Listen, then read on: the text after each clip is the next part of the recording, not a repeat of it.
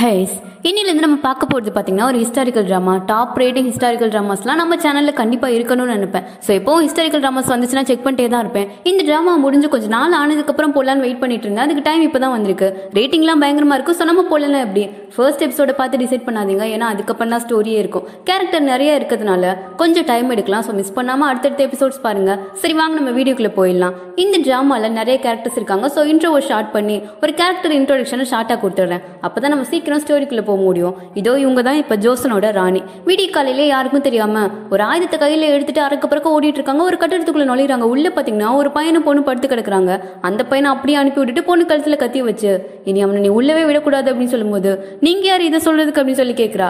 நான் யாரா? இது ஒன்னு சாகடிச்சா கூட ஒரு ஆள் என்ன கேள்வி கேட்க முடியாது. அந்த மாதிரி ஒரு ஆள் தான் நான். போதுமா அப்படின்னு சொல்லி விளக்கெல்லாம் கொடுத்துட்டு அவங்க பையனை பல்லாக்குல வச்சு கூட்டிட்டு வந்துட்டு இருக்காங்க. ஏமா என் ஃப்ரெண்டு கிட்ட நான் டாடா பை பை கூட சொல்லல அப்படின்றான். ஆமாண்டா ஃப்ரெண்டு கூட பண்ற விஷயமா இது. அதெல்லாம் நான் சொல்லிக்கிறேன் நீ வாய் மூடு அப்படின்னு சொல்லும்போது என்ன நீங்க அப்பா 10 வைஃப் வச்சிருக்காரு அதெல்லாம் கேட்க மாட்டீங்க. எனக்கு ஒரே ஒரு ஃப்ரெண்டு தானே அப்படின்னு சொல்றான். அதுக்கு நீயும் அரசராகணும் கம்முனு வா அப்படின்னு சொல்லிட்டு அவன் அவசரமா அரண்மனை கூட்டிட்டு போறாங்க. இப்ப அப்படியே கட் பண்ணி இந்த அரண்மனையோட மூத்த ராணியை காட்டுறாங்க. மூத்த ராணினா அரசர் இருக்கார் இல்லையா அவரோட அம்மா. அவங்கள பாக்குறதுக்காக மூத்த இளவரசர் வந்திருக்காரு. இவர் யாருன்னு பாத்தீங்கன்னா ராணி இருக்காங்க இல்லையா அவங்களோட மூத்த பையன் ஃபேமிலியோட வந்திருக்காரு. அவருக்கு ஒரு குட்டி பையன் கூட இருக்கான். மூத்த ராணியும் வா வா பாட்டிக்கிட்ட வா அப்படின்னு சொல்லி அவனை கொஞ்சிட்டு எனக்கு இதுக்கு மேல என்ன வேணும் இப்ப செத்தாலும் நான் நிம்மதியா செத்துருவேன் அப்படின்னு சொல்லும்போது பாட்டி அப்படிலாம் பேசாதீங்க நீங்க இந்த மாதிரி சொல்லக்கூடாது. ஏன்னா நாட்டு நல்லதுக்காகவாச்சும் நீங்க இன்னும் ஆயுசா இருக்கணும் அப்படின்னு சொல்றாரு. சரிப்பா சரிப்பா அப்படின்னு சொல்லிட்டு எல்லாரும் ரொம்ப ஹாப்பியா பேசிட்டு இருக்காங்க. இந்த மூத்த இளவரசரோட சேர்த்து ராணிக்கு பாத்தீங்கன்னா ஒரு 5 பசங்க இருக்காங்க. அதுல மூத்தவர் இப்ப பேசிட்டு இருக்கவர் இருக்காரு. இவர் தான் பயங்கர டேலண்டடான ஆளு. அடுத்த அரசரா பதவி வைக்க போற நிலைமையில இருக்காரு. மத்த 4 பசங்களும் ஒரு தினசாவே சுத்திட்டு இருக்காங்க. அது போக அரசருக்கு பாத்தீங்கன்னா நிறைய கான்சோர்ட்ஸ் எல்லாம் இருப்பாங்க இல்லையா அவங்க எல்லாருக்கும் ஒரு பசங்க இருக்காங்க. சோ மொத்தம் ஒரு ஸ்கூலே நடத்தலாம். அந்த மாதிரி ஒரு கூட்டமே இருக்கு. மூத்தவர் பாத்தீங்கன்னா படிப்புல புலி இன்னும் படிச்சுட்டே தான் இருக்காரு. அவருக்கு பெரிய பெரிய டீச்சர்ஸ் எல்லாம் கிளாஸ் எடுத்துட்டு இருக்கா. கீழே ராணியோட மத்த பசங்களுக்குலாம் பிளஸ் கான்சர்ட்டோட பசங்களுக்கும் சேர்த்து தான் கிளாஸ் நடக்குது. இன்னைக்கு அரசர் இவங்க எல்லாரையும் மீட் பண்ண அந்த கிளாஸ்க்கு வர்றதுனால ராணி பாத்தீங்கன்னா ஒவ்வொரு பசங்களா தேடி தேடி தட்டிட்டு இருக்காங்க. ஒருத்தனை பிடிக்கிறதுக்குள்ளே உயிர் போயிடுச்சு. ஒரு வழியா எல்லாரையும் அசம்பிள் பண்ணிட்டாங்க. ஆனா ஒருத்த மட்டும் பாத்தீங்கன்னா இன்னும் வரவே இல்லை. அரசர் சும்மா ஒரு விடுகதை மாதிரி கேட்டுட்டு இருக்காரு. ஆளுக்கு எல்லாரும் ஒரு பதில சொல்லிட்டு இருக்காங்க. ஆனா சொல்லி முடிக்கும் போது கடைசியா ஒரு போகம் அப்படின்ற ஒரு பையன் இருப்பான். அவன் பாத்தீங்கன்னா கான்சர்ட்டோட பையன். அந்த பையன் சொன்ன பதில் தான் கொஞ்சம் பிராக்டிக்கலா இருக்கு. அதுதான் கரெக்டான பதிலும் கூட அப்படின்னு சொல்லி அவனை மட்டும் பாராட்ட மத்தவங்க எல்லாரும் ஒரு மாதிரி பாக்குறாங்க. போகமோட அம்மாக்கு பயங்கர பெருமையா இருக்கு. இப்ப இந்த ஒரு பையன் மட்டும் வராம இருந்திருப்பான்ல அதாவது ராணியோட பையன். அவன் பாத்தீங்கன்னா கிளாஸ் முடிகிற டைம்ல தான் வராரு. அரசரும் பாக்குறாரு. எதுவும் பெருசா சொல்லல. எல்லாரும் நல்லா படிக்கணும்னு சொல்லி அட்வைஸ் எல்லாம் கொடுத்துட்டு கிளம்பிட்டாரு. மத்தவங்களும் அதாவது இந்த கான்செப்ட்ஸ் எல்லாம் கிளாஸ் முடிச்சுட்டு கிளம்பும் போது மூத்தராணிக்கும் ராணிக்கும் அவங்க மரியாதையை செலுத்திட்டு அப்படியே கடந்து போறாங்க. ஆனா மூத்தராணி பாத்தீங்கன்னா மத்தவங்க கிட்ட எல்லாம் எதுவுமே பேசாம கடைசியா ஒரு கான்சர்ட் இவங்க தான் ராயல் கான்சர்ட் அதாவது சீஃப் கான்சர்ட் முகத்தை பார்க்கும் போதே ஒரு வில்லத்தனம் தெரியுதுல்ல அவங்க தான். அவங்களை மட்டும் ஸ்டாப் பண்ணி நம்ம 2 பேரும் சேர்ந்து பேசி ரொம்ப நாள் ஆச்சு டைம் கிடைச்சா என்னோட அரண்மனைக்கு வரலாமே டீ சாப்பிட்டே பேசலாம் அப்படின்னு மாதிரி சொல்றாங்க. இதை கேட்டதும் இந்த ராணி பாத்தீங்கன்னா அப்படியே ஒரு மாதிரி பார்த்துட்டு இருக்காங்க. இதுல இருந்தே ஒண்ணு நல்லா தெரியுது ராணிக்கும் மூத்த ராணிக்கும் சுத்தமா ஆகாது அப்படின்றது. மூத்த ராணிக்கெல்லாம் ராணியை பிடிக்கவே பிடிக்காது போல. இந்த ராயல் கான்சர்ட்டும் கண்டிப்பா ராணி அப்படின்னு சொல்லிட்டு அங்க வந்து கிளம்பிடுறாங்க. மூத்த ராணி பாத்தீங்கன்னா இங்க ராணியை பார்த்து 4 பசங்கள்ல ஒருத்தனாச்சும் உருப்படியா இருக்கானா நானும் கவனிச்சுட்டே தான் இருக்கேன். வந்ததுல இருந்து ஒருத்தன் என்னன்னா கிளாஸ்ல தூங்கிட்டு இருக்கான், ஒருத்தன் லேட்டா வரான், ஒருத்தன் என்னன்னா கிளாஸ் முடிகிற டைம்ல வர்றான். நீ என்னதான் பண்ணிட்டு இருக்க அப்படின்னு சொல்லி கேட்கும்போது ராணி பாத்தீங்கன்னா அவங்க பசங்களை விட்டு கொடுக்குற மாதிரியே தெரியல. அவங்களுக்காக பயங்கரமா சப்போர்ட் பண்ணி பேசுறேன் அப்படின்னு சொல்லிட்டு கொஞ்சம் எகிரி பேசுறாங்க. மூத்த ராணியவே லைட்டா எடுத்து பேசிட்டு அவங்களோட மூத்த பையனான அந்த மூத்த இளவரசர் இருக்கார் இல்லையா பயங்கர படிப்பாளி அவரை பார்க்க வர்றாரு. அவர் பாத்தீங்கன்னா ரொம்ப மரியாதையானவர், ரொம்ப பொறுப்பானவர், அம்மா மேல ரொம்ப பாசக்காரரும் கூட. இப்ப 2 பேரும் அப்படியே கையை பிடிச்சிட்டே பேசிட்டு வந்துட்டு இருக்க. ராணி தான் அவங்க பசங்களை பத்தி புலம்பிட்டே வந்துட்டு இருக்காங்க. இளவரசரும் அம்மா அவங்க சின்ன பசங்க தானே ஆனா அவங்க சுட்டித்தனம் பண்ணுவாங்க, யாருக்கும் கெடுதல் எல்லாம் பண்ண மாட்டாங்க, நீங்க ஒன்னும் அவங்களை நினைச்சு வருத்தப்பட வேணாம் அப்படின்னு சொல்லும்போது ஆமாப்பா நீ சொல்றதும் சரிதான் அப்படின்னு சொல்லிட்டு அப்படியே பேசிட்டே நடந்து போக எங்கடா பையனை காணாமே அப்படின்னு சொல்லி திரும்பி பார்க்கும்போது இளவரசருக்கு என்னாச்சுன்னு தெரியல. அப்படியே நின்றுட்டு இருந்தவர் டக்குன்னு மயங்கி பொத்துன்னு கீழே விழுந்துட்டாரு. ராணிக்கு உயிரே இல்லை. அவர் விழுந்ததுமே பனிப்பணிகள் எல்லாரும் வந்து ரவுண்டு கட்டி மறைச்சிட்டாங்க. என்ன விஷயம் வெளியே தெரிஞ்சிடக்கூடாது அப்படின்னு சொல்லிட்டு ராணியும் பாத்தீங்கன்னா உடனே மருத்துவரை வர சொல்லுங்க அப்படின்னு மாதிரி கத்திரிட்டு இருக்காங்க. இப்போ அப்படியே கட் பண்ணி ராணியோட மத்த 4 பசங்களை காட்டுறாங்க. அந்த 4 பேர்ல ஒருத்த மட்டும் பாத்தீங்கன்னா கொஞ்சம் வயலண்டா இருப்பான், பயங்கரமா கோவப்படுவான். அவன் பேரு சங்னம். இப்ப கூட ராயல் கான்சர்ட் இருக்காங்க இல்லையா அந்த வில்லி ஃபேஸ் அவங்களோட பையனை போட்டு அடிச்சிட்டு இருக்கான். என்ன தைரியம் அம்மாவை பத்தி எப்படி அப்படி சொல்லுவோம் அப்படின்னு சொல்லி கேட்கறான். அவன் ஏதோ ராணியை பத்தி தப்பா சொல்லிட்டான் போல அதனாலதான் அடிச்சிட்டு இருக்கான். அந்த சமயம் பார்த்து மூத்த ராணி அங்க வர 4 பேரையும் நிக்க வச்சு என்ன நடந்துச்சு எதுக்காக அவன் அடிச்சிங்க அப்படின்னு சொல்லி கேட்கும்போது எவனுமே வாயை திறக்க மாட்டாங்க. சின்னவன் மட்டும் ஏதோ சொல்லலான்னு வரான். பக்கத்துல இருக்குவான் வேணாண்டா அப்படின்னு சொல்லுவான். அவனும் சைலண்ட் ஆயிட்டான். அப்ப என்கிட்ட சொல்ல மாட்டீங்க எல்லாம் உங்க அம்மா ராணின்ற தைரியம். சரி 23 மணி நேரம் இந்த இடத்துல நீங்க முழங்கால் போடுங்க, இதுதான் நான் கொடுக்குற தண்டனை அப்படின்னு சொல்லவும் முத்துராணிக்கு மறுத்து பேச முடியாது இல்லையா. சோ பசங்களும் சொன்ன அடுத்த செகண்டுக்கு அங்கேயே பனிஷ்மெண்ட் ஏத்துக்கிட்டாங்க. ஆனா கொஞ்ச நேரத்திலேயே பயங்கரமா மழை வர ஆரம்பிச்சிருச்சு. மழை வரும்னு தெரிஞ்சுதான் இந்த முத்துராணி இந்த பனிஷ்மெண்ட் கொடுத்தாங்களா என்னன்றது தெரியல. அப்பயும் பாத்தீங்கன்னா அந்த பசங்க யாரும் எந்திரிக்கவே இல்ல.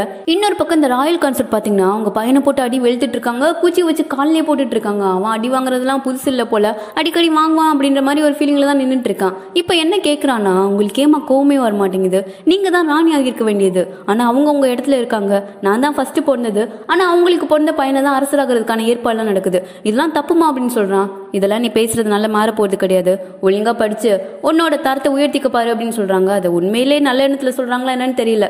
இங்க ராணி வேற இந்த மூத்த இளவரசரோட விஷயத்துல மாட்டிக்கிட்டாங்க இல்லையா. மை கிடந்தவங்க பையனை உடனே தன்னோட அறைக்கு கூட்டிட்டு வந்துட்டாங்க. அப்படியே ரகசியமா ஒரு மருத்துவரையும் வரவழைச்சு என்னாச்சுன்னு செக் பண்ணி பாருங்க அப்படின்னு சொல்லும்போது அவரும் நாடியை பிடிச்சி பார்த்துட்டு ஒரு விஷயத்த சொல்றாரு. என்னன்னு பாத்தீங்கன்னா இளவரசருக்கு வந்து ரத்தம் கம்மியா இருக்கிறதுனால ஒரு நோய் வந்திருக்காமா. அது கேட்டதும் அப்படியே ராணி பதற ஆரம்பிச்சிட்டாங்க. என்ன சொல்றீங்க, சரி சொல்லுங்க, அதனால உயிருக்கு ஒன்றும் பிரச்சனை இல்லை அப்படின்னு சொல்லி கேட்கும்போது மருத்துவர் பாத்தீங்கன்னா அப்படியே திணறாரு. என்னங்க ஆச்சு அப்படின்னு சொல்லி கேட்கும்போது, இதை சொல்றதுக்கு மன்னிச்சிடுங்க ராணி, இதே நோயால தான் முன்னாள் இளவரசர் டெயின் இறந்து போனாரு அப்படின்னு சொல்லி இதை கேட்டது ராணிக்கு செம்ம ஷாக்கு.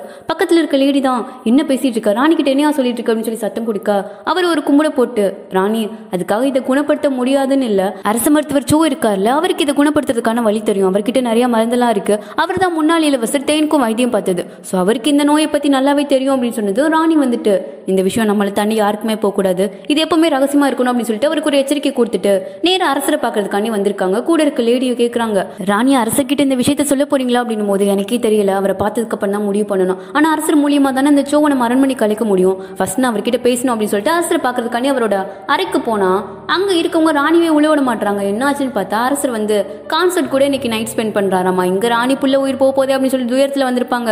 அங்க அரசர் பாத்தீங்கன்னா கான்சர்ட் கூட இருக்கிறத கேள்விப்பட்டதும் கொஞ்சம் கஷ்டமா தான் இருக்கு. வெளியே கான்சர்ட்டோட ஷூ இருக்கிறத பார்த்ததும் அப்படியே யூட்டர்னை போட்டு கிளம்பிட்டாங்க. கொடையை கூட பிடிக்க வேணாம் விடுங்க அப்படின்னு சொல்லிட்டு கொஞ்சம் டென்ஷனா தான் நடந்து வந்துட்டு இருக்காங்க. தன்னோட அரண்மனைக்கு தான் வந்துட்டு இருக்காங்க. அங்க பாத்தீங்கன்னா இந்த மூத்த ராணி ரெடியா நிக்கிறாங்க. ராணியை பார்த்ததும் உன்கிட்ட பேசணும் உள்ள வா அப்படின்னு சொல்லி கூப்பிட, ராணியோட ரூம்குள்ள தானே இப்ப மூத்த இளவரசர் முடியாம படுத்திருக்காரு, சோ இப்ப உங்களை உள்ள கூப்பிட்டு போனா அவர் மாட்டிப்பாரு அப்படின்றது தெரிஞ்சதும் எதா இருந்தாலும் இங்கே பேசுங்க அப்படின்னு சொல்லும்போது மூத்த ராணி கடுப்பாகுது. ஓ எனக்காக ஒரு நிமிஷம் டைம் கூட ஒதுக்க உனக்கு நேரம் இல்லையோ, இருக்கட்டும், நான் முன்னாடியே சொல்லியிருந்தேன் உன் பசங்களை ஒழுங்கா பொறுப்பா பாருன்னு, ஆனா நீ கேட்குற மாதிரி இல்ல, இன்னைக்கு 4 பேரும் சேர்ந்து இளவரசர் யூ அடிச்சிட்டு இருந்திருக்காங்க, அதுக்கான தண்டனை அனுபவிக்கிறாங்க, நான் என் கடமையை செஞ்சுதான் ஆகணும் அப்படின்னு சொல்லிட்டு கிளம்பிட்டாங்க. ராணிக்கு இருக்க பிரச்சனை இல்லை, இவங்க வேற அப்படின்னு சொல்லிட்டு என் பசங்க எங்க இருக்காங்கன்னு ஒன்னே கண்டுபிடிங்க அப்படின்னு சொல்லி அனுப்புறாங்க. அப்படி 4 பசங்களையும் காட்டுறாங்க. சங்கம் வந்து எல்லார்கிட்டையும் சாரி சொல்றான் என்னாலதான் அப்படின்னு சொல்லும்போது மோகன் பாத்தீங்கன்னா, மோகன் யாருன்னா ஸ்டார்டிங் சீன்ல ஒரு பொண்ணு கூட இருந்தானே அவன் தான், அட நானா இருந்தாலும் அவனை அடிச்சிருப்பேன் அப்படின்னு சொல்லும்போது நடுவில் இருக்கவன் பாத்தீங்கன்னா நம்ம மேல தப்பு இருக்கு, அவன் என்னதான் நம்மளை அம்பளிக்கிற மாதிரி பேசியிருந்தாலும் வன்முறையை கையில எடுத்தது நம்ம தானே, சோ அந்த தப்புக்கு தண்டனை அனுபவிச்சுதான் ஆகணும் அப்படின்னு சொல்லும்போது உண்மைதான், ஆனா குளிர்ல செத்துருவேன் போலியே அப்படின்னு சொல்லிட்டு இருக்கதான், ஃபர்ஸ்ட் எந்திரிங்கடா செத்துக்கிட்டு போறீங்க அப்படின்னு சொல்லி ஒரு சத்தம். திரும்பி பார்த்தா ராணி தான் வந்து நிக்கிறாங்க. போங்க உங்க ரூமுக்கு போங்க அப்படின்னு சொல்லி பயங்கரமா சத்தம் போடவும் இவங்களும் பாத்தீங்கன்னா எதுவுமே பேசாம, அதுவும் எந்திரிக்கவே முடியல, காலெல்லாம் பயங்கரமா வலிக்குது போல, அப்படியே மெல்ல எந்திரிச்சு அமைதியா கிளம்பிட்டாங்க. பசங்க அப்படி வழியில கஷ்டப்படுறத பார்க்கும்போது ராணி கொஞ்சம் கஷ்டமா தான் இருக்கு. ஆனா ராணிக்கு இப்ப இருக்கிற கவலை எல்லாம் அவங்க மூத்த பையனை நினைச்சுதான். அவன் கைவே பிடிச்சிட்டு நைட் எல்லாம் அப்படியே பக்கத்துலேயே சோகமா உட்காந்துருக்காங்க. அப்படியே அடுத்த நாள் என்ன நடக்குதுன்னு பாத்தீங்கன்னா, அந்த படிக்கிறது குருகுலத்துக்கு போவாங்க இல்லையா, அந்த பசங்க எல்லாரும் அடிச்சு பிடிச்சி ஓடிட்டு இருக்காங்க. என்ன இந்த வேகத்துல போறாங்க அப்படின்னு சொல்லிட்டு மோர் ஒருத்தன் கை பிடிச்சு, என்னடா ஏன் அவசரம், எல்லாரும் ஏன் இப்படி ஓடுறீங்க அப்படின்னு கேட்கும்போது, இன்னைக்கு என்ன கிளாஸ்ன்னு தெரியுமா, நம்ம இத்தனை நாள்ல வெயிட் பண்ணிட்டு இருந்தோமே அந்த கிளாஸ் தான் அப்படின்னு சொல்ல, அது எந்த கிளாஸ்னா இந்த சயின்ஸ் கிளாஸ்ல எல்லாரும் அன்னைக்கு மட்டும் ஃபுல் அட்டெண்டன்ஸ் இருக்குமே அதே டாபிக் தான். அது கேட்டதும் மோகன்லாம் பசங்க கிட்ட சீக்கிரம் சீக்கிரம் முன்னாடி எடுத்து பிடிக்கணும் அப்படின்னு சொல்லி ஃபாஸ்டா ஓடிட்டு இருக்கான். அந்த சிறுவண்டி இளவரசரையும் கூட்டிட்டு ஓடிட்டு இருக்காங்க. அந்த காலத்திலேயே அவங்க ஊர் சார் பாத்தீங்கன்னா பேலன்ஸ் செல்ஃப் ஸ்டடி பண்ணிக்கோங்க அப்படின்னு சொல்லாம பயங்கரமா எக்ஸ்பிளைன் எல்லாம் பண்றாரு. மோகன் வந்துட்டு டவுட் எல்லாம் கேட்டுட்டு இருக்கான். சார் வந்து அவன் கேட்கிற டவுட் எல்லாம் கேட்டு சிரிக்கிறாரு. படத்தை சொல்லி கொடுத்துட்டு படத்தை பாருங்க அப்படின்னு சொல்லி பேஜ் நம்பர் சொல்ல இவங்களும் ஓபன் பண்ணி பாக்குறாங்க. படத்தை பார்த்ததும் எல்லார் கண்ணும் பாத்தீங்கன்னா அப்படியே செவந்துருச்சு.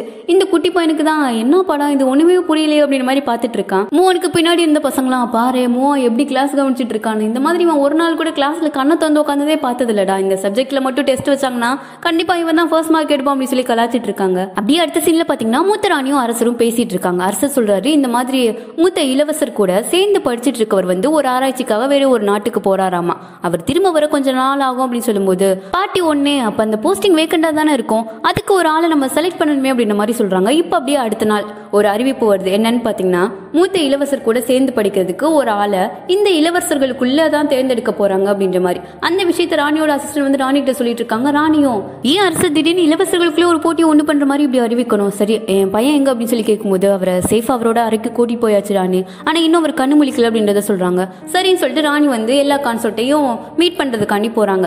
இன்னைக்கு புதுசா ஒரு கான்சர்ட் வேற ஜாயின் பண்ணிருக்காங்க போல.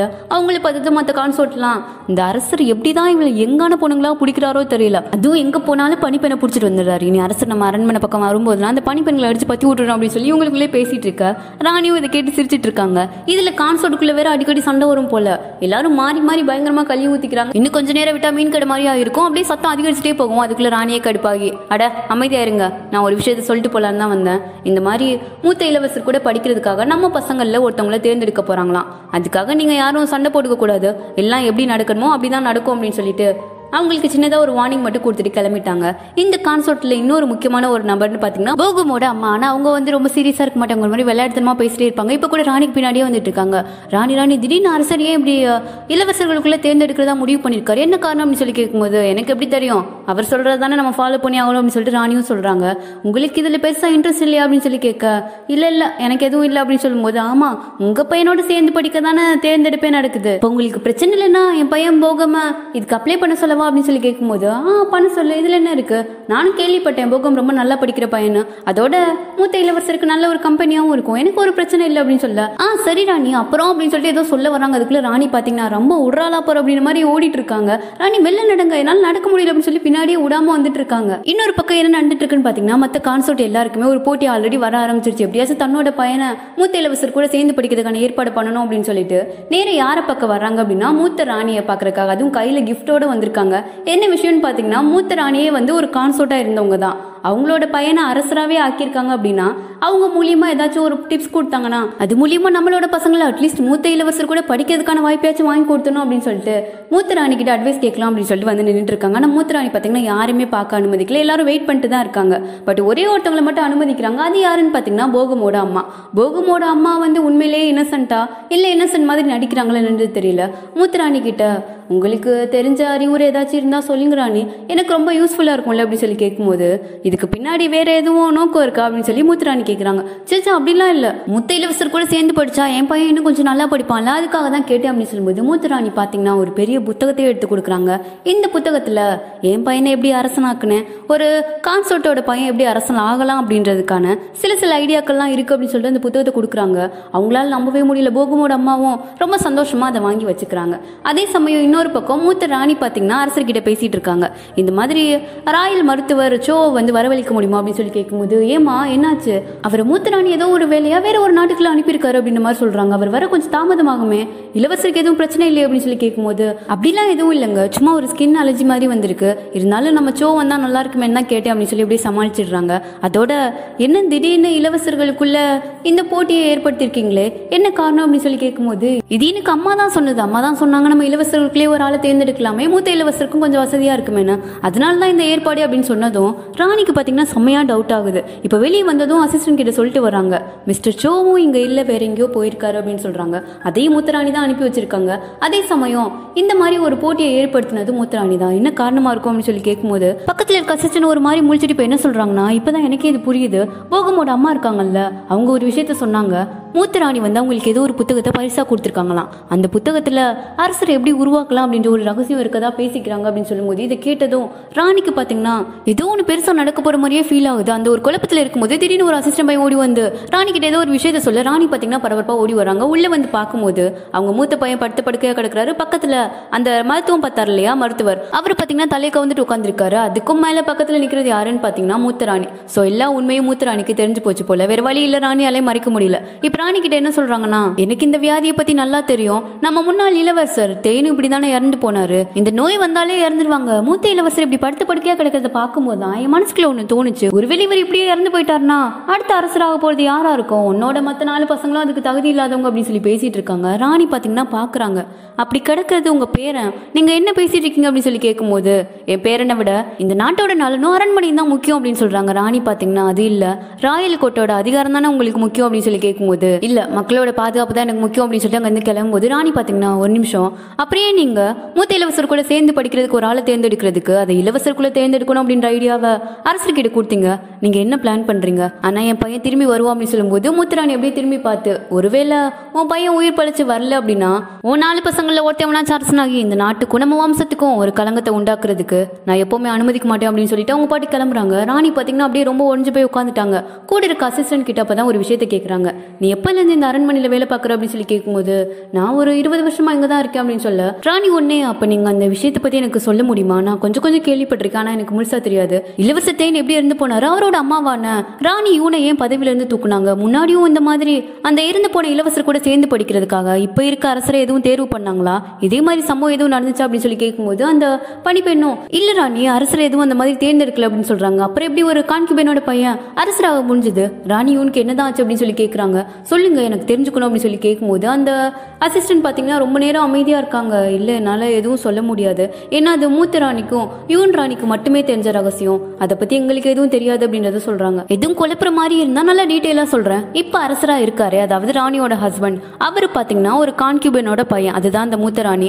இளவரசர் தேன் சொல்றாங்க இல்லையா அவர் உண்மையான ராணி யூன் அப்படின்றவங்களோட பையன். அவர் இறந்து போனதுனாலதான் இந்த கான்செப்டோட பையனை அரசராக்கியிருக்காங்க. பட் இதுல என்ன முக்கியமான விஷயம்னா அந்த இளவரசரும் இப்ப இந்த இளவரசருக்கு வந்திருக்க வியாதியால தான் இறந்திருக்காரு. சோ ஹிஸ்டரி ஏதோ ரிப்பீட் ஆகுற மாதிரி இந்த ராணிக்கு ஃபீல் ஆகுது. தன் பையனை எப்படியாச்சும் காப்பாற்றணும் அப்படின்னு சொல்லி பயங்கரமா ஃபீல் பண்ணிட்டு இருக்காங்க. அதே சமயம் மூத்த ராணி என்ன பண்றாங்கன்னு பாத்தீங்கன்னா இந்த போகம் அம்மாக்கு ஒரு புக்கு கொடுத்தாங்களே அந்த புக்கை மத்த கான்செப்டுக்கும் அனுப்பி விடுறாங்க. ஆனா ஒரு கான்செப்ட் கொடுத்தது இன்னொரு கான்செப்ட் தெரியாம பாத்துக்கோங்க அப்படின்றதே சொல்றாங்க. சோ இவங்க ஏதோ பயங்கரமா பிளான் பண்ணிட்டு இருக்காங்க அப்படின்றது புரியுது. எங்க ராணி என்ன பண்றாங்கன்னு பாத்தீங்கன்னா நைட்டோட நைட்டா ட்ரெஸ் எல்லாம் மாத்திட்டு எங்க வந்திருக்காங்கன்னா அந்த ராணி யூன் சொல்லிட்டு இருந்தாங்க இல்லையா முன்னாள் ராணி அவங்கள ஊர்ல இருந்து ஒதுக்கி தான் வச்சிருப்பாங்க. ஏன்னா ராணி பதவியில இருந்து தூக்கிருக்காங்க இல்லையா அவங்களை எல்லாராலையும் ஈஸியா சந்திக்க முடியாது. அவங்கள பாக்குறதுக்காக யாருக்கும் தெரியாம அவங்களோட இடத்துக்கே வந்திருக்காங்க. முன்னாள் ராணி யூனு வெளியே வராங்க. இந்த ராணியை பார்த்தமே பயங்கரமா டென்ஷன் ஆகுறேன். நான் பதவியில இல்லாம இருக்கலாம் ஆனா என்ன பார்க்க ஒரு நோட்டீஸ் கூட கொடுக்காம எப்படி நீ நடுராத்திரில யாருக்கும் தெரியாம இங்க வரல அப்படின்னு சொல்லி சத்தம் போட மன்னிச்சிருங்க ராணி அப்படின்னு மாதிரி சொல்றாங்க. உடனே இங்க வந்து கிளம்பு. இது உனக்கு மட்டும் ஆபத்து கிடையாது எனக்கும் தான். என்னோட உயிர் மட்டும் தான் என்கிட்ட இருக்கு. அதையும் போக வச்சிடாது அப்படின்னு சொல்லும்போது ராணி ஒண்ணு நானும் என் உயிரா நினைக்கிறேன் உன்னை காப்பாத்திக்கிறதுக்காக தான் உங்ககிட்ட வந்திருக்கேன் அப்படின்னு சொல்றாங்க. நீங்க தான் என்ன ஹெல்ப் பண்ணணும் அப்படின்னு சொல்லிட்டு அங்கேயே உட்காந்துட்டாங்க. உங்களுக்கு நல்லாவே புரியும் இளவரசரை பாதுகாக்க முடியாம போனா அதோட வழி எப்படி இருக்கணும். இப்ப நான் அந்த நிலைமையில தான் இருக்கேன். உங்களுக்கு நடந்தது எனக்கு நடக்கிற மாதிரி இருக்கு. நீங்க அந்த டைமுக்கு திரும்ப போனீங்கன்னா ஏதாச்சும் பண்ணி அதை நடக்காம பண்ணிருக்கலாம் ஏதாச்சும் மாத்திருக்கலாம்னு நினைப்பீங்க இல்லையா அதை எனக்கு சொல்லுங்க. ஏதாச்சும் அட்வைஸ் இருந்தா சொல்லுங்க ப்ளீஸ் அப்படின்னு சொல்லி ரொம்ப கெஞ்சி கேட்கவும் முன்னாள் ராணி இவனு கொஞ்சம் மனசு இலகிட்டாங்க போல. இப்ப 2 பேரும் உள்ள உட்காந்து பேசிக்கும் போது ராணி பாத்தீங்கன்னா உங்க பையன் தேனும் இந்த நோயால தான் இறந்து போனதா நான் கேள்விப்பட்டேன். அவர் ஏன் காப்பாற்றவே முடியல அப்படின்னு சொல்லி கேட்கும் போதுதான் முன்னாள் ராணி என்ன சொல்றாங்கன்னா இல்ல என் பையன் தேன் இந்த நோயால இறக்கல. ஏன் அரச மருத்துவரே செக் பண்ணி சொன்னாரு என் பையன் நோயில இருந்து மீண்டு வந்துட்டானு அப்படின்ற மாதிரி சொன்னதும் இதை கேட்டதும் ராணிக்கு பாத்தீங்கன்னா இன்னும் பயம் ஒட்டிக்குச்சு. அப்ப அவர் இறந்ததுக்கு வேற காரணம் இருக்கா அப்படின்னு சொல்லி கேட்க அதுக்கு மேல ஏதோ சொல்ல வர்றாங்க மூத்த ராணி. அதுக்குள்ள பாத்தீங்கன்னா வெளியே ஏதோ சத்தம் கேட்கவும் யாரு அப்படின்னு சொல்லிட்டு இந்த கதவை திறந்து வந்து பார்க்கும்போது யாருமே காணோம். சரின்னு சொல்லிட்டு கதவை மூடிட்டு திரும்ப உள்ள போயிட்டாங்க.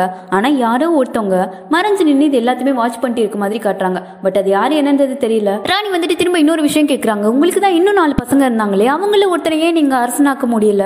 ஏன் ஒரு கான்செப்டோட பையன் அரசனானா அப்படின்னு சொல்லி கேட்கும்போது அப்ப முன்னாள் ராணி என்ன கேட்கறாங்கன்னா இதே கேள்விய நான் உன்கிட்ட கேட்கிறேன்னு வச்சுக்கோ. என்னைக்காச்சும் உன்னோட மத்த 4 பசங்களை அரசராக்குறதுக்கு தயார்படுத்திருக்கியா இல்ல இந்த மாதிரி நினைச்சிருக்கியா அப்படின்னு சொல்லி கேட்கறாங்க. இப்பதான் ராணிக்கு மண்டையிலே உரைக்குது. என்னன்னா அதான் மூத்த பையன் பட்டத்து இளவரசர் ஆகிட்டானே இதுக்கப்புறம் என்ன அப்படின்னு சொல்லிட்டு இந்த மாதிரிலாம் யோசிச்சிருக்கவே மாட்டாங்க. ஆனா இப்படிலாம் வில்லங்கம் இருக்கு இந்த மாதிரி கூட நடக்கும் அப்படின்றதுலாம் இப்பதான் புரிய வருது. இல்லையே நான் அந்த மாதிரி எதுவும் பண்ணலையே அப்படின்னு சொல்லும்போது நம்மளோட இந்த மெத்தனம் தான் மூத்த இளவரசருக்கு பெரிய ஆபத்து கொண்டு வரும். ஆனா மத்த கான்செப்ட் அப்படி கிடையாது. எல்லாரும் இதுக்காக வெயிட் பண்ணிட்டு இருப்பாங்க. கிடைக்கிற கேப் எல்லாத்தையும் யூஸ் பண்ணிப்பாங்க. நம்ம அதை யோசிச்சிருக்கவே மாட்டோம் அப்படின்னு சொல்லும்போது அப்ப இப்ப நடக்கிறது எல்லாமே அடுத்த இளவரசருக்கான போட்டின்னு சொல்றீங்களா அப்படின்னு சொல்லி ராணி கேட்க ஆக்சுவலா இதே தான் முன்னாள் ராணிக்கு நடந்திருக்கு. என்னன்னு பாத்தீங்கன்னா முன்னாள் ராணியோட பையன் தேன் அதாவது இப்ப பேசிட்டு இருக்காங்கல்ல அந்த ராணியோட பையன் தேன் உடம்பு சரியில்லாம போக அவருக்கு அடுத்து யார் ஆட்சி அமைக்கிறது அப்படின்னு சொல்லி வரும்போது இவங்களோட மத்த 4 பசங்கன்னு பாத்தீங்கன்னா திறமை இல்லாத சரியா படிக்காத பசங்களா இருந்திருக்காங்க. ஆனா இப்ப மூத்த ராணியா இருக்காங்களே அவங்க பாத்தீங்கன்னா அப்ப கான்சோட்டா இருந்திருப்பாங்க இல்லையா அவங்க என்ன பண்ணிருப்பாங்கன்னா தன்னோட பையனை பயங்கரமா ப்ரிப்பேர் பண்ணி வச்சிருக்காங்க. சோ ஆட்டோமேட்டிக்கா அடுத்த அரசரா அவர் தான் பதவி வைக்கிறாரு. ஏன்னா அரசர் திறமையான ஆளா இருக்கணும்னு பாப்பாங்களே அதுக்கான டெஸ்ட் எல்லாம் வச்சிருப்பாங்க. எல்லாத்துலயுமே இவர் தான் கிளியர் பண்றாரு. மூத்த ராணியோட திட்டமும் பாத்தீங்கன்னா நிறைவேறி இருக்கு. பட்டத்து இளவரசரோட அம்மா தானே ஆட்டோமேட்டிக்கா ராணி ஆகிடுவாங்க. சோ இந்த ராணி முன்னாள் ராணி அரண்மனை விட்டு வெளியே வர்றாங்க. அதுக்கப்புறம் முன்னாள் ராணியா உங்க 4 பசங்களோட தனியா வாழ ஆரம்பிக்கிறாங்க. ஆனா திரும்ப என்ன நடக்குதுன்னு பாத்தீங்கன்னா, எங்க இந்த பசங்க உயிரோட இருந்தா பின்னாடி அதிகாரத்துக்கு பாதிப்பு வந்துருமோ அப்படின்ற பயத்துல அந்த பசங்க எல்லாருமே சாகடிக்கிறாங்க. ஒருத்த மட்டும்தான் உயிரோட இருக்கான். அவனுக்கும் பாத்தீங்கன்னா காலில் பிரச்சனை இருக்கும், சரியா நடக்க முடியாது. அதனாலதான் அவனை விட்டு வச்சிருப்பாங்க. இது எல்லாத்தையும் முன்னாள் ராணி சொல்லிட்டு இருக்காங்க. இதோ இவனுக்காக மட்டும்தான் நான் இப்ப உயிர் வாழ்ந்துட்டு இருக்கேன். நீ கேட்டல அந்த டைமுக்கு திரும்ப போனா நான் என்ன பண்ணிருப்பேன்னு, அதுக்கான பதில் உனக்கு புரிஞ்சிருக்கும்னு நினைக்கிறேன் அப்படின்னு சொன்னதும் ராணிக்கு இவங்க எவ்வளவு வலி அனுபவிச்சிருக்காங்க அப்படின்றது நல்லாவே புரியுது. அதை விட இதெல்லாம் தனக்கு நடந்தா என்ன ஆகும் அப்படின்னு யோசிச்சு பார்க்கும்போதே உடம்பெல்லாம் உதருது. இப்ப அப்படியே அவசர அவசரமா அரண்மனைக்கு வந்துட்டு இருக்காங்க. அப்படியே கட் பண்ணி மூத்த ராணியும் ராயல் கான்சர்ட் கூட பேசிட்டு இருக்கதை காட்டுறாங்க. நான் உங்ககிட்ட மன்னிப்பு கேட்கணும், ஏன்னா உனக்கும் அப்பாக்கும் நான் பெரிய துரோகம் பண்ணிட்டேன். நீ தான் ராணியாங்கிறதுக்கான எல்லா தேர்வுலையும் பாஸ் பண்ணுது. ஆனா கடைசியில அரசர் குடும்பத்து சொந்தக்காரங்க வழியில தான் வரணும், ரத்த பந்தம் இருக்க ஒரு பொண்ணு வந்தா நல்லா இருக்கும் அப்படின்றதுனால தான் அவளை ராணியாக்கிட்டாங்க. ஆனா உன் பையனுக்கு அந்த நிலைமை வரக்கூடாதுன்னு நினைக்கிறேன். அவனை இந்த பரீட்சைக்கு ரெடி பண்ணிட்டு இருக்கியா அப்படின்னு சொல்லி கேட்கும்போது இவங்க என்ன சொல்றாங்கன்னா, இல்ல இவ அந்த இளவரசர் கூட சேர்ந்து படிக்க வைக்கிறதுல எனக்கு பெரிய ஈடுபாடு இல்லை அப்படின்னு சொல்லும்போது, சரி அவனை பட்டத்து இளவரசராக்குறதுக்கான ஈடுபாடு எதுவும் இருக்கா அப்படின்னு சொல்லி கேட்டதும் இந்த ராயல் கான்செப்ட் பாத்தீங்கன்னா அப்படியே பாக்குறாங்க. 2 பேரும் ஏதோ பிளான் பண்ற மாதிரி தான் இருக்கு. மூத்தராணி வந்து ஒரு புக்கு கொடுத்துருப்பாங்களே எல்லாருக்கும், அதுல என்ன இருக்குன்னு பாத்தீங்கன்னா அவங்களோட பையனை எப்படிலாம் எக்ஸாமுக்கு தயார்படுத்தினாங்க அப்படின்ற சீக்ரெட் தான் இருந்திருக்கும். அதை படிச்சுட்டு ஆளாளுக்கு அவங்க பசங்களை பிடிச்சி டார்ச்சர் பண்ண ஆரம்பிச்சுட்டாங்க. 4 மணிக்கெல்லாம் எழுப்பி விட்டு உப்பு தண்ணியில மூச்சை பிடிச்சிட்டு மூச்சை காட்டணும் அப்படின்னு சொல்லி போட்டு கொடுமை பண்ணிட்டு இருக்காங்க. இதுல இந்த குட்டி இளவரசர் இருக்காரு, அவரை வேற சேர்த்து பண்ண வச்சுட்டு இருக்காங்க. அதோட ஞாபக சக்திக்காக என்னென்ன கொடுக்கணும் அப்படின்னு சொல்லி கசாயம் ரெசிபிலாம் இருக்கும். எல்லாரும் தீயா வேலை செஞ்சுட்டு இருக்க இங்க மூத்தராணிக்கு பாத்தீங்கன்னா அவங்களோட பெரிய பையனோட கவலை. அவனை பாக்கிறதுக்காக வந்திருக்காங்க. பக்கத்துல இருக்க மருத்துவர்கிட்ட என்ன சொல்றாங்கன்னா, முன்னாள் இளவரசர் தேனுக்கு இந்த நோய் வந்தப்ப அதுக்கான ரெக்கார்ட்ஸ் எல்லாம் இருக்கும் இல்லையா, அது எல்லாத்தையும் தேடி எடுத்துட்டு வாங்க அப்படின்னு சொல்லிட்டு இருக்கும்போது இளவரசர் கண்ணு முழிச்சிடுறாரு. அவர் கண்ணு முழிச்சதுன்னா ராணிக்கு வந்து கொஞ்சம் நிம்மதியா இருக்கு. நீ எதுவும் ஸ்ட்ரெயின் பண்ணிக்காத, படு அப்படின்னு சொல்றாங்க. ஆனா இளவரசர் எந்திரிச்சாமா, நீங்க எதுவும் கவலைப்படாம இருங்க அப்படின்றான். நீ ஏன் இப்படி என்கிட்ட முன்னாடியே சொல்லல, எதுக்காக என்கிட்ட மறைச்சு அப்படின்னு சொல்லி கேட்கும்போது, நான் இதை சொல்லியிருந்தா பழசெல்லாம் உங்களுக்கு ஞாபகம் வந்து நீங்க ரொம்ப கஷ்டப்படுவீங்க, என்னமா சொல்லல அப்படின்னு சொல்றாரு. ராணி அப்படியே பையனை பாவமா பாக்குறாங்க. அடுத்த நாள் பாத்தீங்கன்னா தன்னோட 4 பசங்களையும் பாக்குறதுக்காக விறுவிறு மின்னல் வேகத்துல நடந்து போயிட்டு இருக்காங்க. இந்த கூட் லேடிஸ்ன்னு இருக்காங்க இல்லையா, அவங்க தான் சொல்லிட்டு இருக்காங்க, நீங்க பிள்ளைங்களை மிரட்டிலாம் ஒண்ணுமே பண்ண வைக்க முடியாது, அன்பா பேசி காரியத்தை சாதிக்க பாருங்க அப்படின்றாங்க. அது ராணிக்கு சுட்டு போட்டாலும் வராது. போற வேகத்தை பார்த்தாலே அடிக்கிறதுக்கு போற மாதிரி தான் இருக்கு. எங்க பசங்களும் பாத்தீங்கன்னா எதுக்குடா அம்மா அவசரமா வர சொல்லியிருக்காங்க அப்படின்னு சொல்லி லைட்டா பயத்திலேயே போயிட்டு இருக்க. இந்த பக்கம் இவங்களோட மூத்த அண்ணன் இருக்கார் இல்லையா, அந்த பட்டத்து இளவரசர், அவர் கடந்து போறதை பார்த்ததும் அண்ணா அண்ணா அப்படின்னு சொல்லி கூப்பிடுறாங்க. அவரும் தம்பிகளை பார்த்ததும் ரொம்ப ஹாப்பி ஆயிட்டாரு. எல்லாரும் எங்க கிளம்பிட்டீங்க அப்படின்னு சொல்லி கேட்கிறாரு.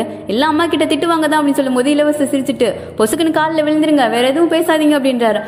சரிண்ணா சரிண்ணா அப்படின்னு சொல்லி டாட்டா காமிச்சிட்டு கிளம்ப, சங்னா மட்டும் ஒரு நிமிஷம் நின்று இளவரசர் அப்படியே ரசிச்சு பார்த்துட்டு ஒரு சின்னதா ஸ்மைல் பண்ணிட்டு தான் கிளம்புறாரு.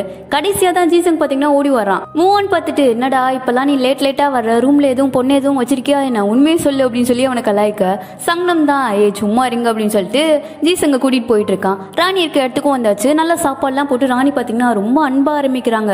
ஜீசங், உனக்கு ஏதோ வேற நாட்டு மொழி கத்துக்கிறதுல இன்ட்ரெஸ்ட் இருக்குன்னு கேள்விப்பட்டேன், என்ன மொழிப்பா அப்படின்னு சொல்லி கேட்க, என்னடா இது புதுசா இருக்கு அப்படின்னு சொல்லி ஜீசங்கும் முழிக்கிறான். ஏதாச்சும் சொல்லுமே அப்படின்னு சொல்லிட்டு, அது வந்து சைனீஸ் அப்படின்ற மாதிரி சொல்றான். ஓ சரி சரி, அப்புறம் சின்னவனே உனக்கு எதுலடா இன்ட்ரெஸ்ட் இருக்கு அப்படின்னு சொல்லி கேட்க அவன் முழிக்கிறான். உடனே மூவான்னு பாத்தீங்கன்னா, அம்மா ஏன் இப்படி பேசிட்டு இருக்கீங்க, திட்டுறதுனா பயமா திட்டி அனுப்புங்க, நீங்க இப்படி பண்ணும்போது தான் எனக்கு ரொம்ப பயமா இருக்கு அப்படின்றான். இன்னொருத்த என்னன்னா, நீங்க என்ன என்னைக்கும் இல்லாம இன்னைக்கு எங்க படிப்பு பத்தி எல்லாம் கேட்டுட்டு இருக்கீங்க, அதை பத்திலாம் நீங்க பெருசா கண்டுக்கவே மாட்டீங்களே, நீங்களும் அந்த கான்செப்ட் மாதிரி இதுக்கு போட்டி போட ஆரம்பிச்சிட்டீங்களா அப்படின்னு சொல்லி கேட்க, என்னடா கேள்வி கேட்டுட்டு இருக்கீங்க, ஒழுங்கா சொன்னதை செய்யுங்க அப்படின்னு சொல்லிட்டு உள்ள இருந்து ராணி கொந்தளிக்கிறாங்க. இருந்தாலும் கண்ட்ரோல் பண்ணிட்டு அமைதி அமைதி அப்படின்னு சொல்லி மனசுலாம் தேத்திட்டு ரொம்ப அமைதியா பேச ஆரம்பிக்கிறாங்க. இல்லப்பா உங்களால பண்ண முடியும், உங்களோட தரம் உங்களுக்கு தெரிய வேணுமா அப்படின்னு சொல்லிட்டு ரொம்ப ஸ்மூத்தா பேசிட்டு இருக்காங்க. ஸ்மூத்தா பேசினதுனாலயோ என்னமோ இந்த பசங்க ஆளாளுக்கு ஒண்ணு சொல்லவும் கடுப்பாயிட்டாங்க. வாயை மூடுங்கடா, நான் சொல்றதை மட்டும் செய்யுங்க, நீங்க எல்லாரும் அந்த போட்டியில கலந்துக்கணும், இது என்னோட உத்தரவு அப்படின்னு சொல்லும்போது கோர்ட் லேடிஸ் இன்னும் கொஞ்சம் அமைதி அமைதி அப்படின்னு மாதிரி ரியாக்ஷன் கொடுக்க முடியலையே அப்படின்னு சொல்லிட்டு ரொம்ப கடுப்பாகுது. இவ்வளவு ஆக்ரோஷமா பேசிட்டு இருக்கும் போது கூட யாரும் பாத்தீங்கன்னா சரிமா அப்படின்னு சொல்லவே மாட்டேங்கிறாங்க. எல்லாரும் மண்டையை கவுந்துக்கிறாங்க.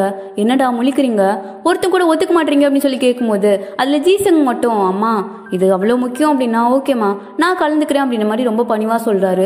நீ மட்டும் தானா, மத்த யாரும் கலந்துக்கலையா அப்படின்னு சொல்லி கேட்க எல்லாரும் தலையை கவுந்துக்கிட்டாங்க. ஏண்டா உங்களுக்கு கல்யாணம் ஆனதுக்கு அப்புறம் இந்த அரண்மனையை விட்டு அனுப்பிச்சிருவாங்க, அட்லீஸ்ட் நீங்க வெளியே போகும்போதாச்சும் ஏதாச்சும் பேசிக் ஸ்கில்லாச்சும் கத்துட்டு போவேணாமா அப்படின்னு சொல்லி கேட்க, மூவன் பாத்தீங்கன்னா, அம்மா அப்ப எப்பமா கல்யாணம் பண்ணுவீங்க, வேமா சீக்கிரம் அரண்மனை விட்டு அனுப்பி வைங்கம்மா அப்படின்னு சொல்லி கேட்கிறான். அப்போ மைண்ட் எல்லாம் கல்யாணத்துல தான் இருக்கு அப்படின்னு சொல்லி ஒரு முறை மறைச்சிட்டு, நீங்களும் ஒன்னத்துக்கும் லாய்க் கிடையாது, தண்டம் தண்டம், அரச குடும்பத்துக்கே வந்த சாபம், ஒரே அவமானம் தான் நீங்களா அப்படின்னு சொல்லிட்டு சொல்லிட்டு இதெல்லாம் நான் சொல்லலடா, ஊர்ல பேசிக்கிறாங்க, உங்களுக்கு அசிங்கமாவே இல்லையா, அதுல நீங்க ஓடிக்க வேணாமா அப்படின்னு சொல்லி இங்க உயிரை குடுத்தி கத்திட்டு இருக்காங்க. ஒருத்தனும் வாயவே திறக்க மாட்டேங்கிறான். சரின்னு கூட சொல்லல ஜீசங்க தவிர. ஆனா சங்கம் மட்டும் என்ன நினைச்சான்னு தெரியல. வேமா எந்திரிச்சு ராணி பக்கத்துல வந்து, எதுக்கு சும்மா ஏதோ கதெல்லாம் விட்டுட்டு இருக்கீங்க, இதுக்கு பின்னாடி திடீர்னு என்ன காரணம் எனக்கு நல்லா தெரியும், நீங்க நாங்க படிக்கணும்லாம் நினைக்க மாட்டீங்க, பெருசா எங்கிட்ட கண்டுக்கிட்டதெல்லாம் கிடையாது, இன்னைக்கு என்ன உண்மையை சொல்லுங்க அப்படின்னு சொல்லி கேட்கும்போது இவங்களும் பாத்தீங்கன்னா, அதாவது ராணியும், என்னால எல்லா உண்மையும் சொல்ல முடியாது, ஆனா இதை நான் பண்றேன் அப்படின்னா உங்களோட பாதுகாப்புக்கு தான் பண்ணுவேன்றது உங்களுக்கு நல்லா தெரியும், அதை மட்டும் நீ புரிஞ்சுக்கிட்டா போதும் அப்படின்னு அவன் காதுபட மட்டும் சொல்ல, அப்பயும் வாய திறந்து சரிமா நான் பண்றேன் அப்படின்னு சொல்லி எதுவுமே சொல்ல மாட்டேங்கிறாங்க. ஒருத்தனும் கோஆபரேட்டே பண்ணல. கடைசியில ராணி டென்ஷன் ஆகி அங்கிருந்து நடந்து போக ஆரம்பிச்சிடுறாங்க. அவங்க சும்மாவே ஃபாஸ்டா நடப்பாங்க இல்லையா, இன்னைக்கு வேற பயங்கர கோவத்துல இருக்கிறதுனால செம்ம மின்னல் வேகத்துல போயிட்டு இருக்காங்க. அந்த டைம்ல அவங்க போறதை பார்த்துட்டு இந்த யூ இருக்கானு, இளவரசர் யூ, ராயல் கான்சர்ட்டோட பையன், அவன் பாத்தீங்கன்னா கூட இருக்கிற மத்த பசங்க கிட்ட, இவங்கெல்லாம் ஒரு ராணியா, ராணிக்கான ஏதாச்சும் நளினம் இருக்கா பாத்தியா, ஏதோ கொலாயடி சண்டைக்கு போன மாதிரி கிளம்பிட்டு இருக்காங்க, நடக்கிற போட்டிலாம் வச்சா ஃபர்ஸ்ட் பிரைஸ் இவங்களுக்கு தான் அப்படின்னு சொல்லி கிண்டல் பண்ணிட்டு இருக்க. இதை பாத்தீங்கன்னா சங்கனம் கேட்டுட்டான். சும்மாவே இவங்க ரெண்டு பேருக்கு மோதிக்கும் இல்லையா, இப்ப ரொம்ப டென்ஷன் ஆகி இளவரசர் யூ கிட்ட வந்து, நான் முன்னாடியே சொல்லியிருக்கேன் என் அம்மாவை பத்தி ஏதாச்சும் பேசினா சாவடி வாங்குவேன்னு, நீயும் அதே தான் பண்ணிட்டு இருக்க, இது சரியில்லை அப்படின்னு சொல்லும்போது யூ பாக்குறான். சுத்தி இந்த கோர்ட் லேடிஸ் பணியால் எல்லாம் நிக்கிறத பார்த்துட்டு, இங்க நிக்கிறதெல்லாம் ஒரே முட்டா பசங்க தான், சோ என்னை அடிச்சாலும் யாரும் போய் சொல்ற தைரியம் எல்லாம் கிடையாது, எங்க அடிடா அப்படின்னு சொல்லும்போது இப்பயும் சங்னம் என்ன சொல்றானா, அரண்மனையில வேலை பாக்குறவங்கள இந்த மாதிரி பேசுறதே தப்பு, இதோட நிப்பாட்டிக்கோ அப்படின்னு சொல்றான். இளவரசர் யூவும், அவங்களாம் எனக்கு அடிமை மாதிரி, அவங்களுக்கு என்ன மரியாதை, நான் அப்படிதான் பேசுவேன், எங்க அடி பாப்போம் அப்படின்னு சொல்லிட்டு ரொம்ப கலாச்சிட்டே இருக்கான், ரொம்ப கடுப்பேத்திட்டே இருக்கான். ஆமாமா உனக்கு அடிக்க தெரியாதா, உங்க அம்மா குங்ஃபு கராத்தே எல்லாம் சொல்லி கொடுத்துருப்பாங்க, அதான் நடக்கிற நடையிலே தெரியுது அப்படின்னு சொல்லும்போது பின்னாடி அந்த ரெண்டு பசங்களும் சிரிச்சிட்டாங்க. இவனுக்கு செம்ம வெறியாயிடுச்சு. இருந்தாலும் கோவத்தெல்லாம் கண்ட்ரோல் பண்ணிட்டு அவன் பக்கத்துல போய், இங்க பாரு அவங்க நம்ம நாட்டுக்கே ராணி, அதுக்கான மரியாதையாச்சும் கொடு, இனிமே மரியாதை கொடுத்து பேசு அப்படின்னு சொல்லி இப்பயும் அமைதியா தான் மிரட்டுறான். ஆனா அந்த பையன் பாத்தீங்கன்னா அடங்கு மாதிரி தெரியல. இளவரசர் சங்னம், உங்களுக்கு ஒண்ணு தெரியுமா, பட்டத்து இளவரசர் பட்டம் எனக்கு கிடைக்க வேண்டியது உன் அண்ணனுக்கு இல்ல, நான் மட்டும் அரசர் ஆகிற நாள் வந்துச்சுன்னா நீங்க எல்லாரும் உயிரோடே இருக்க முடியாது அப்படின்னு சொல்லி முடிக்கும் போதே சங்னம் எவ்வளவு நேரம் தான் பொறுமையா இருப்பான், டக்குன்னு கழுத்தை பிடிச்சிட்டான். இங்க பாரு நான் சொல்லிட்டே இருக்கேன், நீ ரொம்ப ஓரா போயிட்டே இருக்க, உன்ன மாதிரி ஆள் எல்லாம் அரசரானா நானே உன்னை கொண்டு வேண்டாம் அப்படின்னு சொல்லி பயங்கரமா மாட்டி விட்டு அவன் தள்ளி விட்டுட்டு தான் கிளம்பி போறான். அடுத்த சீன்ல பாத்தீங்கன்னா இந்த ராணி வந்து பசங்களுக்கு எல்லாம் பாடம் சொல்லி கொடுப்பாரு இல்லையா டீச்சர், அவரை பார்த்து பசங்க ஸ்கோர் என்னன்னு முறையா கேட்டு போலான்னு வந்திருக்காங்க. அவர் சொல்லிட்டாரு, வாய்ப்பே இல்ல ராணி, அவங்க எல்லாம் இதுல வின் பண்ணவே முடியாது, ஏன்னா அவங்களுக்கு திறமை இல்லைன்னு சொல்லல, அதுக்கான முயற்சியே அவங்க கிட்ட இல்லையே, ஃபர்ஸ்ட் அட்டெண்டன்ஸே இல்ல, அதுதானே முக்கியம். சங்கமும் சரி ஜீசுங்கும் சரி ரெண்டு பேரும் சரியா கிளாஸ்க்கு வரவே இல்லை, இதுவே உங்களுக்கு ஒரு பெரிய பின்னடைவா இருக்கலாம் அப்படின்னு சொல்லும்போது சங்னம் பேரை எதிர்பார்த்திருப்பாங்க. ஆனா ஜீசங்னு சொன்னது ஒரு மாதிரி ஷாக் ஆகுறாங்க. ஏன்னா அவன் மட்டும்தான் வாலண்டியரா கலந்துக்கிறேன் அப்படின்னு மாதிரி சொல்லியிருப்பான். அவனுக்கு இப்படி ஒரு டிராபேக் இருந்தா பெரிய பிரச்சனை ஆயிடும் அப்படின்னு சொல்லிட்டு ஜீசங்க பார்த்து பேசலாம் அப்படின்னு சொல்லிட்டு அவனை பாக்குறதுக்காகவே வந்துட்டு இருக்காங்க. அந்த டைம்ல கரெக்டா ஜீசங் பாத்தீங்கன்னா வேற எங்கேயோ போயிட்டு இருக்கான். கோர்ட் லேடி பார்த்துட்டு, அங்க பாருங்க ஜீசங் தானே அப்படின்னு சொல்லும்போது, ஆமா தனியா இந்த டைம்ல எங்க போறான் அப்படின்னு சொல்லிட்டு அவனை ஃபாலோ பண்ணிட்டு ரெண்டு பேரும் பின்னாடியே போறாங்க. ஜீசங்கும் பாத்தீங்கன்னா அந்த அரண்மனை விட்டு கொஞ்சம் தள்ளி யாருமே யூஸ் பண்ணாத சில பில்டிங்ஸ் எல்லாம் இருக்கும், அதுக்குள்ளதான் போயிட்டு இருக்கான். ரொம்ப தூரமா நடந்து போக போக இவங்களுக்கு பின்னாடியே போயிட்டு இருக்க. கடைசியா பாத்தீங்கன்னா ஒரு பில்டிங் குள்ள நுழைஞ்சிட்டான். அதுக்குள்ள பாத்தீங்கன்னா சின்னதா ஒரு வீடு இருக்கு. ரொம்ப பாலடைஞ்ச பழங்காலத்து வீடு மாதிரி தான் இருக்கு, யாரும் யூஸ் பண்ற மாதிரியே தெரியல. அந்த வீட்டுக்குள்ள போறான். போறதுக்கு முன்னாடி யாராச்சும் வர்றாங்களா அப்படின்னு சொல்லிட்டு சுத்தி முத்தி பார்த்துட்டு தான் போறான். இவன் அப்படி பண்றதுனாலேயே ராணிக்கு பாத்தீங்கன்னா டவுட் ஆயிடுச்சு. அதனால சத்தம் கொடுக்காம அப்படியே மெதுவா உள்ள போறாங்க. ஒரு மாதிரி பக்கு பக்குன்னு தான் இருக்கு. எதுக்கு இவன் சம்மந்தமே இல்லாம இதுக்குள்ள வந்துட்டு இருக்கான் அப்படின்னு சொல்லிட்டு அப்படியே மெல்ல நடந்து போக அந்த ரூம்குள்ள தான் பையன் இருக்கான் அப்படின்றது தெரிஞ்சிச்சு. ஆனா எங்க இருக்கான் என்னன்னு தெரியல. லைட்டா ஜன்னல் வழியா எட்டி பாக்குறாங்க. அப்படி என்னத்தை பார்த்தாங்கன்னு தெரியல. ஒரு செகண்ட் அப்படியே செம்மையா ஷாக்குறாங்க. அடுத்த செகண்ட்க்கு பாத்தீங்கன்னா ஒரே ஓட்டம். அங்க இருந்து பதறி அடிச்சு ஓடிட்டு இருக்காங்க. கோர்ட் லேடி சீனுக்கு வந்து ஒண்ணுமே புரியல. ஏன் இப்படி ஓடுறாங்க அப்படின்னு சொல்லிட்டு இவங்களும் எட்டி பாக்குறாங்க. அப்படி என்னத்தை பார்த்தாங்கன்னு தெரியல. ராணியோட இவங்க பயங்கரமா ஷாக் ஆகுறாங்க. இங்க ராணியால எல்லாம் முடியல. அதிர்ச்சியில என்ன பண்றதுனே தெரியாம அவங்க பாட்டுக்கு அரண்மனைக்குள்ள ஓடிட்டு இருக்காங்க. சுத்தி சுத்தி ஓடுறாங்க. கடைசியில ஒரு இடத்துல நிக்கிறாங்க. நெஞ்செல்லாம் வலிக்க ஆரம்பிச்சிருச்சு. மூச்செல்லாம் முற்ற மாதிரி இருக்கு. அந்த இடத்துல உட்காந்து பயங்கரமா அழுகுறாங்க. அப்படி என்னத்தடா பாத்தீங்க அப்படின்ற மாதிரி தானே இருக்கும். எனக்கும் அப்படிதான் இருந்துச்சு. அந்த கோர்ட் லேடியும் பாத்தீங்கன்னா ஐயோ ராணி எங்க போனாங்கன்னு தெரியல அப்படின்னு சொல்லி ரொம்ப பதட்டமா ராணியை தேடிட்டே வர்றாங்க. ரொம்ப தூரம் தேடியும் கிடைக்கல. கடைசியில ராணி பாத்தீங்கன்னா எந்த ஒரு இடத்துல இருக்காங்கன்னா இந்த இதெல்லாம் எரிப்போம் இல்லையா, அந்த மாதிரி ஒரு சின்ன இடம். அங்க அவ்வளவா யாரும் வரமாட்டாங்க போல. இவங்க அந்த நெருப்புக்கு பக்கத்துல உட்காந்து பயங்கரமா அழுதுட்டு இருக்காங்க. கரெக்டா கோர்ட் லேடி அங்க தேடி வந்துட்டாங்க. ஏன்னா இவங்க ஸ்டார்டிங்ல அதாவது கல்யாணம் ஆகி இந்த அரண்மனைக்கு வந்திருப்பாங்க இல்லையா, அப்பல இருந்து இப்ப வர இங்கதான் வந்து அழுதுட்டு இருப்பாங்க போல. சோ கரெக்டா அந்த இடத்துக்கு வந்து கோர்ட் லேடி நான் நினைச்சேன் இங்கதான் வந்திருப்பீங்கன்னு. இன்னும் இந்த இடத்த நீங்க மறக்கவே இல்லை அப்படின்னு சொல்லும்போது நான் எங்க போவேன், இந்த அரண்மனையில எங்க தேடினாலும் எனக்கு இந்த மாதிரி ஒரு இடம் கிடைக்காது, இங்கதான் என் மனசு விட்டு என்னால அழுக முடியுது அப்படின்னு சொல்லிட்டு பயங்கரமா அழுதுட்டே இருக்காங்க.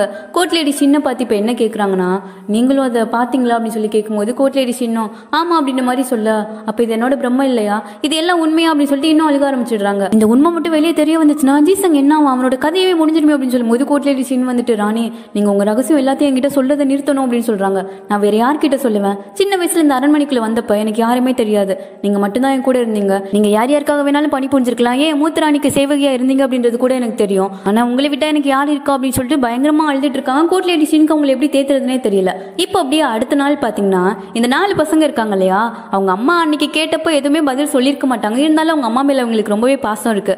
அம்மா ஏன் திடீர்னு இந்த மாதிரி சொல்லணும் அப்படின்னு சொல்லி யோசிச்சுட்டே இருந்தவன் மூவான் பாத்தீங்கன்னா திடீர்னு அந்த பேர் கொடுக்கணும் இல்லையா, பரீட்சைக்கு நானும் கலந்துக்கிறேன் அப்படின்னு சொல்லிட்டு அவர்கிட்ட வந்து என் பேரையும் எழுதிக்கோங்க அப்படின்ற மாதிரி சொல்றான். சும்மா வின் பண்ணுவோமா என்னன்னு அவனுக்கு தெரியாது. இருந்தாலும் அம்மாக்காக பேரையாச்சும் கொடுக்கணும் அப்படின்னு சொல்லிட்டு பேர் மட்டும் வந்து கொடுத்துட்டு போயிட்டான். இவன் தான் கொடுக்குறான்னு பார்த்தா லைனா எல்லாரும் வந்து கொடுத்துட்டாங்க.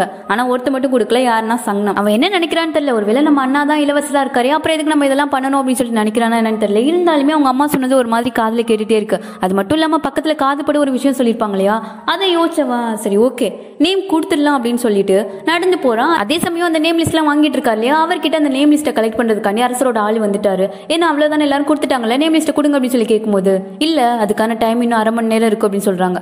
அப்படி கொடுக்கறதா இருந்தா நேரம் வந்து கொடுத்துருக்க மாட்டாங்களா, 1/2 மணி நேரத்துல என்ன ஆயிட போகுது கொடுங்க அப்படின்னு சொல்லி கேட்கும்போது இல்லங்க எல்லா ரூல்ஸ் படி தான் நடக்கணும், கொஞ்சம் வெயிட் பண்ணுங்க அப்படின்னு சொல்லிட்டு இந்த டீச்சருமே யாரையோ எதிர்பார்த்து காத்துட்டு இருக்க மாதிரி தான் இருக்கு. இங்க சங்கனமும் சரி ஓகே நம்ம நேம் கொடுத்துடலாம் அப்படின்னு சொல்லிட்டு வந்துட்டு இருக்கும்போது கரெக்டா இந்த மூத்த இளவரசர் இருக்கார் இல்லையா, அவர் வந்து சங்கனம கூப்பிடுறாரு. ஆக்சுவலா 2 பேரும் பாத்தீங்கன்னா சின்ன வயசுல இருந்தே ரொம்ப க்ளோஸ். அந்த அண்ணனுக்கு வந்து சங்கனம ரொம்ப பிடிக்கும். சங்கனம்கிட்ட சொல்லிட்டு இருக்காரு, நீ திரும்ப அரண்மனைக்கு வரும்போது என்னோட தம்பியா தான் வருவேன்னு நினைச்சேன், ஆனா மத்த 3 பேருக்கும் ஒரு அண்ணனா வந்திருக்கேன்னு நினைச்சு பார்க்கும்போது எனக்கு ரொம்ப பெருமையா இருந்துச்சு. நீ அவங்கள நல்லா பார்த்துப்பன்னு எனக்கு நல்லா தெரியும். அதே மாதிரி என்னோட பையனை நீ நல்லா பார்த்துக்கணும். என் பையனை பார்க்கும்போதுலாம் என்னோட ஞாபகம் வருதோ இல்லையோ உன்னோட ஞாபகம் தான் எனக்கு அதிகமா வருது. அவன் தப்பு பண்ணா நீ தான் தண்டிக்கணும், அவன் ஏதாச்சும் சேட்டை பண்ணா அவனுக்கு செல்லம் கொடுக்க கூடாது, அவனை நீ நல்லபடியா வளர்க்கணும், அவனுக்கு வந்து நீ அதை சொல்லி கொடுக்கணும் இது சொல்லி கொடுக்கணும் சொல்லி நிறைய விஷயம் சொல்லிட்டு இருக்காரு. கடைசியா என்ன சொல்றாருன்னு பாத்தீங்கன்னா அவனுக்கு நீ ஒரு அப்பாவா இருக்கணும், அதே சமயம் அவனுக்கு ஒரு நல்ல ஃப்ரெண்டாவும் இருக்கணும் அப்படின்னு சொல்லும் போது சங்கனுக்கு ஒரு மாதிரி ஆயிடுச்சு.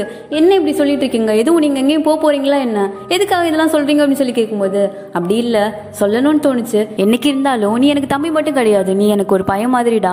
இன்னொரு விஷயம் உங்ககிட்ட கேட்கணும், அதுக்காக தான் வர சொன்னேன். என் கூட சேர்ந்து படிக்கிறதுக்கான ஒரு ஆளை தேர்ந்தெடுக்கிறதுக்காக பரிச்சை தானே நடந்துட்டு இருக்கு, அதுல நீ கலந்துக்கணும். நீ என்னோட பார்ட்னரா வந்தா நான் ரொம்ப சந்தோஷப்படுவேன். நம்ம 2 பேரும் சின்ன வயசுல நிறைய டைம் ஸ்பெண்ட் பண்ணிருக்கோம்ல, அந்த மாதிரி இப்பயும் ஒன்னா இருந்தா நல்லா ஜாலியா இருக்குல்ல அப்படின்னு சொல்லவும் சங்கனமால அண்ணன் பேச்ச மறுக்க முடியல. உடனே பாத்தீங்கன்னா செம்ம ஃபாஸ்டா ஓடி வரான். ஏன்னா டைம் முடிய போகுது அப்படின்னு சொல்லிட்டு கரெக்டா அவன் வரும்போது அந்த நேம் லிஸ்டையும் கொடுத்திருப்பாங்க. ஆனா சங்கனம் உள்ள வந்துட்டான். நான் இப்ப நேம் கொடுக்கலாமா அப்படின்னு சொல்லி கேட்கும்போது இவனுக்காக தான் அந்த டீச்சரும் வெயிட் பண்ணிட்டு இருந்திருப்பார் போல. நான் ஒண்ணுதான் எதிர்பார்த்தேன், கண்டிப்பா கொடுக்கலாம், இன்னும் டைம் இருக்கு அப்படின்னு சொல்லிட்டு சங்கனமோட பேரையும் எழுதிக்கிறாங்க. அரசர் அந்த நேம் லிஸ்ட்டை வாங்கி பார்த்தா ஆடி போயிட்டாரு. பரவாயில்லையே எல்லா இளவரசர்களும் நேம் கொடுத்திருக்காங்க, இப்படி ஒரு போட்டி இருக்கும்னு நான் நினைச்சு கூட பார்க்கல அப்படின்னு சொல்லிட்டு இருக்க.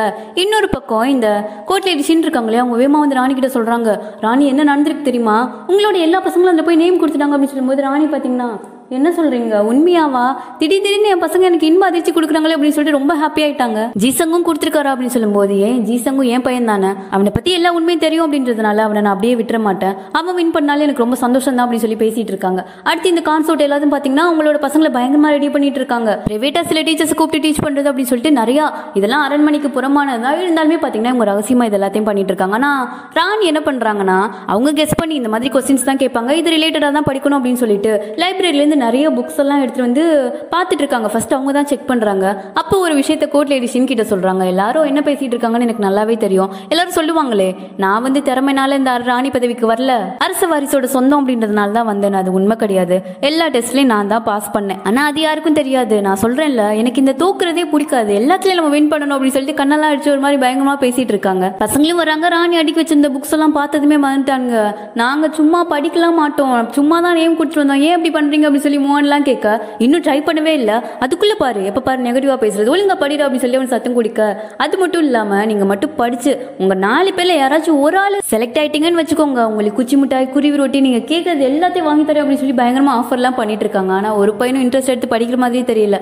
அப்படியே கட் பண்ணி அடுத்த சீன்ல என்ன நடக்குதுன்னு பாத்தீங்கன்னா ஜீசங் இருக்கான்ல, போன டைம் அவங்க அம்மா பார்க்கும்போது ஒரு பில்டிங் குள்ள போனானே அதே மாதிரி இன்னைக்கும் போயிட்டு இருக்கான். யாரும் வர்றாங்களா அப்படின்னு சொல்லிட்டு மறைஞ்சு போறத இந்த கான்சர்ட்ல ஒரு லேடி இருப்பாங்க அவங்க பாத்தீங்கன்னா பாத்துடுறாங்க. இந்த பையன் இந்த நேரத்துல தனியா எங்க போறான் அப்படின்னு சொல்லிட்டு இவங்களை பாக்குறதுக்காக அப்படியே பின்னாடியே வந்துட்டு இருக்காங்க. ராணி எப்படிலாம் வந்து பார்த்தாங்களோ அதே மாதிரி இவங்களும் வந்துட்டு இருக்காங்க.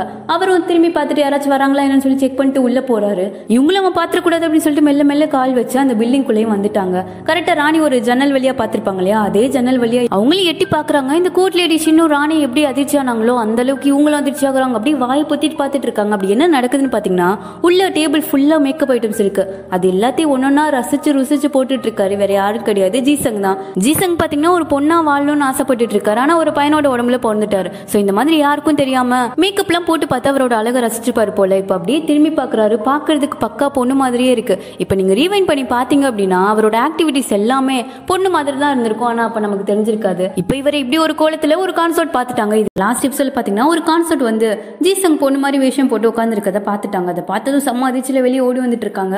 அப்படியே கட் பண்ணி ராணியை காட்டுறாங்க. ராணியும் பாத்தீங்கன்னா ஜீசங் கிட்ட பேசலாம் அப்படின்னு சொல்லிட்டு அவனோட ரூம்ல வந்து பார்க்கும்போது ஜீசங் அங்க இல்ல. ஒன்னே புரிஞ்சு போச்சு அவன் எங்க போயிருப்பான் அப்படின்றது. பக்கத்துல இருக்க அசிஸ்டன்ட் லேடியும் எனக்கு என்னமோ சரியா பல்ல, அவர் இப்படியே போயிட்டு இருந்தானா கண்டிப்பா மாட்டிடுவாரு, பெரிய பிரச்சனை ஆயிரும் அப்படின்னு சொல்லும்போது ராணியும் எனக்கும் புரியுது, நம்ம ஏதாச்சும் பண்ணி ஆகணும், இந்த எக்ஸாம் முடிகிற வரையாச்சும் அவன் அந்த ரகசிய அறிக்கை போக விடாத மாதிரி பண்ணணும். ஆனா என்ன பண்ணணும் தான் எனக்கு புரிய மாட்டேங்குது அப்படின்னு சொல்லி ரொம்ப ஃபீல் பண்ணிட்டு இருக்காங்க. அதே சமயம் அந்த கான்சர்ட்கோ அதாவது ஜீசங்க பார்த்தாங்க இல்லையா, அவங்க என்ன பண்ணிடுறாங்க, நேர போய் மூத்தராணிக்கிட்டே போட்டு விட்டாங்க. மூத்தராணிக்கு இதை கேட்டதும் ஒரு மாதிரி உள்ள ஷாக்கிங்கா இருந்தாலும் வெளியே அப்படியே ஒரு மாதிரி எகத்தலமா சிரிச்சுட்டு நீ சொல்றது உண்மைதானா, உனக்கு ஒன்று தெரியும்ல, நீ சொல்றது உண்மையா இருந்தா ஜீசங்கோட கதை முடிஞ்சிடும், அப்படி நீ சொல்றது உண்மை இல்லை அப்படின்னா நீ செத்துருவ, அரண்மனையோட வழக்கம் உனக்கு தெரியும்ல அப்படின்னு சொல்லும்போது இப்படிலாம் சொன்னதும் அந்த கான்சர்ட்டுக்கு பார்த்தீங்கன்னா பயம் வந்துருச்சு. சொல்லு நீ சொல்றது உண்மைதானா, உறுதியா சொல்ல முடியுமா அப்படின்னு சொல்லி கேட்கும்போது இல்ல ராணி எனக்கு கொஞ்சம் உறுதியா தெரியல, ஆனா அப்படிதான் இருந்துச்சு அப்படின்னு சொல்லவும் ராணி பார்த்தீங்கன்னா செம்மையா கத்துறாங்க. உனக்கு உறுதி இல்லாத ஒரு விஷயத்த வந்து நீ ஏன் என்கிட்ட சொல்லிட்டு இருக்க, அப்ப நீ இந்த மாதிரி ரூமரை கிளப்பி விடலான்னு பாக்குறியா அப்படின்னு சொன்னது கான்சர்ட் கோட் அப்புன்னு கவுந்துட்டாங்க. இல்ல ராணி உங்ககிட்ட மட்டும் தான் இதை சொல்றேன், நேரம் உங்களை பார்க்க தான் வந்தேன் அப்படின்னு சொல்லும்போது இதை பத்தி யாராச்சும் வெளியே பேசினாங்க அப்படின்னா இந்த மாதிரி ரூமர் எதுவும் பரவுச்சுன்னா கூட நான் உன்னதான் சந்தேகப்படுவேன். நான் உனக்கு அந்த புத்தகம் கொடுத்ததுக்காக நீ எனக்கு ஒரு ப்ராமிஸ் பண்ணி கொடுத்துருக்காது, நீ மறக்கல அப்படின்னு சொல்லி கேட்கறாங்க. ஆக்சுவலா என்ன நடந்திருக்குன்னு பாத்தீங்கன்னா அந்த புத்தகத்தை கொடுத்து இதுக்கு நீ எனக்கு நன்றி கடன் பட்டிருக்கேன்னு உனக்கு தெரியும், எனக்காக நீ எது வேணாலும் பண்ணுவியா அப்படின்னு சொல்லி கேட்கும்போது இந்த கான்சர்ட் கோவம் கண்டிப்பா ராணி உங்களுக்காக எது வேணாலும் பண்ண ரெடியா இருக்கேன் அப்படின்னு சொல்லும்போது உன்னோட உயிரை கேட்டாலும் குடிப்பியா அப்படின்னு சொல்லி கேட்டிருக்காங்க. அதுக்கும் பாத்தீங்கன்னா இவங்க ஒரு நிமிஷம் கூட யோசிக்கலாம். ராணி கண்டிப்பா அப்படின்ற மாதிரி சும்மா பேச்சுக்காக கேட்கறாங்க அப்படின்னு சொல்லிட்டு பேச்சுக்காக இவங்களும் சரின்னு சொல்லியிருப்பாங்க. ஆனா இந்த ராணி பாத்தீங்கன்னா பேச்சுக்காக கேட்ட மாதிரி தெரியல. இப்ப அழுத்தி இன்னொரு டைம் கேட்கறாங்க, நீ கொடுத்த வாக்கு ஞாபகம் இருக்குல்ல அப்படின்ற மாதிரி கேட்கும்போது கண்டிப்பா ராணி எனக்கு ஞாபகம் இருக்கு அப்படின்னு சொல்ல உன்னோட பையன் சிம்சோவா ஒழுங்கா இந்த பரீட்சைக்கு தயார் பண்ண, நான் சொல்லி கொடுத்த மாதிரி எல்லாத்தையுமே ஃபாலோ பண்ண, அவனுக்கு பின்னாடி நான் இருக்கேன் அப்படின்னு சொல்லும்போது உங்களுக்கு வந்து ரொம்ப சந்தோஷம், முத்துராணி நம்ம கிட்ட மட்டும் இப்படி இருக்காங்களே அப்படின்னு சொல்லிட்டு ரொம்ப சந்தோஷம் ராணி, இந்த வார்த்தையை எனக்கு போதும் அப்படின்னு சொல்லி கிளம்பி போறாங்க. ஆனா இந்த முத்துராணி பாத்தீங்கன்னா இவங்க கிட்ட மட்டும் கிடையாது, எல்லா கான்சர்ட் கிட்டமே இதே டைலாக் தான் போட்டு வச்சிருக்காங்க. என்ன எல்லாருக்குமே இந்த புத்தகத்தை கொடுத்துருப்பாங்க இல்லையா. அப்படியே அடுத்த சீன்ல பாத்தீங்கன்னா இந்த ஜீசங் வந்து போய் மேக்கப் எல்லாம் போட்டு முடிச்சுட்டு இப்ப திரும்ப ரூம்க்கு வர்றான். வரும்போது அங்க ராணி உட்காந்துருக்காங்க. ராணியை பார்த்ததும் அம்மா நீங்க எங்க அப்படின்னு சொல்லி கேட்கும்போது எங்க போயிருந்த அப்படின்னு சொல்லி கேட்க நான் சும்மா வாக் போயிருந்தேன் அப்படின்ற மாதிரி சொல்றேன். அப்படியா சரி வா என் கூட நம்ம ரெண்டு பேரும் வாக் போலாம் அப்படின்னு சொல்லி கூப்பிடுவோம். ஜீசங் அப்படியே பின்னாடியே போயிட்டு இருக்கான். இப்ப ராணி என்ன சொல்றாங்கன்னா நீ இதுக்கப்புறம் வாக் போக கூடாது, எக்ஸாம் முடிகிற வர நீ உள்ளே இருந்து படி, கொஞ்ச நாளைக்கு இந்த வாக்கிங் வேணாம் அப்படின்னு சொல்லும்போது இவனுக்கு வந்து ஒரு மாதிரி ஆயிடுச்சு. அம்மா ஏமா அப்படின்னு சொல்லி கேட்கறான். நீ படிப்புல மட்டும் கவனம் செலுத்து, வேற எதுலயும் உன்னோட கவனத்தை சத்திர விடாது அப்படின்னு சொல்ல அம்மா நான் நல்லா படிக்கிறேன், எந்த லெசனையும் ஸ்கிப் பண்ண மாட்டேன், நான் வாக் மட்டும் போய்க்கிறேன், அந்த டைம்ல தான் எனக்கு மூச்சு விடுற மாதிரி இருக்கு அப்படின்னு சொல்லி அவனோட ஃபீலிங்ஸை டைரக்டா சொல்லாம இன்டெரக்டா சொல்றான். அவங்க அம்மாக்கு அது நல்லாவே புரியுது. அதனால அவங்க அம்மா பாத்தீங்கன்னா நான் சொல்றதை மட்டும் செய், கொஞ்ச நாளைக்கு இதை பண்ணு, ஏன்னா இந்த அரண்மனையில எப்ப என்ன நடக்கும்னு உனக்கும் தெரியாது எனக்கும் தெரியாது அப்படின்னு சொல்லி அழுத்தமா சொல்லவும் ஜீசங்கும் அமைதியா இருக்கா, எதுவும் பேசல. அடுத்த நாள் பாத்தீங்கன்னா இந்த டெஸ்ட் அதாவது ஃபர்ஸ்ட் லெவல், நிறைய லெவல் இருக்கு போல, அதுல ஃபர்ஸ்ட் லெவல் எக்ஸாம் இன்னைக்கு தான் நடக்குது. எல்லா இளவரசர்களும் இந்த பிரச்சனை எடுக்கிற இடத்துக்கு வந்துட்டாங்க. மத்த இளவரசர்களோட அம்மாலாம் பாத்தீங்கன்னா அதாவது கான்சர்ட் எல்லாம் அப்படியே பயங்கரமா அட்வைஸ் பொழிஞ்சிட்டு இருக்காங்க. அவங்களுக்கு பிடிச்ச சாப்பாடுலாம் ஊட்டி எப்படியாச்சும் இதுல செலக்ட் ஆயிருமா அப்படின்னு சொல்லி பேசிட்டு இருக்கும்போது இவங்களோட அம்மா அதாவது ராணி வந்திருக்க மாட்டாங்களா, அதுல சின்னவ மட்டும் என்ன நம்ம அம்மா மட்டும் வரல அப்படின்னு சொல்லி கேட்கும்போது நீ மறந்துட்டியா, நம்ம அம்மா இந்த நாட்டோட ராணி, அவங்களுக்கு இதுக்கெல்லாம் நேரம் இருக்காது, அதை நீ மைண்ட்ல வச்சுக்கோ அப்படின்னு சொல்லி மூவான்னு சொல்லிட்டு இருக்கான். ஆனா இங்க ராணி பாத்தீங்கன்னா பதறிடுச்சு, இங்கேயும் செம்ம ஃபாஸ்டா ஓடி வந்துட்டு இருக்காங்க. பின்னாடி பனிப்பெண்களும் பயங்கர ஃபாஸ்டா ஓடி போயிட்டு இருக்காங்க. இது எல்லாத்தையும் மூத்த ராணியும் அந்த ராயல் கான்சர்ட் ரெண்டு பேரும் அப்படியே பார்த்து சிரிச்சிட்டு இருக்காங்க. என்னன்னு பாத்தீங்கன்னா இந்த மூத்த இளவரசர் இருக்கா இல்லையா, அவர் திரும்ப மயங்கி விழுந்துட்டாராம். அதுவும் ரொம்ப நேரம் ஆகியும் எந்திரிக்கல போல, அதான் பதறிடுச்சு ஓடி வந்திருக்காங்க. என்னாச்சு அப்படின்னு சொல்லி கேட்கும்போது மருத்துவர் என்ன சொல்றாருன்னா நிலைமை ரொம்ப மோசமாயிட்டு இருக்கு ராணி, ரொம்ப கஷ்டம் தான் அப்படின்னு சொல்லும்போது ராணிக்கு உயிரே இல்ல அப்படிலாம் சொல்லாதீங்க, ஏன் இன்னும் எந்திரிக்காம இருக்காங்க, காலையில கூட நல்லா தானே இருந்தேன், திடீர்னு என்னாச்சு அப்படின்னு சொல்லி கேட்கும்போது பக்கத்துல ஒருத்தர் இருப்பான் இல்லையா, அதாவது மூத்த இளவரசரோட அசிஸ்டன்ட் மாதிரி, அவன் பாத்தீங்கன்னா ராணி கிட்ட ஒரு புக் எடுத்து கொடுத்து இது அரசரோட அதாவது டைரி மாதிரி, இது இளவரசரோட ஜேர்னல், அவரை கைப்பட எழுதினது அப்படின்னு சொல்லி கொடுக்குறான். அதை ஓபன் பண்ணி படிக்கிறாங்க. அதுல என்ன எழுதிருக்குன்னு பாத்தீங்கன்னா இவர் எப்பப்பெல்லாம் மயங்கி விழுந்தாரு, அந்த சிம்டம்ஸ் எல்லாம் வரும் இல்லையா, அதோட டைம் எப்பப்ப வந்துச்சு, எத்தனை நாளைக்கு ஒரு டைம் வந்துச்சு அப்படின்னு சொல்லி எல்லாத்தையும் டீட்டெயிலா எழுதியிருக்காரு. இப்பதான் ஒரு விஷயம் புரியுது, இதுக்கு முன்னாடி ஒரு வாரத்துக்கு ஒரு டைம் தான் மயங்கி விழுந்திருக்காரு, ஆனா போக போக இது எல்லாமே அதிகமாயிட்டு போகுது. இப்ப பாத்தீங்கன்னா ஒரு 2 நாளைக்கு ஒரு டைம்லாம் மயங்கி விழுறாரு. அது மட்டும் இல்லாம எப்பவும் சீக்கிரம் கண்முழிக்கிறவர் இன்னைக்கு ரொம்ப நேரம் கண்முழிக்காம இருக்காரு அப்படின்றது தெரிஞ்சதும் ராணிக்கு புரிஞ்சு போச்சு, இந்த சிம்டம்ஸ் எல்லாமே அதிகமாயிட்டே போகுது அப்படின்றது. அவருக்கு இப்ப ரொம்ப முக்கியம் சிகிச்சை தான் அப்படின்னு சொல்லி யோசிச்சுட்டு இருக்கும்போதே கூட்லேடி சீன் வர்றாங்க. ராணி ஒரு பெரிய தப்பு நடந்துருச்சு, அரண்மனை ஃபுல்லா இளவரசருக்கு உடம்பு சரியில்லாத விஷயம் பரவிச்சு அப்படின்னு சொல்லும்போது ஏன் எப்படி அதுக்குள்ளேயே அப்படின்னு சொல்லி கேட்கும்போது பார்க்கும்போது இவர் வந்து இன்னும் எப்பவுமே காலையில லெசன் அட்டன் பண்ணிடுவாரு. அதை என்னைக்குமே மிஸ் பண்ணது இல்லை போல. இன்னைக்கு ஒரு நாள் லெசன் அட்டன் பண்ணாததுனால அதுக்குள்ள இந்த மாதிரி ஒரு ரூமர் பரவ ஆரம்பிச்சிருச்சு. மருத்துவரும் இப்ப இளவரசர் எந்திரிக்கல அப்படின்னா இது பெரிய பிரச்சனை ஆயிடும் ராணி, இதை மக்கள் கிட்ட இருந்து மறைக்கவே முடியாது அப்படின்னு சொல்லிட்டு இருக்கும் போதே கொஞ்ச நேரத்திலே பாத்தீங்கன்னா இளவரசரும் கண்ணு முழிச்சிட்டாரு. கண்ணு முழிச்சதுமே அந்த காலையில லெசன் அட்டன் பண்ணாம இருந்திருப்பார் இல்லையா, அதுக்காக வேகமா கிளம்பிட்டு இருக்காரு. ராணி முன்னாடி வந்து நின்று இப்ப நீ எங்க போற அப்படின்னு சொல்லி கேட்கும்போது நான் என்னோட கடமையை செய்ய வேணாமா, நான் இந்த மாதிரி போகாம இருந்தேன்னா பெரிய பிரச்சனை ஆயிடும் ராணி, அரண்மனையில ஒரு பெரிய குழப்பமே உருவாகும் அப்படின்னு சொல்லும்போது அது இப்ப முக்கியம் கிடையாது, நீ இப்ப வெளியே போனா பொது இடங்கள்ல மயங்கி விழ மாட்டேன் அப்படின்றத உன்னால உறுதியா சொல்ல முடியுமா, ஏன்னா உனக்கே தெரியும் உன்னோட சிம்டம்ஸ் அதிகமாயிட்டே போகுது அப்படின்றது. நீ நல்லா இருந்தா தானே உன்னோட கடமையை கரெக்டா செய்ய முடியும். 2 வாரம் ஆனாலும் சரி இப்ப கவனம் செலுத்த வேண்டியது உன்னோட சிகிச்சையில தான். அம்மா உன் கூடவே இருக்கேன், இதுக்கு மட்டும் நீ ஒத்துழைக்கணும் ப்ளீஸ் அப்படின்னு சொல்லி ரொம்ப கெஞ்சி கேட்கவும் இளவரசரும் பாத்தீங்கன்னா சரிமா அப்படின்னு சொல்லிட்டு அமைதியா போய் படுத்துட்டாரு. அவருக்கான ட்ரீட்மெண்ட்டே ஆரம்பிக்கிறாங்க. அதே சமயம் எங்க இளவரசர்கள் எல்லாருக்கும் அந்த எக்ஸாமும் ஆரம்பிக்குது. அரசரும் அங்கதான் இருக்காரு. இந்த கொஸ்டின் என்னன்னு பாத்தீங்கன்னா ஃபர்ஸ்ட் வந்து இந்த ஆப்டிடியூட்ல எல்லாம் கேட்பாங்க இல்லையா, இத்தனை பேர் சேர்ந்து இத்தனை மணி நேரம் வேலை பார்த்தா எத்தனை நாள்ல எத்தனை பேர் சேர்ந்து வேலை பார்க்க முடியும் அப்படின்ற மாதிரி அந்த மாதிரி ஏதோ ஒரு கொஸ்டின் கேட்கறாங்க. அதுக்கு பாத்தீங்கன்னா பயங்கரமா எல்லாரும் ஏதோ பதில் எழுதிட்டு இருக்காங்க. அடுத்து இன்னொரு கொஸ்டின் என்னன்னா சில வேர்ட்ஸ் எல்லாம் கொடுப்பாங்க. அந்த வேர்ட்ஸை யூஸ் பண்ணி உங்க கொடுக்குற தலைப்புல கட்டுரை ஒண்ணு எழுதணும். இது 2 தான் ஆக்சுவலா பிளான் பண்ணியிருந்திருப்பாங்க. பட் இந்த 2 கொஸ்டினுக்கு இவங்க எல்லாரும் பதில் எழுதி முடிச்சதுக்கு அப்புறம் அரசர் பாத்தீங்கன்னா அரசர் சர்ப்ரைஸா யார்கிட்டயுமே சொல்லியிருக்க மாட்டாரு போல. திடீர்னு அவர் ஒரு படத்தை காட்டுறாரு. அந்த படத்துல பாத்தீங்கன்னா உங்களுக்கு தெரியுது இல்லையா, இந்த படம் தான். இந்த படத்துல ஒரே ஒரு கோடு தான் வரையணும். ஒரு கோடு வரைஞ்சு இதை ஹாஃப் மூணா மாத்தணும். இதுதான் உங்களுக்கான 3வது டெஸ்ட். ரொம்ப யோசிக்க வேணாம், அவுட் ஆஃப் த பாக்ஸா யோசிச்சிங்கனாலே உங்களுக்கான பதில் கிடைக்கும் அப்படின்னு சொல்லும்போது எல்லாரும் பாத்தீங்கன்னா என்ன பண்றாங்கன்னா அந்த பேப்பரை மடக்கி அதுல நடுவுல ஒரு கோடு போட்டு ஒரு ஹாஃப் மூன் மாதிரி கிரியேட் பண்றாங்க. மோஸ்ட்லி எல்லா இளவரசர்களும் இதை கரெக்டா பண்ணிடுறாங்க. ஆனா ஒரே ஒரு இளவரசர் மட்டும் என்ன பண்றாருன்னு பாத்தீங்கன்னா நடுவுல சும்மா ஒரு கோடு, அதுவும் நல்ல கட்டியா ஒரு கோடு மட்டும் போட்டு விடுறாரு. அடுத்து இந்த எக்ஸாம் எல்லாம் கரெக்ட் பண்றதுக்காண்டி உட்காந்துருக்காங்க. இந்த கரெக்ட் பண்றாங்க இல்லையா, இந்த கமிட்டிலேயே சில பேர் யாரோட ஆளுங்கன்னு பாத்தீங்கன்னா ராயல் கன்சர்ட்டோட ஆளுங்க. சோ அவரோட பையனான பிரின்ஸ் யூவை பாத்தீங்கன்னா இவங்க ஈஸியா செலக்ட் பண்ணிடுவாங்க. அதுக்கான வேலையை தான் பண்ணிட்டு இருக்காங்க. இந்த ஃபர்ஸ்ட் லெவல் எக்ஸாம் அப்படின்றதுனால இன்னும் கொஞ்சம் பேரை செலக்ட் பண்ணுவாங்க. ஒரு 4-5 பேரையாச்சும் செலக்ட் பண்ணுவாங்க. அந்த வகையில மத்த யாரை செலக்ட் பண்ணலாம் அப்படின்னு சொல்லி யோசிச்சுட்டு இருக்கும்போது இந்த நடுவுல ஒரு கோடு போட்ட பேப்பர் வருது. அதை பார்த்துட்டு இது என்ன இப்படி ஏதோ பண்ணி வச்சிருக்காங்க, என்னென்னமோ பண்றாங்க இப்ப அப்படின்னு சொல்லிட்டு தூக்கி போட்டு போகும்போது அரசர் பாத்தீங்கன்னா அதை எடுத்து பாக்குறாரு. அப்பதான் பக்கத்துல இருக்க இன்னொருத்தர் சொல்றாரு, அடே இது உங்களுக்கு புரியலையா, நடுவுல ஒரு கோடு போட்டு 2 ஹாஃப் மூணை கிரியேட் பண்ணிருக்காரு அப்படின்றத சொல்றாங்க. ஆக்சுவலா இதுக்கு வந்து பர்டிகுலரா இது ஆன்சரா இருக்கணும் அப்படின்றது அவசியம் இல்ல, எந்த மாதிரி டிஃபரெண்டா யோசிக்கிறாங்க அப்படின்றதான விஷயம். சோ அரசர் பாத்தீங்கன்னா பயங்கரமா இம்ப்ரெஸ் ஆயிட்டாரு. நான் கூட இப்படி யோசிக்கலையே அப்படின்னு சொல்லிட்டு அப்பதான் நேம பாக்குறாரு. அது யாரோடதுன்னு பாத்தீங்கன்னா சங்கமோடது. இப்படியே எல்லா ஆன்சர் பேப்பரையும் கரெக்ட் பண்ணிட்டாங்க. லாஸ்டா வந்து அந்த ஃபைனல் ரிசல்ட் சொல்லுவாங்களே, அதுக்காக தான் எல்லாரோட பேரண்ட்ஸ் அப்படியே வெயிட் பண்ணிட்டு இருக்காங்க. ரிசல்ட்ல உங்களோட நேம் பாத்தீங்கன்னா மேல இருக்க பேப்பர்ல வருது. அதுல ஃபர்ஸ்ட் 2 நேம் தான் வருது. ஃபர்ஸ்ட் பேர் யாரோடதுன்னு பாத்தீங்கன்னா போகம் தான். போகம் பேர் வந்ததுமே போகமோட அம்மா ரொம்ப ஹாப்பி ஆயிட்டாங்க. எல்லாரும் எதிர்பார்த்தது தானே, போகம் தானே இருக்கிறதுல நல்லா படிப்போம் அப்படின்னு சொல்லி புலம்பிட்டு இருக்க இதை பாக்குறதுக்காக கோர்ட் லேடிஸ் இன்னும் வந்திருப்பாங்க. அவங்க மட்டும் என்னத்தை பார்த்தாங்க தெரியல, பார்த்துட்டு ரொம்ப சந்தோஷமா ஓடிட்டு இருக்காங்க. அப்புறம் தான் இன்னும் 2 பேர் வருது.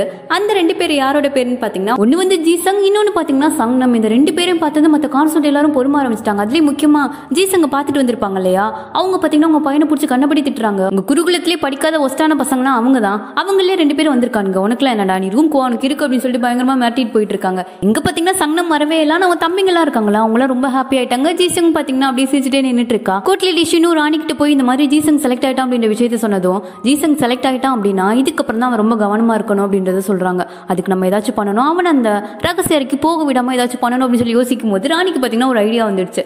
என்ன பண்ணிடுறாங்க அப்படின்னா சங்கமும் ஜீசங்கும் இனிமே சேர்ந்து தான் படிக்கணும் அப்படின்னு சொல்லிட்டு அவங்க 2 பேரும் ஒரே ரூம்ல செட்டில் பண்ணி விட்டாங்க. ஜீசங் கேட்கறான், அண்ணா நீங்க எதுவும் எங்களுக்கு பின்னாடி போய் படிப்பீங்களோ, நீங்க எப்படி செலக்ட் ஆனீங்க அப்படின்னு சொல்லி கேட்கும்போது எனக்கே தெரியாது, நான் ஏதோ லக்ல செலக்ட் ஆயிட்டேன், சாப்பிடறதுக்கு ஏதாச்சும் வச்சிருக்கேன் அப்படின்னு சொல்லிட்டு அவங்க படிக்கிற மாதிரியே தெரியல, அப்படி சும்மா படுத்துட்டு ஜாலியா அரட்டை அடிச்சிட்டு இருக்காங்க. இப்பதான் அடுத்ததா ஒரு ட்விஸ்ட் வருது. என்னன்னு பாத்தீங்கன்னா கோர்ட் லேடி ஷின் இருக்காங்க இல்லையா, அவங்க வந்து மூத்த ராணியோட ஆளு. சோ எல்லாத்தையும் வந்து இன்ஃபார்ம் பண்ணிடுவாங்க போல. இன்னைக்கு கூட என்ன சொல்லிட்டு இருக்காங்கன்னா இந்த மாதிரி இளவரசர் வந்து வேற எங்கேயும் போகல, இளவரசர் ராணியோட அறையில தான் இருக்காங்க, அவருக்கு 2 வாரம் ட்ரீட்மெண்ட் நடத்துறதா முடிவு பண்ணிருக்காங்க அப்படின்ற எல்லா விஷயத்தையும் சொல்றாங்க. ஆக்சுவலா ராணி பாத்தீங்கன்னா அரசர்கிட்ட என்ன சொல்லிருப்பாங்கன்னா இந்த மாதிரி பையனுக்கு ஸ்கின் டிசீஸ் வராம இருக்கணும் அப்படின்னா அதுக்கு ஏதோ ஒரு இடத்துக்கு போய் சும்மா ப்ரே மாதிரி பண்ணா சரியாயிடும் சொல்லியிருக்காங்க. அவனுக்கும் ஒரு விடுமுறை கிடைச்ச மாதிரி இருக்கும், அதனால அவன் நாங்க அனுப்பி வைக்கலாம் அப்படின்னு சொல்லிட்டு எல்லாருக்கும் முன்னாடி தான் இந்த பெர்மிஷனே வாங்கியிருப்பாங்க. ஸோ எல்லாருமே மூத்த இளவரசர் வந்து வேற ஒரு இடத்துக்கு போயிருக்காங்க அப்படின்ற மாதிரி தான் நினைச்சிட்டு இருப்பாங்க. பட் ராணி பாத்தீங்கன்னா அவங்களோட அறைக்குள்ளே வச்சு இவருக்கு ரகசியமா ட்ரீட்மெண்ட் கொடுத்துட்டு இருக்காங்க அப்படின்ற விஷயத்த கோர்ட் லேடி ஷின் வந்து மூத்த ராணி கிட்ட போட்டு கொடுத்துட்டு இருக்காங்க. மூத்த ராணி இதெல்லாம் கேட்டுட்டு இப்ப அடுத்ததான் என்ன கேட்கறாங்கன்னு பாத்தீங்கன்னா, ஆமா இந்த 4 இளவரசர்கள் இருக்காங்களே அந்த 4 பேர்ல யாரு நல்ல பிரைட்டான ஆளு நீ நினைக்கிற அப்படின்னு சொல்லி கேட்கும்போது கோர்ட் லேடி ஷின்னும் எனக்கு தெரிஞ்சு ஜீசன் தான் அப்படின்னு சொல்லும்போது, ஜீசங்க நீ சின்ன பிள்ளையில இருந்து பாத்துட்டு இருக்கேல்ல, அவனை பத்தி நீ என்ன நினைக்கிற அப்படின்னு சொல்லி ஜீசங்க பத்தியே கேட்கறாங்க. இவங்களுக்கு வந்து ஒரு மாதிரி ஆயிடுச்சு. ஆக்சுவலா கோர்ட் லேடி ஷின் பாத்தீங்கன்னா மூத்த ராணிக்கு டவுட் வரக்கூடாது கூடாது அப்படின்றதுக்காண்டி தான் ஏதாச்சும் ஒரு இன்ஃபர்மேஷன் சொல்றாங்களே தவிர அந்த ராணியோட எல்லா ரகசியங்களையும் முத்துராணி கிட்ட சொல்றது கிடையாது. ராணிக்கும் அவங்க விசுவாசமா தான் இருக்காங்க. அந்த விஷயத்த மட்டும் சொல்லாம ஜீசங் தான் சின்ன பிள்ளையில இருந்தே ரொம்ப அன்பானவர், அமைதியானவர், எல்லார்கிட்டே ரொம்ப அமைதியா தான் பேசுவார், நல்லா படிக்கவும் செய்வாரு அப்படின்னு சொல்லும்போது சரி அவரை பத்தி ஒரு பெரிய ரூமர், அதுவும் பயங்கரமான ரூமர் ஒன்று அரண்மனையில பரவிட்டு இருக்கே, அதை பத்தி உனக்கு தெரியுமா அப்படின்னு சொல்லி கேட்குறாங்க. அது கேட்டதும் கோர்ட் லேடி ஷீனுக்கு வந்து எல்லாமே புரிஞ்சு போச்சு. இருந்தாலும் அதை காட்டிக்காம இல்லையே ராணி எனக்கு அப்படி எதுவும் தெரியலையே அப்படின்னு சொல்லும்போது சரி ஓகே நீ கிளம்பு அப்படின்னு சொல்லிட்டு அவங்களை அனுப்பி வச்சிடுறாங்க. இந்த மூத்த ராணிக்கு ஒரு கோர்ட் லேடி இருப்பாங்க இல்லையா, அவங்க என்ன சொல்றாங்கன்னா அவ சொல்றது உண்மைதான் ராணி, ஏன்னா நமக்கு தான் தெரியுமே மூத்த இளவரசர் ராணி கூட தான் இருக்காரு அப்படின்றது, அந்த உண்மையை கரெக்டாக தானே சொல்றா. அப்ப நான் ஜீசங் பத்தின உண்மைன்னு உங்களுக்கு தெரியாதா இருக்கும், ராணிக்கும் தெரியாமையா இருக்கும், நீங்க என்ன பண்ணலான் இருக்கீங்க அப்படின்னு சொல்லி கேட்கும்போது மூத்த ராணி என்ன சொல்றாங்கன்னா அது எப்படி அவங்க பையனை பத்தின ரகசியம் அம்மாக்கும் அப்பாக்கும் தெரியாம இருந்தா நல்லா இருக்காதுல்ல, அதை சீக்கிரமே தெரியப்படுத்தணும் அப்படின்னு சொல்லிட்டு வில்லத்தனமா யோசிக்க ஆரம்பிச்சிட்டாங்க. அப்படி ராணியை கட்டுறாங்க. அவங்க பாத்தீங்கன்னா இன்னும் பையனுக்கு பக்கத்திலே தான் உட்காந்துருக்காங்க. பையனுக்கு பயங்கர ட்ரீட்மெண்ட் நடந்தும் கூட அவங்க கிட்ட எந்த முன்னேற்றமே தெரிய மாட்டேங்குது. ராணிக்கு ரொம்ப பயமாகுது.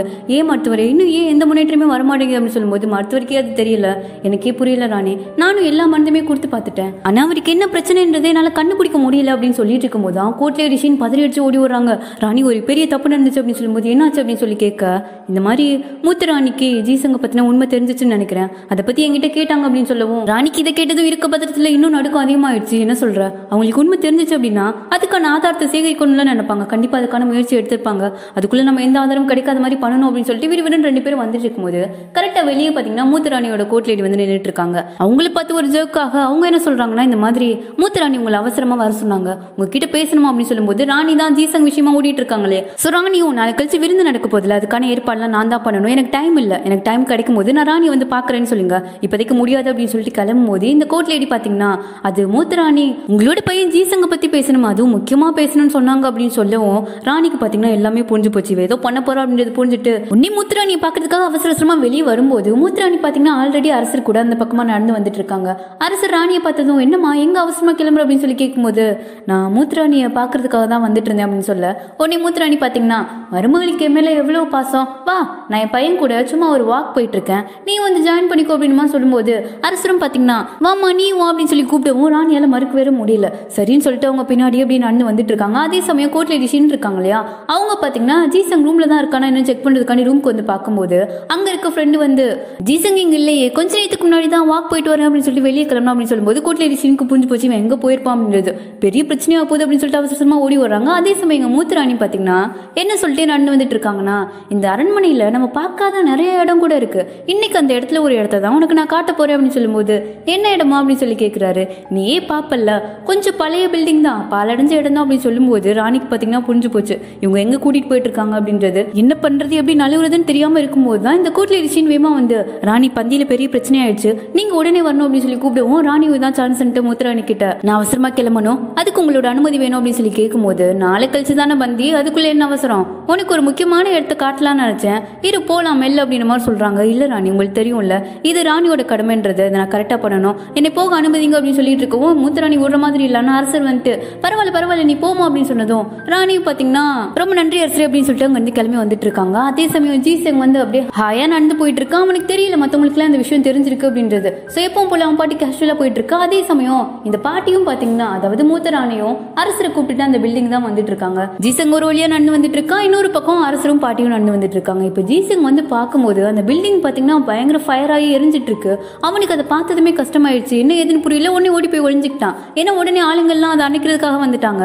அதே சமயம் அப்பதான் அரசரும் வந்து பாக்குறாரு, என்ன அடுத்த செகண்டுக்கு ஆளுங்களும் வந்து அணைக்க ஆரம்பிச்சிருப்பாங்க, அதனாலதான் ஜீசங் வந்து ஒழிஞ்சு நின்று இருப்பா. அரசரும் பாத்தீங்கன்னா அந்த இடத்துக்கு வந்து பார்க்கும்போது இவ்வளவு ஃபயரா இருக்கிறத பார்த்ததும் மூத்தராணிக்கு ஆபத்து அப்படின்றதுனால அந்த இடத்த விட்டு மூத்தராணி அழைச்சிட்டு போயிடுறாரு. ஆனா பாட்டி நேரம் எங்க போறாங்கன்னு பாத்தீங்கன்னா ராணியை பாக்குறதுக்காக வந்திருக்காங்க. ராணியும் இவங்க எதுக்காக வந்திருப்பாங்க அப்படின்றத புரிஞ்சுட்டு உடனே எல்லாரும் வெளியே போங்க அப்படின்னு சொல்லி மத்த ஆட்கள் எல்லாம் அனுப்பி விட்டுட்டு மூத்தராணிக்கு எதிராக நின்றுட்டு இருக்காங்க. இப்ப மூத்தராணி என்ன சொல்றாங்கன்னு பாத்தீங்கன்னா இந்த டைம் நான் கொஞ்சம் லேட்டா போயிட்டேன், ஆனா அடுத்த டைம் இது நடக்காது, எப்படியும் உன் பையன் ஜீசங் பத்தின அந்த பயங்கரமான உண்மையை வெளியே கொண்டு வரதான் போறேன், உலகம் எல்லாத்துக்கும் தெரியதான் போகுது அப்படின்னு சொல்லிட்டு நேரடியாவே மிரட்டல் விடுறாங்க. ஆனா ராணி வந்து பயப்படுற மாதிரி தெரியல, நெருப்பு எல்லாத்தையும் அழிச்சிரும், ஆதாரம் இல்லாம நீங்க சொல்றதை யாருமே நம்ப மாட்டாங்க அப்படின்னு சொல்லும்போது மூத்தராணி அப்ப என்ன சொல்றாங்கன்னு பாத்தீங்கன்னா உன்னோட மூத்த பையனை காப்பாத்துறதுக்கான வழியை பாரு, அதோட உன்னோட மத்த 4 பசங்களையும் நல்ல வழி கொண்டு வந்தேன்னா நல்லது, அப்படி இல்லைன்னா என் பையனை பாதுகாக்க தகுதி இருக்கிற இளவரசர்களை மட்டும்தான் நான் அதிகாரத்துக்கு கொண்டு வருவேன் அப்படின்னு சொல்லும்போது இது தெரிஞ்ச விஷயம் தானே, இதான உங்களோட வழக்கமே, ராணியோட பசங்க எல்லாரையும் சாச்சிட்டு கான்செப்டோட பசங்களை அதிகாரத்துக்கு கொண்டு வர்றது தானே உங்களோட வேலை அப்படின்னு சொல்லும்போது கரெக்ட் தான், நான் ஒரு டைம் ஆல்ரெடி பண்ணிருக்கேன், இன்னொரு டைம் பண்றது எனக்கு பெரிய விஷயம் கிடையாது கிடையாது,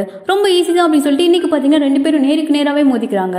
அப்படி இங்க ஜீசங்க காட்டுறாங்க. ஜீசங் பாத்தீங்கன்னா எரிஞ்சு போன அந்த பில்டிங்குள்ள போறான். அவனுக்கு அவனோட மேக்கப் ஐட்டம்ஸ், அவனோட ட்ரெஸ், பெண்கள் போடுற எல்லா இடமே வச்சிருந்திருப்பான். அதெல்லாம் எரிஞ்சு போய் கிடக்கிறத பார்க்கும்போது ரொம்ப கஷ்டமா இருக்கு. மனசு உடைஞ்சங்க ரொம்ப நேரம் நின்று அழுதுட்டு இருக்கான். அப்பதான் ஒரு விஷயம் எனக்கு தோணுது, இவ்வளவு நாள் நல்லா இருந்த பில்டிங் திடீர்னு ஏன் எரிஞ்சு போகணும்னு. அப்பதான் யோசிச்சு பாக்குறான். ஆக்சுவலா அன்னைக்கு ஒரு சத்தம் கேட்டிருக்கோம். இவன் கூட திரும்பி பார்த்திருப்பான் இல்லையா. இப்போ உனக்கு தோணுது ஒருவேளை அன்னைக்கு யாரும் நம்மள பாத்துருக்காங்களோ அப்படின்னு சொல்லிட்டு இந்த நெருப்புல அணைச்சிட்டு இருந்தாங்க இல்லையா. அவங்க கிட்ட போய் உங்களுக்கு எப்படி அரண்மனையில இந்த இடத்துல நெருப்பு பிடிச்சிருக்கு அப்படிங்கிற விஷயம் உடனே தெரிய வந்துச்சு, நீங்க சீக்கிரமே வந்துட்டீங்களோ அப்படின்னு சொல்லி கேட்கும்போது எங்களுக்கு இன்ஃபர்மேஷன் வந்துச்சு அப்படின்ற மாதிரி சொல்றாங்க.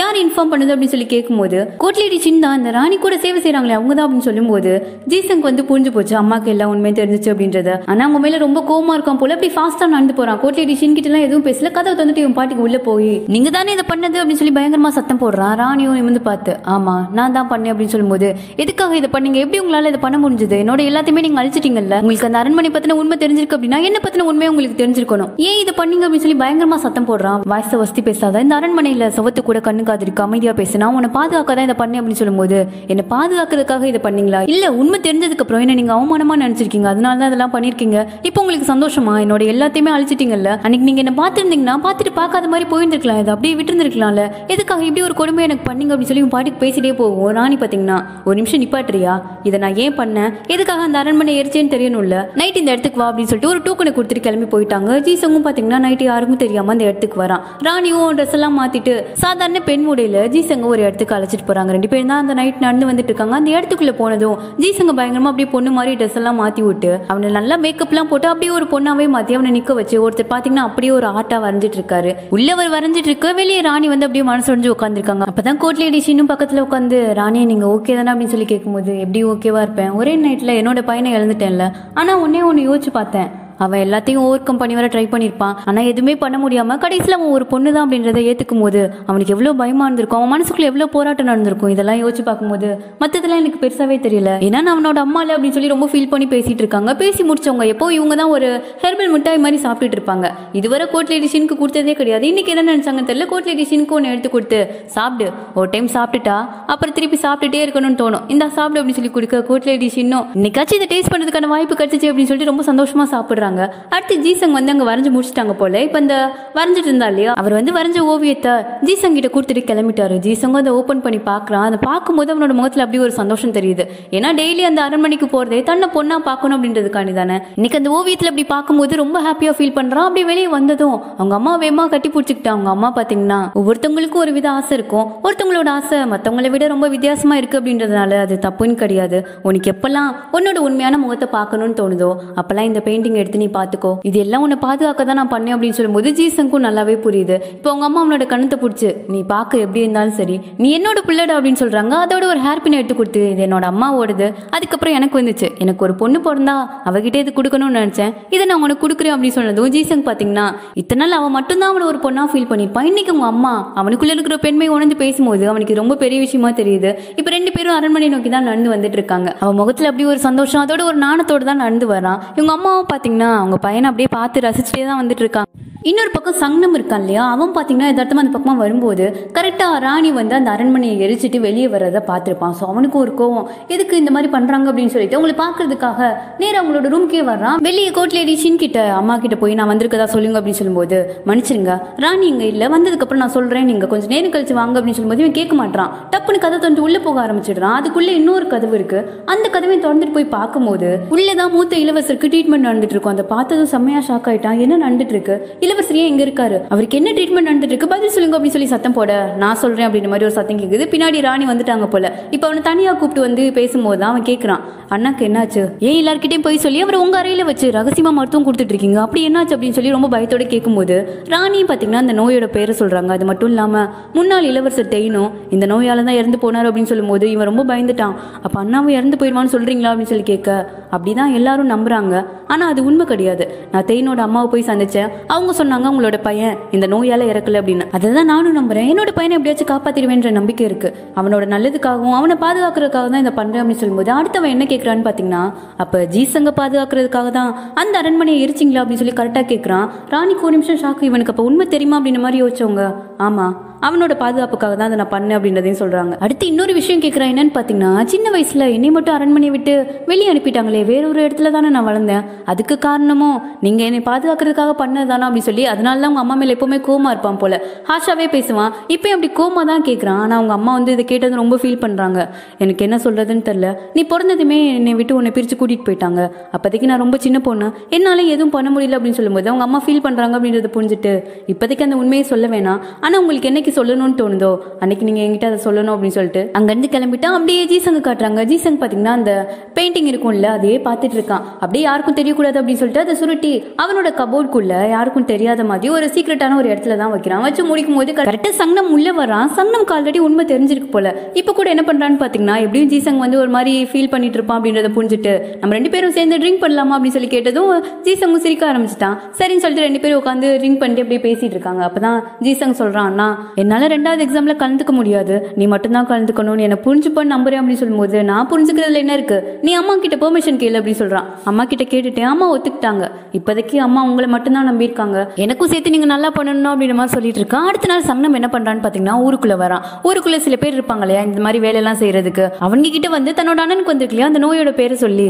இந்த நோயை யாரால குணப்படுத்த முடியுமோ அந்த மாதிரி ஒரு மருத்துவரை கண்டுபிடிக்கணும், 2 நாள்ல கண்டுபிடிச்சு கூட்டிட்டு வரணும், எவ்வளவு ஆகும்னு சொல்லுங்க அப்படின்னு சொல்லி கேட்கும்போது அது கொஞ்சம் அதிகமாகுமேப்பா, உன்னால கொடுக்க முடியுமான்னு தெரியாது அப்படின்னு சொல்லிட்டு யாருன்னு தெரியாம பேசிட்டு இருக்காங்க.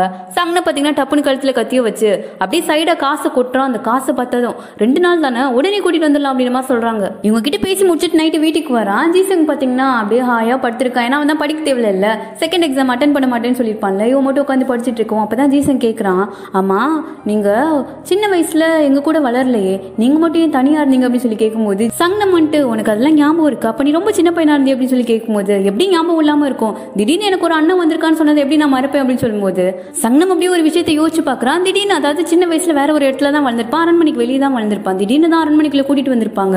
அன்னைக்கு பாத்தீங்கன்னா அந்த முத்துராணி இருக்காங்க இல்லையா அவங்க வந்து பயங்கரமா மிரட்டிட்டு இருக்காங்க.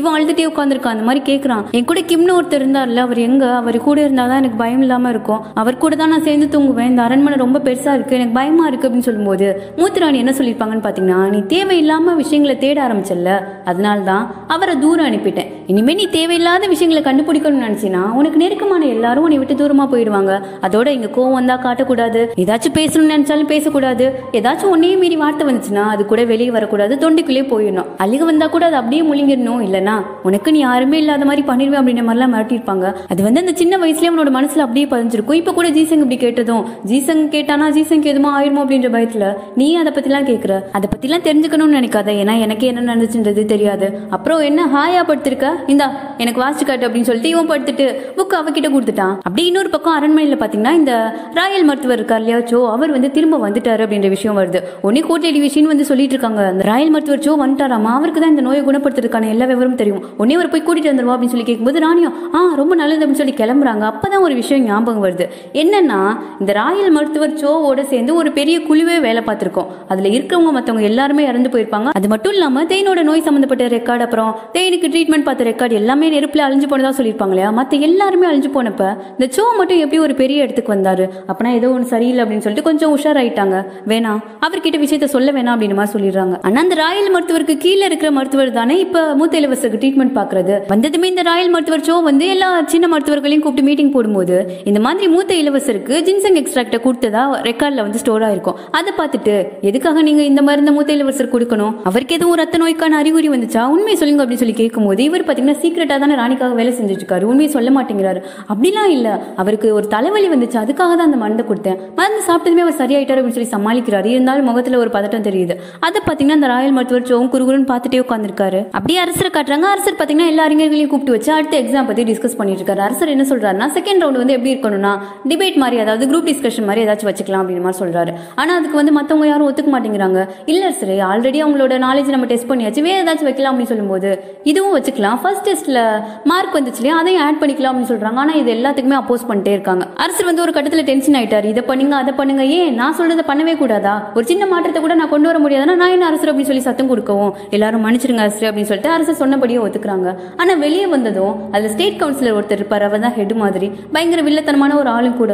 அவர்கிட்ட மத்தவங்க எல்லாம் சொல்லிட்டு இருக்காங்க, இப்பெல்லாம் அரசர் கொஞ்சம் சரியே இல்ல, அரசர் மறந்துட்டாரு போல, யாரால அவர் அந்த இடத்துக்கு வந்தாரு அப்படின்றது இப்பெல்லாம் அதிகமா கருத்து சொல்றாரு, முடிவெல்லாம் மாத்துறாரு சரியில்லையே அப்படின்னு சொல்லும்போது அதெல்லாம் அதெல்லாம் ஒன்றும் பிரச்சனை இல்லை, எப்படி இருந்தாலும் கடைசி முடிவு நம்ம தானே எடுப்போம் அப்படின்னு சொல்லிட்டு அடுத்து யார்கிட்ட வர்றாருன்னா மூத்த ராணி கிட்ட வர்றாரு. அவருக்கு வந்து ஒரு டவுட் வந்துருச்சு. இந்த செலக்ஷன் வந்து சாதாரணமா மூத்த இளவரசர் கூட சேர்ந்து படிக்கிறதுக்கான ஒரு தேர்ந்தெடுப்பு இல்ல, இது அதுக்கும் மேல அப்படின்றத புரிஞ்சுக்கிட்டு மூத்த ராணி கிட்ட உண்மையை சொல்லிங்க, நான் நினைக்கிறது சரிதானே அப்படின்னு சொல்லி கேட்கிறாரு. இவங்க 2 பேரும் சரியான கூட்டு போல, பாஸ்ல நிறைய சதிலாம் பண்ணிருக்காங்க. இந்த மூத்த ராணி தான் இவரை கைக்குள்ள வச்சுட்டு அரசர் அந்த இடத்துக்கு கொண்டு வரதுக்காக பயங்கர வேலை எல்லாம் பார்த்திருப்பாங்க.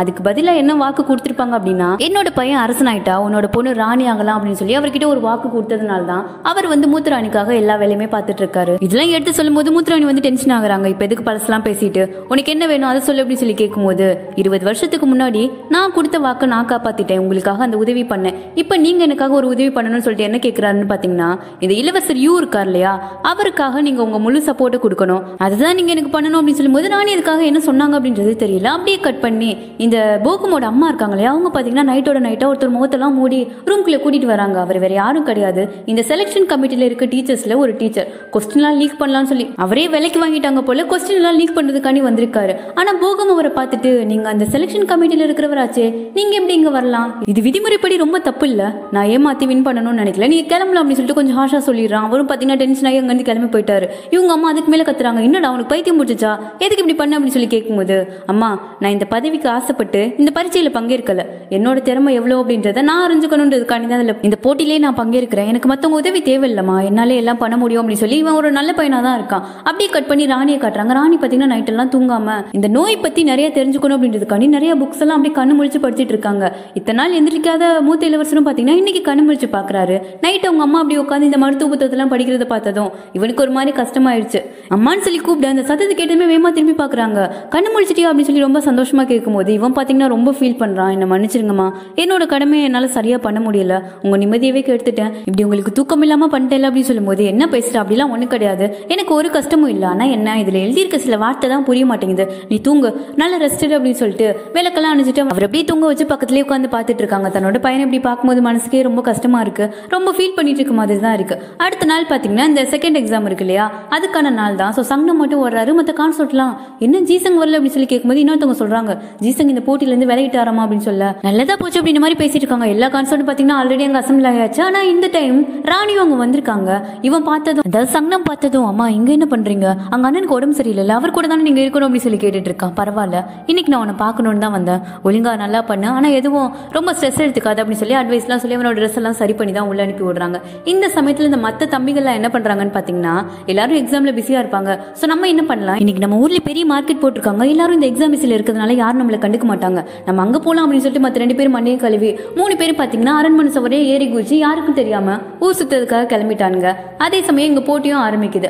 அதாவது இன்னைக்கு டிபேட் மாதிரி தானே, அரசர் தான் ஒரு டாபிக் செலக்ட் பண்றாரு. பட் இதுக்கு முன்னாடியே இந்த ஸ்டேட் கவுன்சிலர் என்ன பண்ணிருப்பான்னு பாத்தீங்கன்னா, இளவரசர் யூ கிட்ட இந்த மாதிரி என்னென்ன டாபிக் இருக்கோ எல்லாத்தையுமே கொடுத்து, இதை தான் நாங்க அரசர் கிட்ட சமர்ப்பிப்போம், இதுல இருந்து ஒரு டாபிக் தான் அவர் எடுக்க போறாரு, சோ எல்லாத்துக்குமே ப்ரிப்பேர் பண்ணிருங்க அப்படின்னு சொல்லிட்டு ஆல்ரெடி கொஸ்டின்ஸ் எல்லாத்தையுமே லீக் பண்ணிருப்பாரு. இன்னைக்கு அரசரும் என்ன டாபிக் சொல்றாருன்னு பாத்தீங்கன்னா, ஆக்சுவலா இப்போதைக்கு அவங்க நாட்டுல இருக்கிற ஒரு பெரிய பிரச்சனையே சோஜன் அப்படின்ற வில்லேஜ்ல வந்து எல்லாரும் பிளேக் நோயால பாதிக்கப்பட்டு அவதிப்பட்டு இருக்காங்க. சோ அந்த வில்லேஜை அப்படியே குவாரண்டைன் பண்ணிருப்பாங்க. அதுல இருந்து யாருமே வெளியே வர முடியாது, உள்ள வர முடியாது, அவங்களுக்கு சாப்பாடு கொடுக்கறது, மெடிக்கல் சர்வீஸ் பண்றது எல்லாமே பயங்கர கஷ்டமா போயிட்டு இருக்கு. அதை பத்தி தான் நீங்க இன்னைக்கு கலந்துரையாட போறீங்க அப்படின்னு மாதிரி சொன்னது. ஃபர்ஸ்ட் வந்து போகம் தான் ஆரம்பிக்கிறான். அவன் என்ன சொல்றான்னு பாத்தீங்கன்னா, கண்டிப்பா அவங்க மக்களை விட்டு ஒதுக்கி தான் வைக்கப்படணும், இருந்தாலும் அவங்களோட சிம்டம்ஸை பொறுத்து எல்லாரையும் டிவைட் பண்ணி வைக்கணும். அதாவது இந்த ஃபர்ஸ்ட் லெவல் சிம்டம்ஸ் இந்த மாதிரி இருக்கும் இல்லையா, அவங்க எல்லாத்தையும் டிவைட் பண்ணி வச்சு கடைசியா யாரு எல்லா சிம்டம்ஸ்ல இருந்து வெளியே வர்றாங்களோ அவங்கள மட்டும் இந்த குவாரண்டைன்ல இருந்து வெளியே கொண்டு வந்துடணும், இல்லைன்னா திரும்பி உள்ள இருந்தாங்கன்னா திரும்ப அவங்களுக்கு பிளேக் வரும், இப்படி பரவிட்டே தானே இருக்கும் அப்படின்னு சொல்லும்போது உடனே பிரின்ஸ் யூ என்ன சொல்றாருன்னு பாத்தீங்கன்னா, இல்ல கண்டிப்பா அதை பண்ணக்கூடாது, இந்த மாதிரி தான் ஒரு கிராமத்துல நடந்துச்சு அப்படின்னு சொல்லி கிராமத்து பேரே மென்ஷன் பண்ணி 32 பேரை ரிலீஸ் பண்ணாங்க. ஆனா அவங்க மூலியமா மத்த ஊர் மக்களுக்கும் பரவ ஆரம்பிச்சிருச்சு, அதனால அந்த சிம்டம்ஸ்ல இருந்து முழுமையா வெளி வந்துட்டாங்களா என்னன்றதை நம்மளால உறுதியா சொல்ல முடியாது அப்படின்னு சொல்லும்போது பக்கத்துல இருக்க அறிஞர்கள் எல்லாம் பரவாயில்ல இளவரசர் யூ எக்ஸாம்பிளா சொல்றாரு அப்படின்னு சொல்லி மத்தவங்க எல்லாம் கூச்ச அடிக்க பாத்தீங்கன்னா இன்னும் பேச ஆரம்பிச்சிட்டான். அடுத்து என்ன சொல்றான்னா, நோயால பாதிக்கப்பட்டவங்க கூட மத்தவங்க எந்த தொடர்புலையும் இருக்கக்கூடாது, அதுவும் குணமாகி வந்தா கூட அதோட அவங்களுக்கு கொடுக்குற மெடிக்கல் சப்போர்ட்டையும் நிறுத்தணும் அப்படின்னு சொல்றான். இது கேட்டது சங்கம் வந்து செம்மையா கடுப்பாயிட்டான். நீ என்ன பைத்தியமா அப்படின்னு சொல்லி கேட்டுறான். உடனே அறிஞர்கள் எல்லாம் அரசர் முன்னாடி வார்த்தையை பார்த்து உபயோகிக்கும் அப்படின்னு மாதிரி சொல்றாங்க. சங்கம் கேட்கற மாதிரி இல்ல, நம்ம நோயை தான் கொல்லணுமே தவிர மக்களை இல்லை அப்படின்னு சொல்லும்போது அப்பயே இளவரசர் யூ பாத்தீங்கன்னா, இந்த நோய்க்கு ஒரு முடிவு கட்டணும் அப்படின்னா அதுக்கு ஒரே வழிதான் இருக்கு, அந்த கிராமத்தையே அழிச்சிடணும், மரத்தை வேரோட எடுத்தாதான் அதோட பாதிப்பு பரவாம இருக்கும் அப்படின்னு சொல்ல சங்கம் பாத்தீங்கன்னா செம்ம டென்ஷன் ஆகுறான். நீ என்ன சொல்ல வர, மொத்த கிராமத்துக்கே நெருப்பு வைக்கணும்னு சொல்றியா அப்படின்னு சொல்லும்போது, ஆமா அதுதான் ஒரே வழி, இந்த நோயை கட்டுக்குள்ள கொண்டு வரணும் அப்படின்னா இதுதான் பண்ணணும் அப்படின்னு சொல்லவும், இது எப்படி எப்படி பரவுது அப்படின்றத ஃபர்ஸ்ட் நம்ம கரெக்டா கண்டுபிடிக்கணும். நம்ம ஊர் மக்களுக்குள்ள யாரோ இது காத்துல பரவுது அப்படின்னு சொல்லி பொய்யான வதந்தியை பரப்பி விடுறதுனால மக்களுக்குள்ள நிறைய பிரச்சனை வருது. இந்த பயத்தை போக்கணும் அப்படின்னா அந்த நோய் பத்தின தப்பான தகவல் பரவுறத முதல்ல நிப்பாட்டணும். அதோட நம்ம மருத்துவத்திலேயே முன்னேற்றத்தை கொண்டு வரணும் அப்படின்னு சொல்லி சில நல்ல நல்ல பாயிண்ட்ஸ் எல்லாம் பேசுறோம். ஒரு வழியா இந்த டிஸ்கஷன் பாத்தீங்கன்னா முடிஞ்சிருச்சு. அங்க இருந்த அறிஞர்கள் எல்லாரும் அவங்களோட ஓட்டிங்க வந்து பதிவு பண்றாங்க. ஆனா இது முடிஞ்சதுமே சங்னம் பாத்தீங்கன்னா சௌரேரி குதிச்சு ஊருக்குள்ள வந்திருக்கான். ஆல்ரெடி கேட்டிருப்பான்ல இளவரசரோட நோயை குணப்படுத்தக்கூடிய ஒரு மருத்துவர் வேணும்னா அவங்கள பத்தி கேட்கறதுக்காக தான் வந்திருக்கான். அவங்களும் பாத்தீங்கன்னா நாங்க தேடி பார்த்ததுல ஒருத்தர் மட்டும் தான் கிடைச்சிருக்காரு. ஆனா அவங்கள உங்களால பார்க்க முடியாது அப்படின்னு மாதிரி சொல்லிடுறாங்க. அதே சமயம் மத்த 3 பசங்களும் மார்க்கெட்டுக்குள்ள சுத்திட்டு இருக்காங்க. சைக்கிள் கேப்ல மோன் வந்துட்டு நீங்க எங்கேயே விளையாண்டுட்டு இருங்க, நான் வந்துறேன் அப்படின்ற மாதிரி எங்கேயோ கிளம்ப பாக்குறான். என்ன நான் எங்க போறீங்க அப்படின்னு சொல்லி கேட்கும்போது இவ்வளவு தூரம் வந்துட்டு பெண் பார்வை இல்லைன்னா எப்படி இருங்க நான் வந்துறேன் அப்படின்னு சொல்லிட்டு ஸ்ட்ரைட்டா எங்க வந்திருக்கான். அந்த ஃபர்ஸ்ட் சீன்ல ஒரு பொண்ணு கூட இருந்திருப்பானே அந்த பொண்ணு பாக்குறதுக்காக வரான். ஆனா அவ கதவை திறக்கலை அழுவுறான். ஏன் இப்படி பண்ற, கதவை திறவனை பார்க்கணும் அப்படின்னு சொல்லும்போது உங்க அம்மாக்கு நான் சத்தியம் பண்ணி கொடுத்துருக்கேன், என்னால இதை பண்ண முடியாது அப்படின்னு சொல்லும்போது நீ தானே பண்ணி கொடுத்த, என்ன உள்ள விடு அப்படின்றான். வேணா இங்க இருந்து போயிருங்க அப்படின்னு சொல்லி சத்தம் மட்டும் கொடுத்துட்டு இருக்காங்க. திடீர்னு பாத்தீங்கன்னா தடியா ஒருத்தன் வந்து முன்னாடி நிக்கிறான். அவனை பார்த்ததும் மோனை பார்த்ததும் சட்டையை பிடிச்சி மிரட்ட ஆரம்பிச்சிட்டான். நீ யாரு அப்படின்னு சொல்லி மோன் கேட்கும்போது அவ புருஷன் அப்படின்ற மாதிரி சொல்றான். கிளம்பு இடத்த காலி பண்ண அப்படின்னு சொல்லி மிரட்டி அவனை அனுப்பி விட்டுறாங்க. மோன்னு பாத்தீங்கன்னா ரொம்ப சோகத்தோட ஒரே ஒரு லெட்டரை மட்டும் அங்க வாசல்லே வச்சுட்டு கிளம்பிட்டான். அவ போனதுக்கு அப்புறம் தான் அந்த பொண்ணு வெளியே வராங்க. வந்ததுமே அந்த லெட்டரை வாங்கிட்டு இந்த ஒருத்தன் நின்றுட்டு இருந்தான் இல்லையா அவன் கண்ணத்துல ஒரே அடி கொடுக்குறாங்க.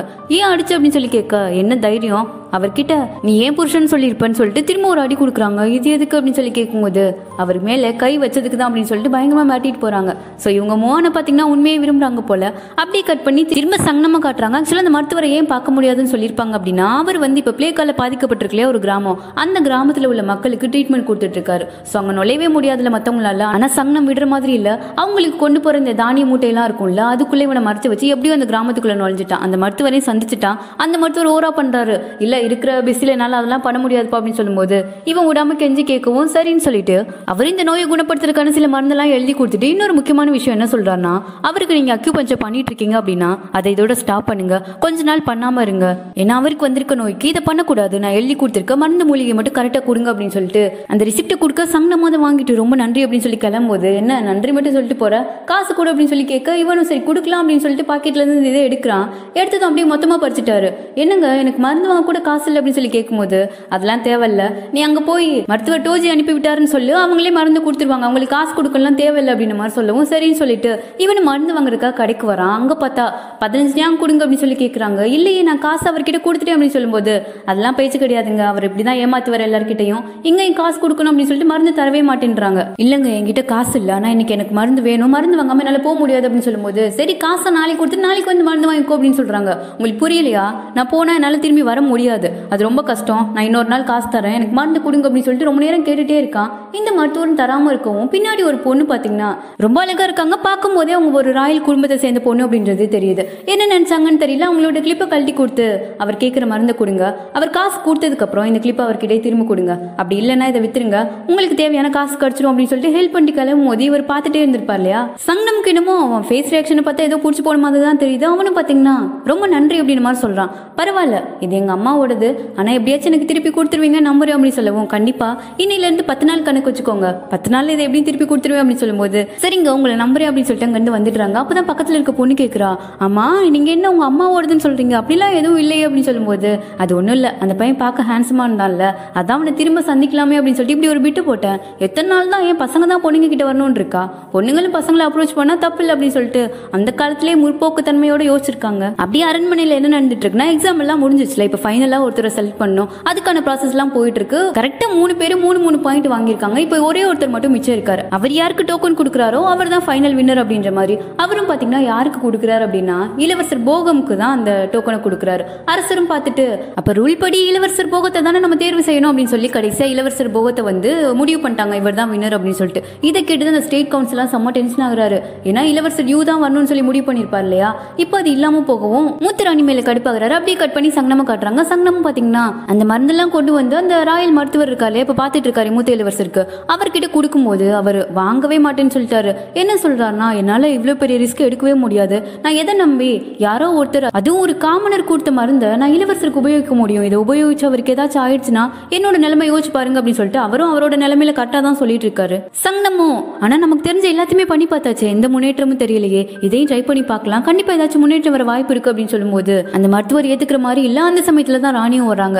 என்ன விஷயம் அப்படின்னு சொல்லி கேட்கும்போது இவன் எல்லாத்தையும் எடுத்து சொல்ல ராணியும் பாத்தீங்கன்னா இல்ல கண்டிப்பா அது முடியாது, அது பின்னாடி பெரிய பிரச்சனை ஆயிடும். அவர் சொல்ற மாதிரி ஒரு காமனர் கொடுத்த மருந்து நம்ம உபயோகிக்க முடியாது, அதுவும் சும்மா ஒரு பேப்பர்ல எழுதி கொடுத்த மருந்து வச்சு நம்ம எப்படி இவ்வளவு பெரிய ப்ராசஸ் ஆரம்பிக்கிறது அப்படின்னு சொல்லும்போது சரி ஓகே அப்ப நீங்க பண்ணலனாலும் பரவாயில்ல. அவர் சொன்னாரு இந்த மாதிரி அக்யூபஞ்சர் வந்து கொஞ்ச நாள் பண்ணக்கூடாதுன்னு, அதையாச்சும் நீட்டி வைங்க அப்படின்னு சொல்லிட்டு இருக்கும் போதே அம்மா அவன் சொல்றது பண்ணுங்க அப்படின்னு மாதிரி ஒரு சத்தம் கேக்குது. என்னன்னு பார்த்தா அங்க இளவரசர் இருக்கார் இல்லையா, அவர் வந்து கண்ணு முழிச்சிட்டாரு. அவரால் முடியல போல. அவர் அவங்க அம்மா கிட்ட என்ன சொல்றாருன்னா எனக்கு தெரியலம்மா, நான் எந்திரிச்சு நடக்கணும்னு நினைக்கிறேன், எதா இருந்தாலும் ட்ரை பண்ணி பாருங்க, நான் எல்லாத்துக்குமே தயாரா இருக்கேன், தம்பி சொல்லதை பண்ணுங்க அப்படின்னு மாதிரி சொல்லவும் ராணியும் கொஞ்சம் தயங்கினாலும் மருத்துவர்கிட்ட, ஏன்னா மருத்துவர் தானே ரிஸ்க்ல இருக்காரு, அவர்கிட்ட நான் எல்லாத்தையுமே நான் பாத்துக்கிறேன், என்ன நடந்தாலும் சரி அதுக்கான பொறுப்பை நான் ஏத்துக்கிறேன், நீங்க ட்ரீட்மெண்ட் ஆரம்பிங்க அப்படின்னு சொன்னதும் அவரும் பாத்தீங்கன்னா வேற வழி இல்ல, இவங்க சொல்றதான் பண்ணி ஆகணும் அப்படின்னு சொல்லிட்டு அந்த மெடிசின் மூலிகை எல்லாத்தையும் கொடுக்கறதுக்கு ரெடி பண்ணிட்டு இருக்காரு. அதை கொடுக்கவும் ஸ்டார்ட் பண்ணிட்டாங்க. அதே சமயம் இன்னொரு பிரச்சனை என்னன்னா இன்னைக்குதான் மூத்த இளவரசரோட ஒய்ஃப்க்கு வந்து 2வது பிரசவம் நடந்துட்டு இருக்கு, அதாவது இன்னொரு குழந்தை பிறக்க போகுது. இன்னைக்கு மூத்த இளவரசர் அரண்மனையில இல்ல அப்படின்னா இந்த ரூமரை வந்து கன்ஃபார்மே பண்ணிடுவாங்க. ஏன்னா இவ்வளவு ஒரு பெரிய ஈவெண்ட்டுக்கு அவர் வரலன்னா எப்படி, ஆல்ரெடி கான்சர்ட் எல்லாம் ஆரம்பிச்சிட்டாங்க. ஏன்னா இளவரசர் குழந்தைய பொண்ணுச்சு, இளவரசர் இன்னும் அவங்க வந்து சேரலையே, ஒருவேளை அந்த ரூமர் எல்லாம் கரெக்டா தான் இருக்குமோ, உடம்பு சரியா இருந்தா தான் வந்திருப்பார்ல, கண்டிப்பா அவருக்கு ஏதோ ஒரு பெருசா நடந்திருக்கு அப்படின்னு சொல்லிட்டு அப்படியே பேசிட்டு இருக்கும்போது ராணியும் வெளியே வர்றாங்க. அதே சமயம் அரசரும் வர்றாரு. அரசரும் இளவரசர் வந்திருப்பாரு அப்படின்னு நினைச்சிட்டு தான் வர்றாரு. இளவரசர் இல்லைன்றது தெரிஞ்சதும் ராணி கிட்ட என்னாச்சு, இளவரசர் கிட்ட செய்தி சொன்னீங்களா இல்லையா, ஏன் இன்னும் வராம இருக்காரு அப்படின்னு சொல்லி கேட்கும்போது பக்கத்துல தான் பாட்டி இருந்திருப்பாங்க. அவங்க பாத்தீங்கன்னா எடுத்து விட ஆரம்பிச்சிட்டாங்க. இன்னும் வரல அப்படின்னா அவரோட ஸ்கின் டிசீஸ் ரொம்ப மோசமாயிருக்கும்னு நினைக்கிறேன், என்னாச்சுன்னு தெரியலையே, வருவாரா வரமாட்டாரா அப்படின்னு சொல்லிட்டு ஒரு மாதிரி எகத்தாலமா பேசிட்டு இருக்கும்போது இந்த பக்கம் நின்று இந்த கான்சர்ட் எல்லாம் யாரையோ பாத்துட்டாங்க. அப்படி இங்க பாருங்க பாரு அப்படின்னு மாதிரி சொல்லும்போது திரும்பி பார்த்தா இளவரசர் மூத்த இளவரசர் இருக்கார் இல்லையா, அவர் பாத்தீங்கன்னா சும்மா கல்லு மாதிரி நடந்து வர்றாரு. இவ்வளவு நேரம் படுத்து படுக்கையா இருந்திருப்பார்ல, அந்த மருந்து குடிச்சதும் கொஞ்சம் எழுந்து நடக்கிற அளவுக்கு தெம்பு வந்துருச்சு. அவர் வந்ததை பார்த்ததுமே இப்பதான் ராணிக்கு ஒரு சந்தோஷம் கெத்து எல்லாமே வருது. இவ்வளவு நேரம் தலையை குனிஞ்சு நின்றுட்டு இருந்தவங்க இப்பதான் அப்படியே ப்ரௌடா ஷோல்டர்லாம் உயர்த்தி நிக்கிறாங்க. கான்சர்ட் எல்லாரும் ஒரு ஏமாற்றத்தோட தலையை கவுந்தது நல்லாவே தெரியுது. அரசரும் அவர்கிட்ட உன்னை பார்த்து எவ்வளவு நாள் ஆச்சு, பரவாயில்ல இப்ப முன்ன விட ரொம்ப ஹெல்தியா இருக்கு, இப்போ ஃபர்ஸ்ட் உன் மனைவி போய் பாரு அப்படின்னு சொல்லி அனுப்பி விடுறாங்க. ராணிக்கும் இப்பதான் ஓரளவுக்கு நிம்மதியா இருக்கு. பக்கத்துல இருக்க கோட் லேடிஸ் இன்னும் நம்ம அந்த கொடுத்த மருந்து தான் இவ்வளவு நல்லா வேலை செஞ்சிருக்குன்னு நினைக்கிறேன், அதை நம்ம முன்னாடியே பண்ணிருக்கணும், பரவாயில்ல இப்பயாச்சும் இளவரசர் எந்திரிச்சு நடந்துட்டாரு, இதுக்கப்புறம் நம்மளுக்கு கவலை இல்லை அப்படின்னு சொல்லும்போது ராணி வந்து நம்ம இவ்வளவு சீக்கிரம் சந்தோஷப்படக்கூடாது, இன்னும் நிறைய விஷயம் இருக்கு அப்படின்னு சொல்லிட்டு இருந்தவங்க இப்ப யோசிக்கிறாங்க. சங்கம் தானே போய் மருந்தெல்லாம் கஷ்டப்பட்டு கொண்டு வந்திருப்பான். அன்னைக்கு நைட்டே தன்னோட பசங்க எல்லாரையும் இன்வைட் பண்ணி எல்லாருக்கும் ஸ்பெஷலா சாப்பாடு போடுறாங்க. பயங்கரமா இன்னைக்கு தான் சிரிச்சு பேசி எல்லாரும் ஹாப்பியா ஒரு ஃபேமிலியா இருக்காங்க. மூத்த இளவரசர் ரொம்ப பாசமா எல்லாருக்கும் சாப்பாடு எல்லாம் பரிமாறிட்டு இருக்காரு. இதுல மூத்த ராணியை மூத்த இளவரசருக்கு ஏதாச்சும் பண்ணிட்டு அந்த மோகன் வந்துட்டு பாத்தீங்களா அவர் மட்டும் தான் உங்க பையன் என்ன அப்படின்னு சொல்லும்போது அப்ப இந்த இதை சாப்பிடு அப்படின்னு சொன்னா இல்ல எனக்கு வேணாம், சரி அதை சாப்பிடுன்னு சொன்னா அதுவும் எனக்கு வேணாம் அப்படின்றான். கடைசியா சங்கம் தான் பேசாம சாப்பிடுற அப்படின்னு சொல்லிட்டு வாயில ஊட்டி விட்டு அவனை அமைதிப்படுத்திட்டு இருக்கு. இப்படி நல்லா ஹாப்பியா போயிட்டு இருக்கு. சங்கமும் மூத்த இளவரசரும் அந்த சாப்பாடு எல்லாம் முடிச்சுட்டு 2 பேர் தனியா நின்று பேசிட்டு இருக்காங்க. இப்போ அப்படியே பாத்தீங்கன்னா அடுத்த நாள் ரொம்ப நாளைக்கு அப்புறம் இன்னைக்குதான் மூத்த இளவரசர் வந்து அந்த லெசன் இருக்கும் இல்லையா, பாடம் படிச்சுட்டு இருக்காரு, அதை இன்னைக்குதான் அட்டென்ட் பண்றாரு. கூட இன்னைக்கு வந்து போகம் வந்துட்டேன், ஏன்னா போகம் தானே செலக்ட் பண்ணிருப்பாங்க. 2 பேர் சேர்ந்து படிக்க ஆரம்பிக்கிறாங்க. சுத்தி அறிஞர்கள் அரசர் எல்லாருமே இருக்காங்க. இவ்வளவு நேரம் நல்லா பேசிட்டு இருந்தவர் இப்ப படிக்கிறதுக்காக புத்தகத்தை திருப்புறாரு. திடீர்னு பாத்தீங்கன்னா அப்படியே வாய்க்குள்ள இருந்து ரத்தமா வருது. பயங்கரமா ரத்தம் வந்து எடுக்க ஆரம்பிச்சிட்டாரு. அதை பார்த்தது ராணி பதவி போய் ஓடி வர்றாங்க. இங்க அரசர் ஷாக் ஆகி பாத்துட்டு இருக்கு. அறிஞர்கள் எல்லாரும் நம்ம சந்தேகப்பட்டு சரியாதான்ப்பா இருக்கு அப்படின்னு மாதிரி ஒரு பார்வை பாத்துட்டு இருக்க. ராணிக்கு தான் உயிரே இல்ல. இளவரசரை கட்டி பிடிச்சிட்டு ஒண்ணும் இல்ல அப்படின்னு மாதிரி சொல்லிட்டு இருக்கதோட ஸ்டெப்ஸ்ல பாத்தீங்கன்னா மூத்த இளவரசர் எல்லாருக்கும் முன்னாடி ரத்தம் கக்கி அப்படி அந்த இடத்துல சாஞ்சு விழுந்திருப்பாரு. அரசருக்கு பாத்தீங்கன்னா உண்மை தெரிஞ்சிருச்சு. ஆனா அவருக்கு எந்த நோயின்றது தெரியல. இந்த மாதிரி ராணி இத்தனை நாள் மறைச்சு வச்சு ட்ரீட்மெண்ட் கொடுத்திருக்காங்க அப்படின்றது தெரிய வர 2 பேரும் பிடிச்சி பயங்கரமா சத்தம் போட்டுட்டு இருக்காரு. அதே சமயம் ராயல் மருத்துவர் சோ இருக்கார் இல்லையா, அவர் தான் பாத்தீங்கன்னா செக் பண்ணி பாத்துட்டு இருக்காரு.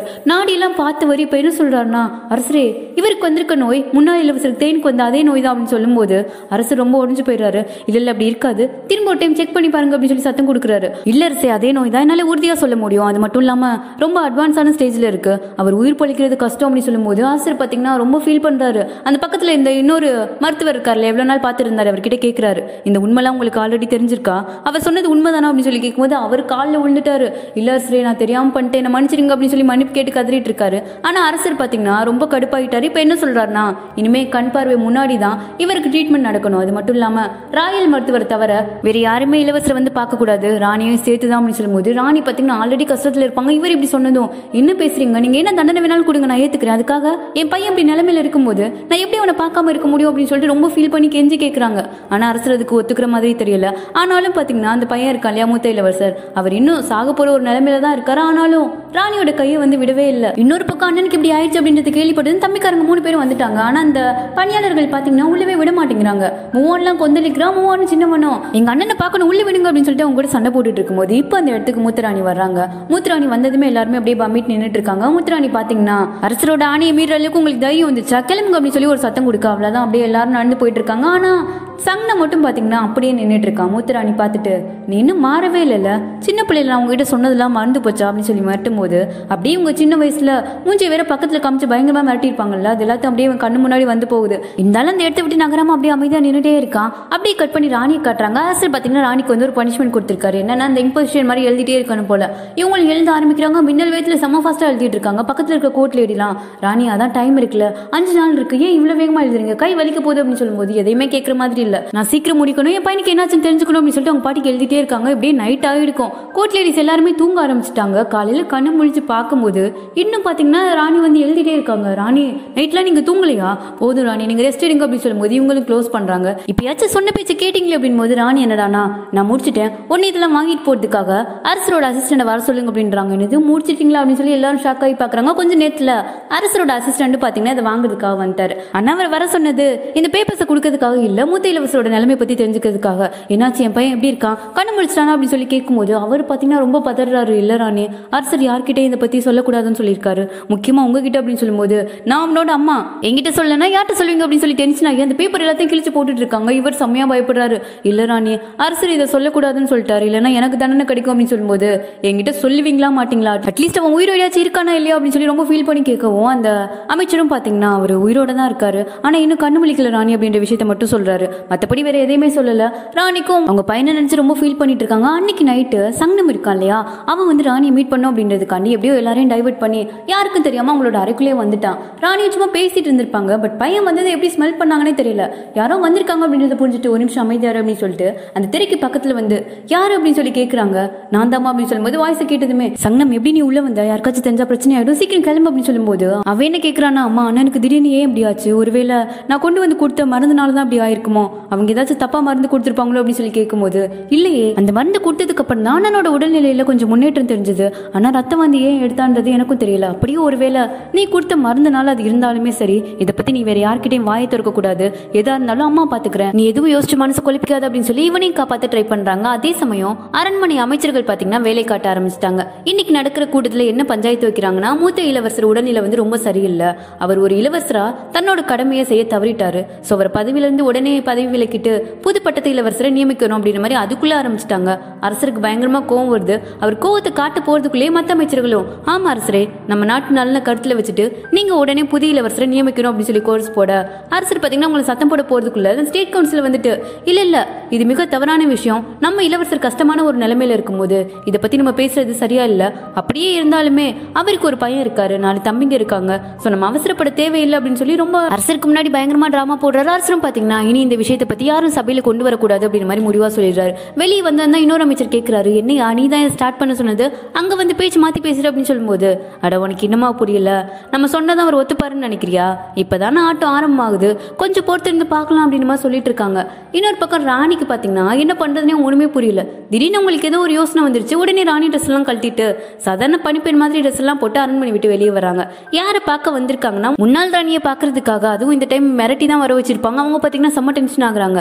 எதுக்காக இந்த மாதிரி பண்ற அப்படின்னு சொல்லி கேட்கும்போது அன்னைக்கு நீங்க என்கிட்ட ஒரு விஷயம் சொன்னீங்க, உங்க பையன் நோயால இறக்கலன்னு, அப்ப அவர் எப்படி இருந்தாரு, அதுக்கான ஆதாரம் ஏதாச்சும் உங்ககிட்ட இருக்கா அப்படின்னு சொல்லி கேட்கும்போது சும்மா இறந்த பையனை பத்தி கேட்காத, எனக்கு அவனை பத்தி பேசும்போது கஷ்டமா இருக்கும் அப்படின்றது உனக்கு புரியலையா, அதோட நான் எதுக்கு உனக்கு உதவி பண்ணணும், சொல்ல போனா உன் பையன் இறந்து போகணும்னு தானே நான் நினைப்பேன், ஏன்னா என் வாழ்க்கையை நாசம் பண்ணி தான் உன்னோட கணவர் அரசராக இருக்காரு அப்படின்னு சொல்லும்போது நான் இங்க ராணியா உங்ககிட்ட வரல, ஒரு அம்மாவா வந்திருக்கேன், ஏன்னா இதுதான் என்னோட கடைசி வாய்ப்பா இருக்கும்னு நினைக்கிறேன், என் பையன் சாகுற நிலைமையில இருக்கான், அவன மாதிரி உங்க பையனும் ரத்த வாந்தி எடுத்தானா அப்படின்னு சொல்லி ரொம்ப ஃபீல் பண்ணி கேட்கவும் முன்னாள் ராணிக்கு கொஞ்சம் மனசு இறங்கிருச்சு. இல்ல என் பையன் ரத்த வாந்தி எதுவும் எடுக்கல, உன் பையனுக்கு இருக்க சிம்டம்ஸும் என் பையனுக்கு இருக்க சிம்டம்ஸும் வேற வேறையா இருக்கு, அவனை கொலை தான் பண்ணாங்க அப்படின்றத நான் எப்படி கண்டுபிடிச்சேன்னா, அவன் உடம்பு ஃபுல்லா காயமா இருந்துச்சு, அதை வச்சுதான் கண்டுபிடிச்சேன், அதோட அவனை கொன்னவங்க என்கிட்ட நேரடியாவே வந்து பேசினாங்க அப்படின்னு சொன்னதும் சொன்னதும் ராணிக்கு வந்து செம்ம ஷாக்கா இருக்கு.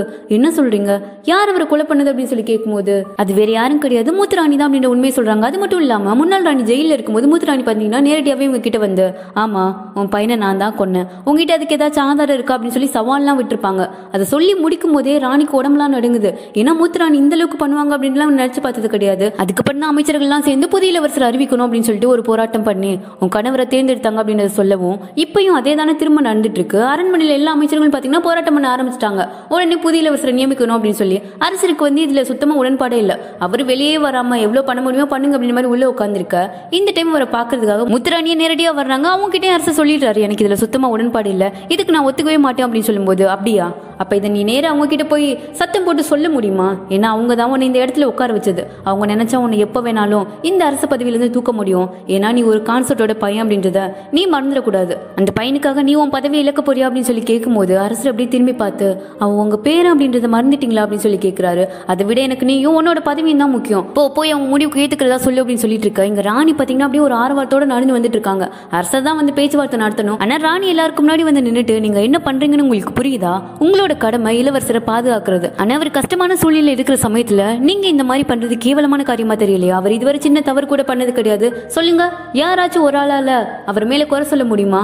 அப்படி தன்னோட கடமையை கரெக்டா செஞ்சவருக்கு நீங்க பண்றது இதுதானா அப்படின்னு சொல்லி பயங்கரமா ஒரு ஸ்பீச் கொடுக்கவும் ஸ்டேட் கவுன்சில பாத்தீங்கன்னா டென்ஷன் ஆகி நீங்க அரசர் கட்டளை மீறி இருக்கீங்க, அவர் உங்களை அறையில தானே இருக்க சொன்னார் அப்படின்னு சொல்லும்போது இல்ல நான் அந்த தண்டனையில இருந்து அவங்களை விடுவிச்சிட்டேன் அப்படின்னு சொல்லி ஒரு சத்தம் கேட்குது. யாருன்னு பாத்தீங்கன்னா அரசர் தான் மூத்த ராணி கூட வந்து நின்றுட்டு இருக்காரு. ராணி பேச கேட்டதுல அவருக்கு ரொம்ப சந்தோஷமாயிடுச்சு போல. அவரே சொல்லிடுறாரு, நான் என்ன பேசணும்னு நினைச்சனோ அதை தான் ராணியும் பேசியிருக்காங்க. இனி யாராச்சும் இதை பத்தி சபையில எடுத்துட்டு வந்தீங்க அப்படின்னா அவங்க நாட்டுக்கு துரோகம் பண்றதா கருதப்படுவாங்க, அதுக்கான தக்க தண்டனையும் உங்களுக்கு கிடைக்கும் அப்படின்னு சொல்லி எல்லாரையும் மாட்டி விட்டுறாரு. இப்படி சொல்லிட்டு இருக்கும் போதே இளவரசரோட அசிஸ்டன்ட் இருக்காலையும் அவன் பாத்தீங்கன்னா வேகமா ஓடி வரான். அரசே அரசே அப்படின்னு சொல்லி சத்தம் போட்டே வந்தவன் ராணியை பார்த்ததும் இளவரசர் கண்ணு முழிச்சிட்டாரு. கண்ணு முழிச்சதுமே உங்களை தான் ராணி பார்க்கணும்னு சொன்னாரு, ஆனா அவர் கொஞ்ச நேரம் தான் தாக்கு பிடிப்பாரு அப்படின்னு மாதிரி தெரியுது அப்படின்னு சொன்னது ராணி பாத்தீங்கன்னா அவங்க பையனை பார்க்க செம்ம வேகமா ஓடிட்டு இருக்காங்க. மனசுல அவ்வளவு பயம் பதட்டம் இருக்கு, அழுதுட்டே தான் ஓடுறாங்க. ஏன்னா அன்னைக்கு மூத்த இளவரசர் வந்து நைட்டு படுத்திருக்கும் போது கேட்டிருப்பாரு, அம்மா நீங்க எனக்கு ஒரு ப்ராமிஸ் பண்ணி கொடுக்கணும், எனக்கு ஏதாச்சும் ஆயிடுச்சு அப்படின்னா நீங்க ரொம்ப ஸ்ட்ராங்கா இருக்கணும், என் குழந்தையும் தம்பியையும் நீங்க தான் பாத்துக்கணும்னு. அதை சொல்லும் போது மூத்த இளவரசரே பாத்தீங்கன்னா ரொம்ப ஃபீல் பண்ணி அப்படியே அழுதுட்டே தான் சொல்லிட்டு இருப்பாரு. அதை கேட்கிற ராணிக்கோ பையன் இப்படி பேசும்போது ரொம்ப கஷ்டமா இருந்திருக்கும். இருந்தாலும் அதை வெளியே காட்டாம அப்படிலாம் நீ பேசக்கூடாது, உனக்கு ஒன்னும் ஆகாது அப்படின்னு சொல்லிட்டு ப்ராமிஸ் பண்ணாமே விட்டுருப்பாங்க. இப்ப அதுக்கான பதில சொல்லணும் அப்படின்னு சொல்லிட்டு பையன் கிட்ட ஓடி வந்து பார்த்தா பையன் பாத்தீங்கன்னா உயிரோட இல்ல, அவர் செத்துட்டாரு. கண்ணை மூடி அப்படியே கிடக்குறாரு. அவர் உடம்ப பார்த்து அழுது கதறாங்க. அவர் கையை பிடிச்சு நான் ப்ராமிஸ் பண்ணி தரேன், அன்னைக்கு நீ கேட்டல இப்ப சொல்றேன், நான் பாத்துப்பேன், எல்லாரையும் அம்மா நல்லா பாத்துப்பேன், நான் ரொம்ப ஸ்ட்ராங்கா இருப்பேன், நீ நிம்மதியா இருக்கணும் அப்படின்னு சொன்னவங்க அவனை கட்டி பிடிச்சி பயங்கரமா அழுதுட்டு இருக்காங்க. அரசராலையும் இதை தாங்கிக்கவே முடியல. இப்ப மூத்த இளவரசரும் இறந்து போயிட்டாரு. அரண்மனையே பாத்தீங்கன்னா சோகத்துல மூழ்கிடுச்சு. அதை விட ராணி பாத்தீங்கன்னா துயரத்துல ரூமை விட்டு வெளியே வரல. அரசர் ஒரு பக்கம் துக்கத்துல இருந்தாலும் டெய்லி நைட்டு ராணி தூங்க போயிட்டாங்களா இல்லையா அப்படின்னு சொல்லிட்டு அவங்க ரூமுக்கு வெளியே வந்து பாத்துட்டே தான் போறாரு. இன்னொரு பக்கம் இந்த இளவரசருக்கு மருத்துவம் பார்த்தார் இல்லையா, அந்த வைத்தியரை பூச்சி வச்சு பயங்கரமா அடிச்சு கொடுமைப்படுத்துறாங்க. இதுக்கு பின்னாடி யார் இருக்கா, நீ எதையோ ஒண்ணு மறைக்கிற, அது ஒழுங்கா சொல்லிடு அப்படின்னு சொல்லி அவனை போட்டு அடிச்சிட்டு இருக்கும்போது அவர் பாத்தீங்கன்னா எனக்கு தெரியவே தெரியாது அப்படின்னு சொல்லி சாதிக்கிறாரு. வாயை திறக்கிற மாதிரியே தெரியல. அடுத்த நாள் மீட்டிங்ல அமைச்சர்ஸ் எல்லாரும் ஆரம்பிச்சிட்டாங்க. அரசரே நம்ம அடுத்த இளவரசரை தேர்ந்தெடுத்தே ஆக வேண்டிய நேரம் வந்துடுச்சு. இளவரசரோட பையன் ரொம்ப சின்ன பையன் அப்படின்றதுனால அவரை பதவியில வைக்க முடியாது. தேக்கியோன் முறைப்படி இளவரசர் தேர்ந்தெடுக்கிறது தான் நல்லது அப்படின்னு மாதிரி சொல்றாங்க. தேக்கியோன்னா அது என்ன டெஸ்ட்னு பாத்தீங்கன்னா இந்த கான்சோர்ட் பசங்க இருக்காங்க இல்லையா, அவங்களுக்குள்ள ஒருத்தவங்களை தேர்ந்தெடுக்கிறதுக்கான ஒரு தேர்வு. அதுபடி தேர்ந்தெடுக்கலாம் அப்படின்னு சொல்லும்போது ஸ்டேட் கவுன்சிலர் மட்டும் அரசரே எனக்கு மூத்த இளவரசரோட இறப்புல சந்தேகம் இருக்கு, அவர் ரத்த வந்து எடுத்ததை பார்த்தா அவருக்கு யாரோ விஷம் வச்சிருக்காங்களோன்னு தோணுது, அதுக்கு பின்னாடி உள்ளவங்க யாருன்றதை கண்டுபிடிச்சு கண்டிப்பா அவங்களுக்கு தண்டனை கொடுக்கணும் அப்படின்னு சொல்லும்போது அரசரும் பாத்தீங்கன்னா அப்ப அதுக்கான வேலையை ஆரம்பிங்க, உடனே அதுக்கான விசாரணை கூட்டுங்க, அந்த உண்மையை கண்டுபிடிக்கிறவரை அடுத்த இளவரசருக்கான பதவி காலியாவே இருக்கட்டும் அப்படின்னு சொல்ல ஸ்டேட் கவுன்சிலர் என்னடா இது நமக்கே திரும்புது அப்படின்னு சொல்லி கொஞ்சம் கடுப்பாகிறாரு. இங்க ராணி பாத்தீங்கன்னா அதான் எனக்கு இன்னும் 4 பசங்க இருக்காங்கல்ல, அவங்களே ஒருத்தனை பட்டத்து இளவரசர் ஆக்குவேன் அப்படின்னு சொல்லிட்டு ட்ரெஸ் எல்லாம் மாட்டிட்டு ரெடி ஆகிட்டாங்க. அவங்களோட பசங்களையும் வர சொல்லியிருக்காங்க. அடுத்த இளவரசர் ஆகிறதுக்கு ரெடி ஆகுங்க, அதுக்கான வேலையை பாருங்க அப்படின்னு சொல்லும்போது பசங்க எல்லாரும் கண்டிப்பா நாங்க இதை பண்ணி தான் ஆகணுமா அப்படின்னு மாதிரி கேட்கறாங்க. அண்ணன் உயிரோட இருந்ததுனால நீங்க உங்க இஷ்டத்துக்கு இருந்தீங்க, ஆனா இப்ப அவன் இல்ல அப்படின்னு சொன்னவங்க அப்படி ஜீசன் கை பிடிச்சிட்டு எல்லாரும் இந்த அரண்மனையில இருக்கணும், நீங்க நினைச்ச மாதிரி வாழ்க்கை வாழணும் அப்படின்னா கண்டிப்பா இதை பண்ணுங்க அப்படின்னு சொல்றாங்க. ஜீசனுக்கு வந்து அவங்க என்ன சொல்றாங்க அப்படின்றது நல்லாவே புரியுது. ஆனா ஸ்டேட் கவுன்சிலர் தேவையில்லாம இதுக்காக இந்த பிரச்சனை கையில எடுத்திருக்காருன்னா இதுக்குள்ள எப்படியாச்சும் ராணியை கொண்டு வந்து ராணியையும் அவங்க பசங்களையும் அரண்மனை விட்டே துரத்தினோம் அப்படின்றதுனால தான். எப்படி முன்னாள் ராணியை துரத்தினாங்களோ அதே மாதிரி தான் அதுக்கு அரண்மனை ஃபுல்லா இந்த மாதிரி இளவரசருக்கு விஷம் வச்சு சாகடிச்சிருக்காங்க. அவர் ராணியோட கட்டுப்பாட்டுல இருக்கும்போது தான் இது நடந்திருக்கு அப்படின்னு சொல்லி ஒரு பொருளை கிளப்பி விடுறாங்க. இவங்க நினைச்ச மாதிரியே அரண்மனை பணிப்பெண்கள் எல்லாரும் அதை பத்தி தான் பேசிட்டு இருக்காங்க. ராணிக்கு காதுபட கேட்டாலும் அவங்க பாத்தீங்கன்னா எப்பவும் போல கம்பீரமா தான் சுத்திட்டு இருக்காங்க. கோட்லேரி ஷின் கிட்ட வந்ததுதான் கரெக்டா சொல்றாங்க, இவங்க என்ன சிக்க வைக்கிறதுக்கு தான் இதெல்லாம் பண்றாங்க அப்படின்னு சொல்லும்போது கோட்லேரி ஷின்னும் ஐயோ ராணி, அப்ப நம்ம வெளியே இருந்து மருந்து வாங்கினது தெரிஞ்சிச்சுன்னா பெரிய பிரச்சனை ஆயிடுமே அப்படின்னு சொல்லும்போது கரெக்ட் தான், இந்த விஷயம் மட்டும் வெளியே போயிடவே கூடாது அப்படின்னு சொல்லிட்டு இருக்கும்போதே கரெக்டா இந்த விஷயத்த பாத்தீங்கன்னா, அதாவது வெளியே இருந்து மருந்து வாங்கணும் அப்படின்னு சொன்னாங்க இல்லையா, அது அந்த பக்கமா வந்த போகமோட அம்மா பாத்தீங்கன்னா கேட்டுறாங்க, என்னது இளவரசருக்கு வெளியே இருந்து மருந்து வாங்கினாங்களா அப்படின்னு சொல்லி யோசிச்சுட்டு இருக்காங்க. பட் இதை பத்தி யார்கிட்டயும் வாயை திறக்கல, தெரியாத மாதிரியே காட்டிக்கிறாங்க. கோட்லேரி ஷின்னு சொல்லிட்டு இருக்காங்க. ஆனா ராணி அந்த மருத்துவரை விசாரிக்க ஆரம்பிச்சிட்டாங்களே, அவர் உண்மையை சொல்லிட்டாருன்னா என்ன பண்றது அப்படின்னு சொல்லி கேட்கும்போது அவர் எப்படியாச்சும் வெளியே கொண்டு வரணும், அவரை நான் சந்திக்கணும், அதுக்கான ஏற்பாடு பண்ணுங்க அப்படின்னு மாதிரி ராணி சொல்லிட்டு இருக்காங்க. இந்த ரூமர் தான் எல்லா பக்கமும் ஸ்ப்ரெட் ஆயிடுச்சு இல்லையா. சோ கான்சர்ட் எல்லாரும் உட்காந்து இதை பத்தி தான் பேசிட்டு இருக்காங்க. உண்மையிலேயே மத்தவங்க சொல்ற மாதிரி ராணி தான் இளவரசருக்கு விஷம் வச்சிருப்பாங்களோ அப்படின்னு சொல்லி ஒருத்தவங்க கேட்க ஆமா ஆமா இருக்கும் அப்படின்னு சொல்லி பேசிட்டு இருக்கும்போதே ராயல் கான்சர்ட்டோட முகம் பாத்தீங்கன்னா சரியே இல்ல. அடுத்த சீன்லயே உங்க ஸ்டேட் கவுன்சிலர் பார்க்க வர்றாங்க.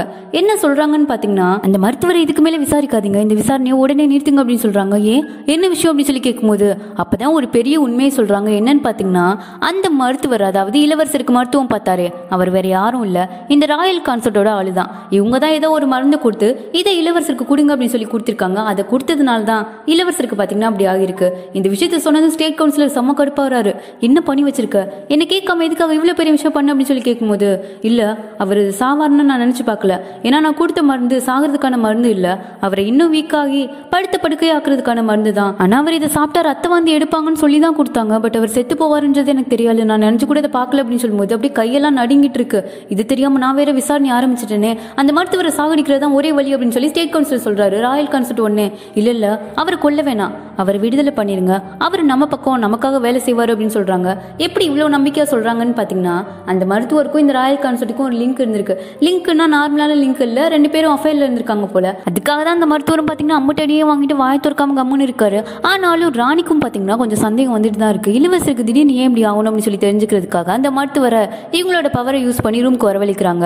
கடைசியா இளவரசருக்கு கொடுத்த மருந்துல நீங்க வேற எதுவும் மருந்து கொடுத்தீங்களா அப்படின்னு சொல்லி கேட்கும்போது இல்ல ராணி, நீங்க கொடுக்க சொன்னதான் கொடுத்தேன் அப்படின்றாரு. அந்த மருந்து கொடுக்கும்போது நீங்க மட்டும் தனியா இருந்தீங்களா அப்படின்னு சொல்லி கேட்கறாங்க. இல்ல ராணி, கோட்லேடி போயிட்டு தான் வந்துட்டு இருந்தாங்க, நீங்களும் இளவரசருக்கு விஷம் யாரோ வச்சிருப்பாங்கன்னு சந்தேகப்பட்டீங்களா அப்படின்னு சொல்லி கேட்கிறாரு.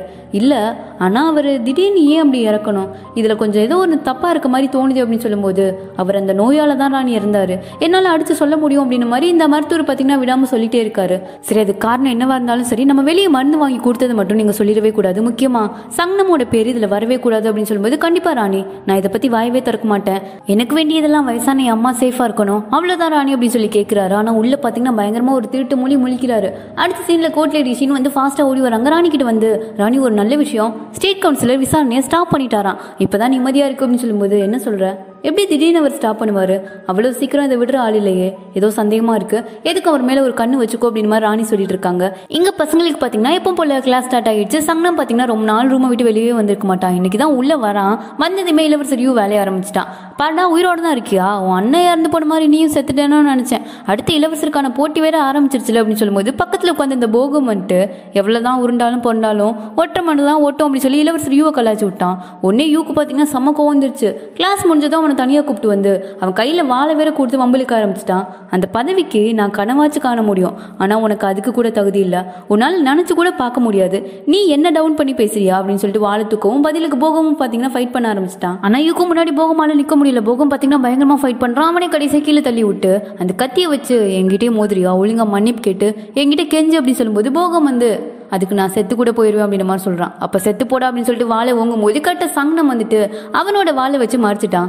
உன் தம்பியவே நீ கொல்ல பாக்குறியா அப்படின்னு சொல்லி கேட்க, என்னது தம்பியா, ராணியோட பணிப்பெண்ணுக்கு பிறந்தவெல்லாம் எனக்கு தம்பியா அப்படின்னு சொல்லி கொஞ்சம் ஊரா பேசுறான். சங்னம் பேசுனதை கேட்டு கடுப்பாகி இவன் கூட ஃபைட் பண்ண ஆரம்பிச்சிட்டான். சங்கனமும் பாத்தீங்கன்னா பயங்கரமா ஃபைட் பண்றான். 2 செகண்ட்லயே அவனை கீழே தள்ளிட்டான். கழுத்துல கத்திய வச்சு இதோட நீ நிப்பாட்டிக்கிட்டனா நல்லது, உனக்கு எத்தனை டைம் சொல்றது, திருந்தவே மாட்டியா அப்படின்னு சொல்லி கேட்டுட்டு இருக்கும்போது அப்பையும் அடங்காம யூ என்ன சொல்றான்னு பாத்தீங்கன்னா, உங்க அம்மா தான் இளவரசர், அதுவும் உன் அண்ணனே கொண்டுட்டதா அரண்மனை ஃபுல்லா பேசிக்கிறாங்களே, அது எப்படி பரவுச்சுன்னு தெரியுமா, அது உண்மைதான் அப்படின்னு சொல்லி இன்னும் வெறுப்பேத்தவும் டக்குன்னு கடுப்பான சங்னம் பாத்தீங்கன்னா டபக்குன்னு வாள் தூக்கி இவனை கொல்ற அளவுக்கு போயிட்டான்.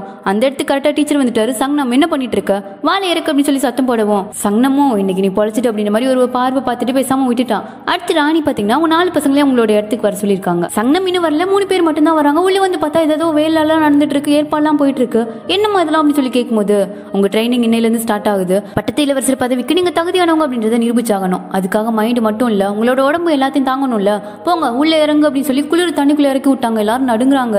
இந்த டெம்பரேச்சருக்கு உங்க உடம்பு பழகணும், ஸோ டெய்லி இதை பண்ணணும் அப்படின்னு சொல்லிட்டு இருக்கும்போது கரெக்டாக சங்னம் உள்ள வரான். சங்கனம் பார்த்ததும் அண்ணா ஓடிடுங்க, உயிரை காப்பாத்திக்கோங்க அப்படின்னு சொல்லிட்டு கதறாங்க.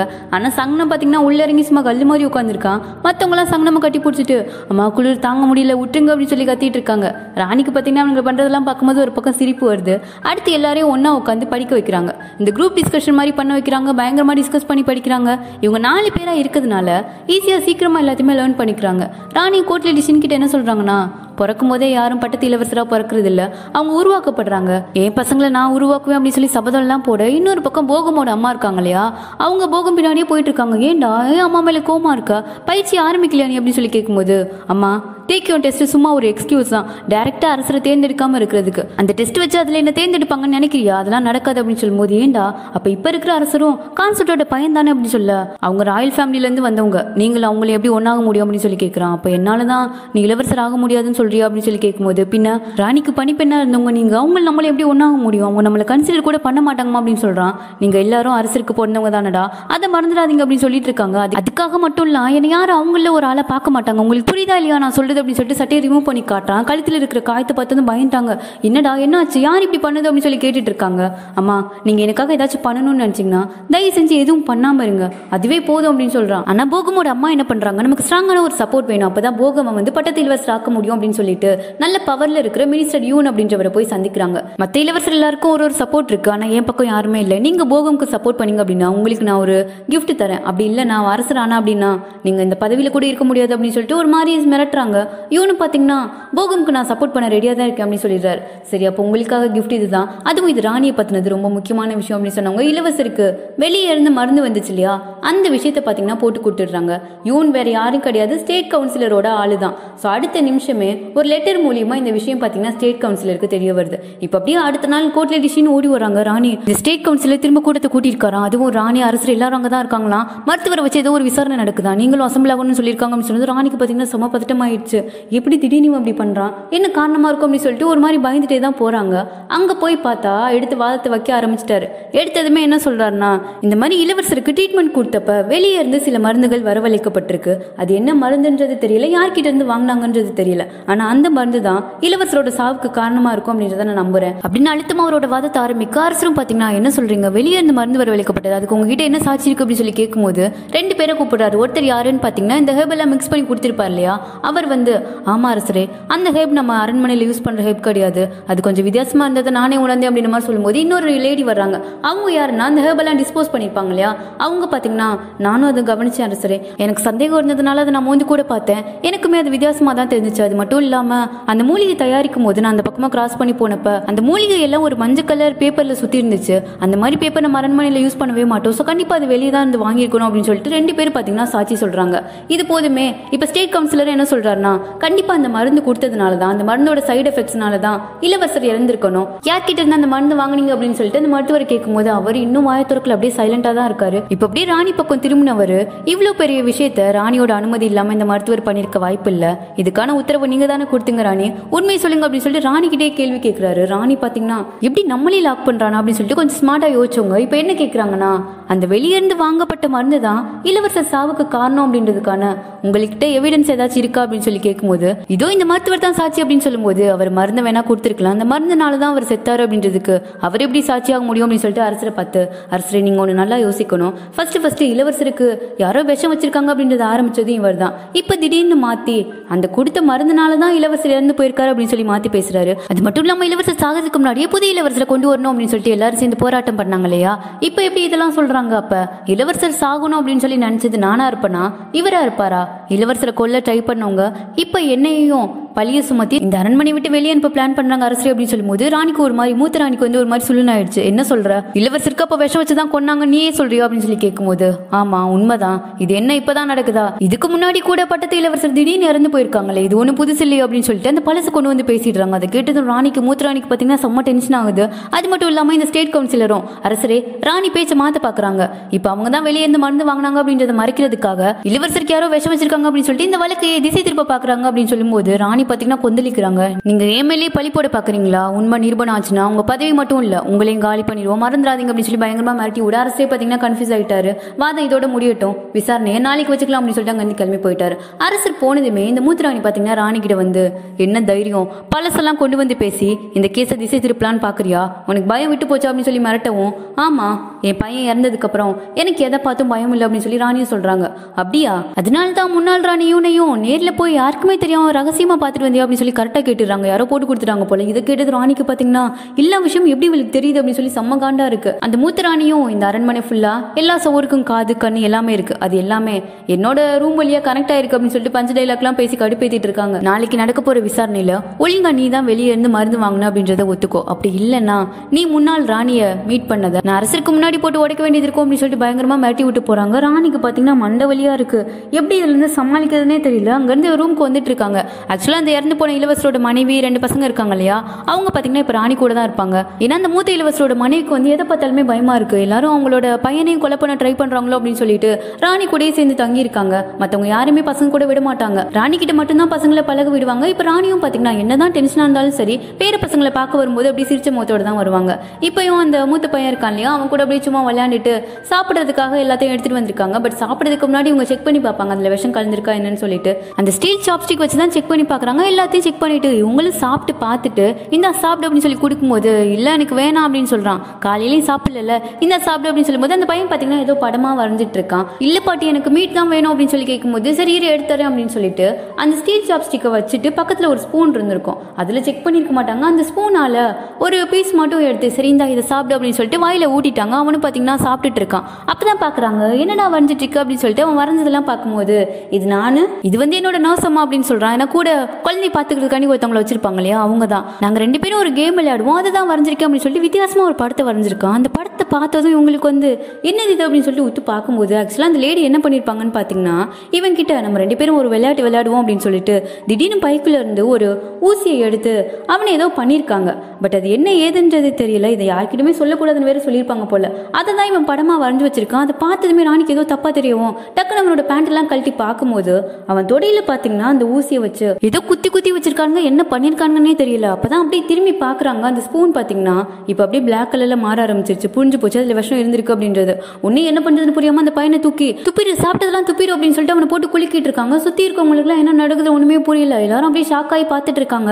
எப்படியோ ஒரு வழியா அந்த குட்டி பையனும் உயிர் பழிச்சுட்டு அடுத்த நிமிஷத்துக்கு ராணி பாத்தீங்கன்னா விறுவிறு நடந்து வந்துட்டு இருக்காங்க. அந்த நர்ஸோட ரூமுக்கு தான் வர்றாங்க. வந்த வேத்துக்கு கையில ஊசி எடுத்து அப்படியே கண்ணில் வச்சவங்க என் பேரன் கூட அண்ணன் அந்த ரகசிய விளையாட்டை இப்ப நம்ம விளையாடலாமா, என் பேரனோட சாப்பாட்டுல விஷம் வச்சது நீதானே அப்படின்னு சொல்லி கேட்கும்போது இல்ல ராணி நான் அதை பண்ணல அப்படின்னு மாதிரி சொல்றாங்க. அப்ப ஊசி வச்சு குத்துனது நீதானே அப்படின்னு சொல்லி கேட்கும்போது அவங்க என் குடும்பத்தை பூர்ச்சி வச்சு என்ன மிரட்டுறாங்க, நான் வேற என்ன பண்ண முடியும், நீங்க என்ன கொன்றுங்க ராணி அப்படின்னு சொல்ல நீ சாக தான் போற, ஆனா வழி இல்லாம சாகணும்னா யார் இதுக்கு பின்னாடி இருக்காங்கன்ற உண்மையை சொல்லு அப்படின்னு சொல்லி கேட்கறாங்க. நான் சொன்னாலும் உங்களால எதுவும் பண்ண முடியாது ராணி, அவங்க உங்களை விட ரொம்ப உயரத்துல இருக்காங்க அப்படின்னு சொல்லிட்டு இருக்கும்போதே வாயில பாத்தீங்கன்னா ரத்தமா வர ஆரம்பிச்சிருச்சு. ராணி ஒன்னே ஊசி தூக்கி போட்டு இங்க பாரு கண்ணு தொண்டு பாரு அப்படின்னு சொல்லி கத்துறாங்க. அவங்க பாத்தீங்கன்னா அந்த இடத்துல இருந்து போயிட்டாங்க. எல்லாமே சரசரம் நடந்துட்டு இருக்கு. இது இருந்த ஒரு எவிடன்ஸும் போயிடுச்சு. அடுத்து கிச்சனுக்கு வந்து ஃபுல்லா செக் பண்ண சொல்றாங்க விஷம் கிடைக்குதான்னு சொல்லி பாக்குறதுக்காக. ஒண்ணுமே கிடைக்கல. அடுத்து உங்க பேரனோட படுக்கை அறைக்கு வந்து பார்த்தா ஏதோ ஃபயர் ஆயிடுச்சாமா. பட் சீக்கிரம் வந்து அனுப்பிச்சதுனால பெரிய பாதிப்புலாம் இல்லை அப்படின்ற மாதிரி கோர்ட்ல எழுதி சொல்றாங்க. ராணி அப்படியே சுத்தி பார்க்கும்போது அவரோட பெட் பாத்தீங்கன்னா எரிஞ்சிருக்கு. அங்க இருந்து சில புக்ஸ் எல்லாம் எரிஞ்சிருக்கு. ஏதோ பெருசா நடக்குது அப்படின்றத புரிஞ்சுட்டு ஏதாச்சும் பண்ணணும் அப்படின்னு சொல்லிட்டு வேகமா வெளியே வரும்போது மூத்த இளவரசரோட ஒய்ஃப் இருக்காங்க இல்லையா, அவங்க பாத்தீங்கன்னா முன்னாடி வந்து மணி போட்டு உட்காந்துருக்காங்க.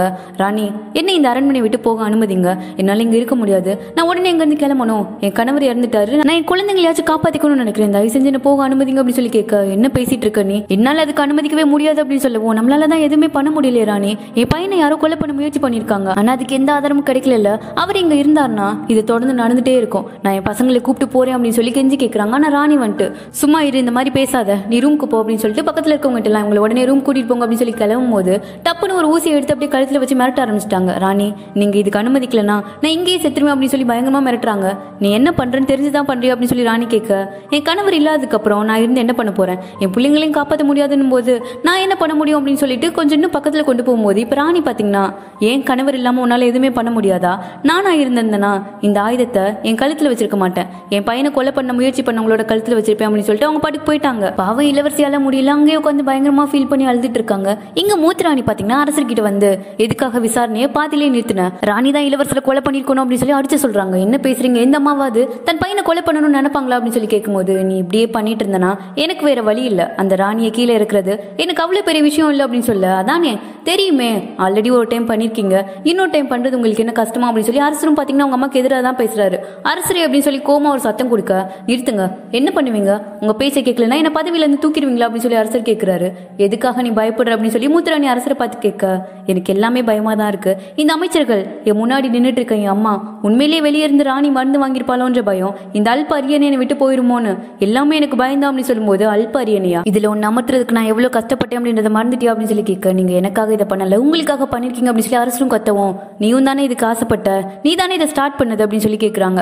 ஆக்சுவலா என்னன்னா அரசர் வந்து சின்ன பையனா இருக்கும்போது அவர் தான் மூத்த ராணி கிட்ட கேட்டிருக்காரு, என்னையே நீங்க மூத்த இளவரசரா ஆக்கக்கூடாதுன்னு, எனக்கு ஆசையா இருக்கு அப்படின்னு சொல்லி, இதை ஆரம்பிச்சதே நீதான் அப்படின்னு சொல்லி இப்ப மூத்த ராணி சொல்லும்போது, அதுக்காக இந்த அரியணை உங்களுக்கு சொந்தம்ன்றீங்களா, நான் தான் இங்க அரசர் அப்படின்னு சொல்றாரு. அரசர் ஆக்குனதே நான் தான் அப்படின்னு சொல்லி மூத்த ராணி சொல்றாங்க. ஏன்னா இவர் அரசர் ஆக்கணும் அப்படின்றதுக்காண்டி முன்னாள் இளவரசர் தேயின ஈவு இறக்குமே இல்லாம இவங்க கொலை பண்ணிருப்பாங்க.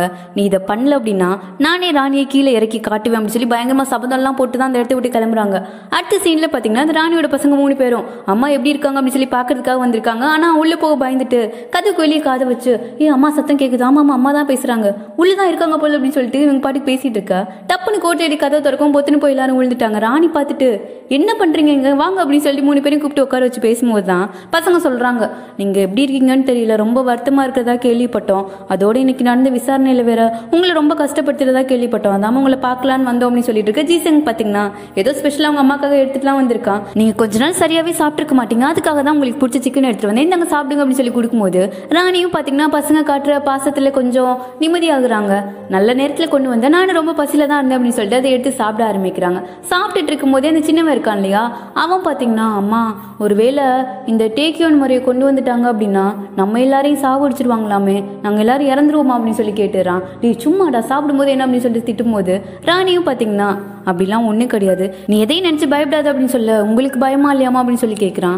எனக்கும் பயமா தான் இருக்கு, ஆனா உங்க எல்லாரோட முகத்தையும் பார்க்கும்போது அந்த பயம் எல்லாம் பறந்து போயிடும், அம்மா எல்லாத்தையும் பார்த்துக்குவேன் அப்படின்னு சொல்லிட்டு இருக்காங்க. அதே சமயம் சங்னம் மட்டும் என்ன பண்றான்னு பாத்தீங்கன்னா அரசரை பார்க்கறதுக்காக வந்திருக்கான். அரசர்கிட்ட இந்த மாதிரி மருந்து எல்லாத்தையும் வாங்கி கொடுத்தது நான் தான், இதுக்கும் ராணிக்கும் சம்மந்தம் இல்லை அப்படின்னு சொல்லும்போது அரசர் வந்து கேட்கிறாரு, அப்படி நீ தான் மருந்து கொண்டு வந்து கொடுத்த அப்படின்னா நீ ராணி கிட்ட கொடுத்தியா இல்ல அந்த மருத்துவர்கிட்ட கொடுத்தியா அப்படின்னு சொல்லி கேட்கும்போது இவன் யோசிக்கிறான், என்ன சொல்றதுன்னு தெரியல, ஏன்னா மறந்துருச்சான்னு தெரியல, கொஞ்ச நேரம் யோசிச்சுவேன், ஆனா அந்த மருந்துனால இளவரசரோட உயிர் போகல அப்படின்றத என்னால அடிச்சு சொல்ல முடியும் அப்படின்னு சொல்றான். ஆனா நீ இப்படி வாய் வார்த்தையா சொல்றத ஊர் மக்களும் சரி இங்க இருக்கிற அபிஷியல் சரி யாருமே நம்ப மாட்டாங்க, அதுக்கு தக்க சாட்சி வேணும்ல, நீ இதுக்குள்ள வர வேணா, இதை நீ எங்க கிட்ட விட்டுரு, நாங்க பாத்துக்கிறோம், அப்படி நீ வந்து நீ தான் இதை பண்ண அப்படின்றது நிரூபணம் ஆச்சுன்னா நீ இறந்துருவ, அது உனக்கு தெரியும்ல, இதுல இருந்து நீ விலகிடு அப்படின்னு சொல்லும்போது சங்னம் வந்து என்னால முடியாது, என் அண்ணனுக்கு நான் வாங்கி கொடுத்த மருந்தால எதுவும் ஆகல அப்படின்றத நான் நிரூபிக்கணும் அப்படின்னு சொல்றான். அது ரொம்ப கஷ்டமான விஷயம், உன்னால எதுவும் பண்ண முடியாது, நீ அமைதியா இருந்தா போதும் அப்படின்னு சொல்லி அரசர் சொல்றாரு.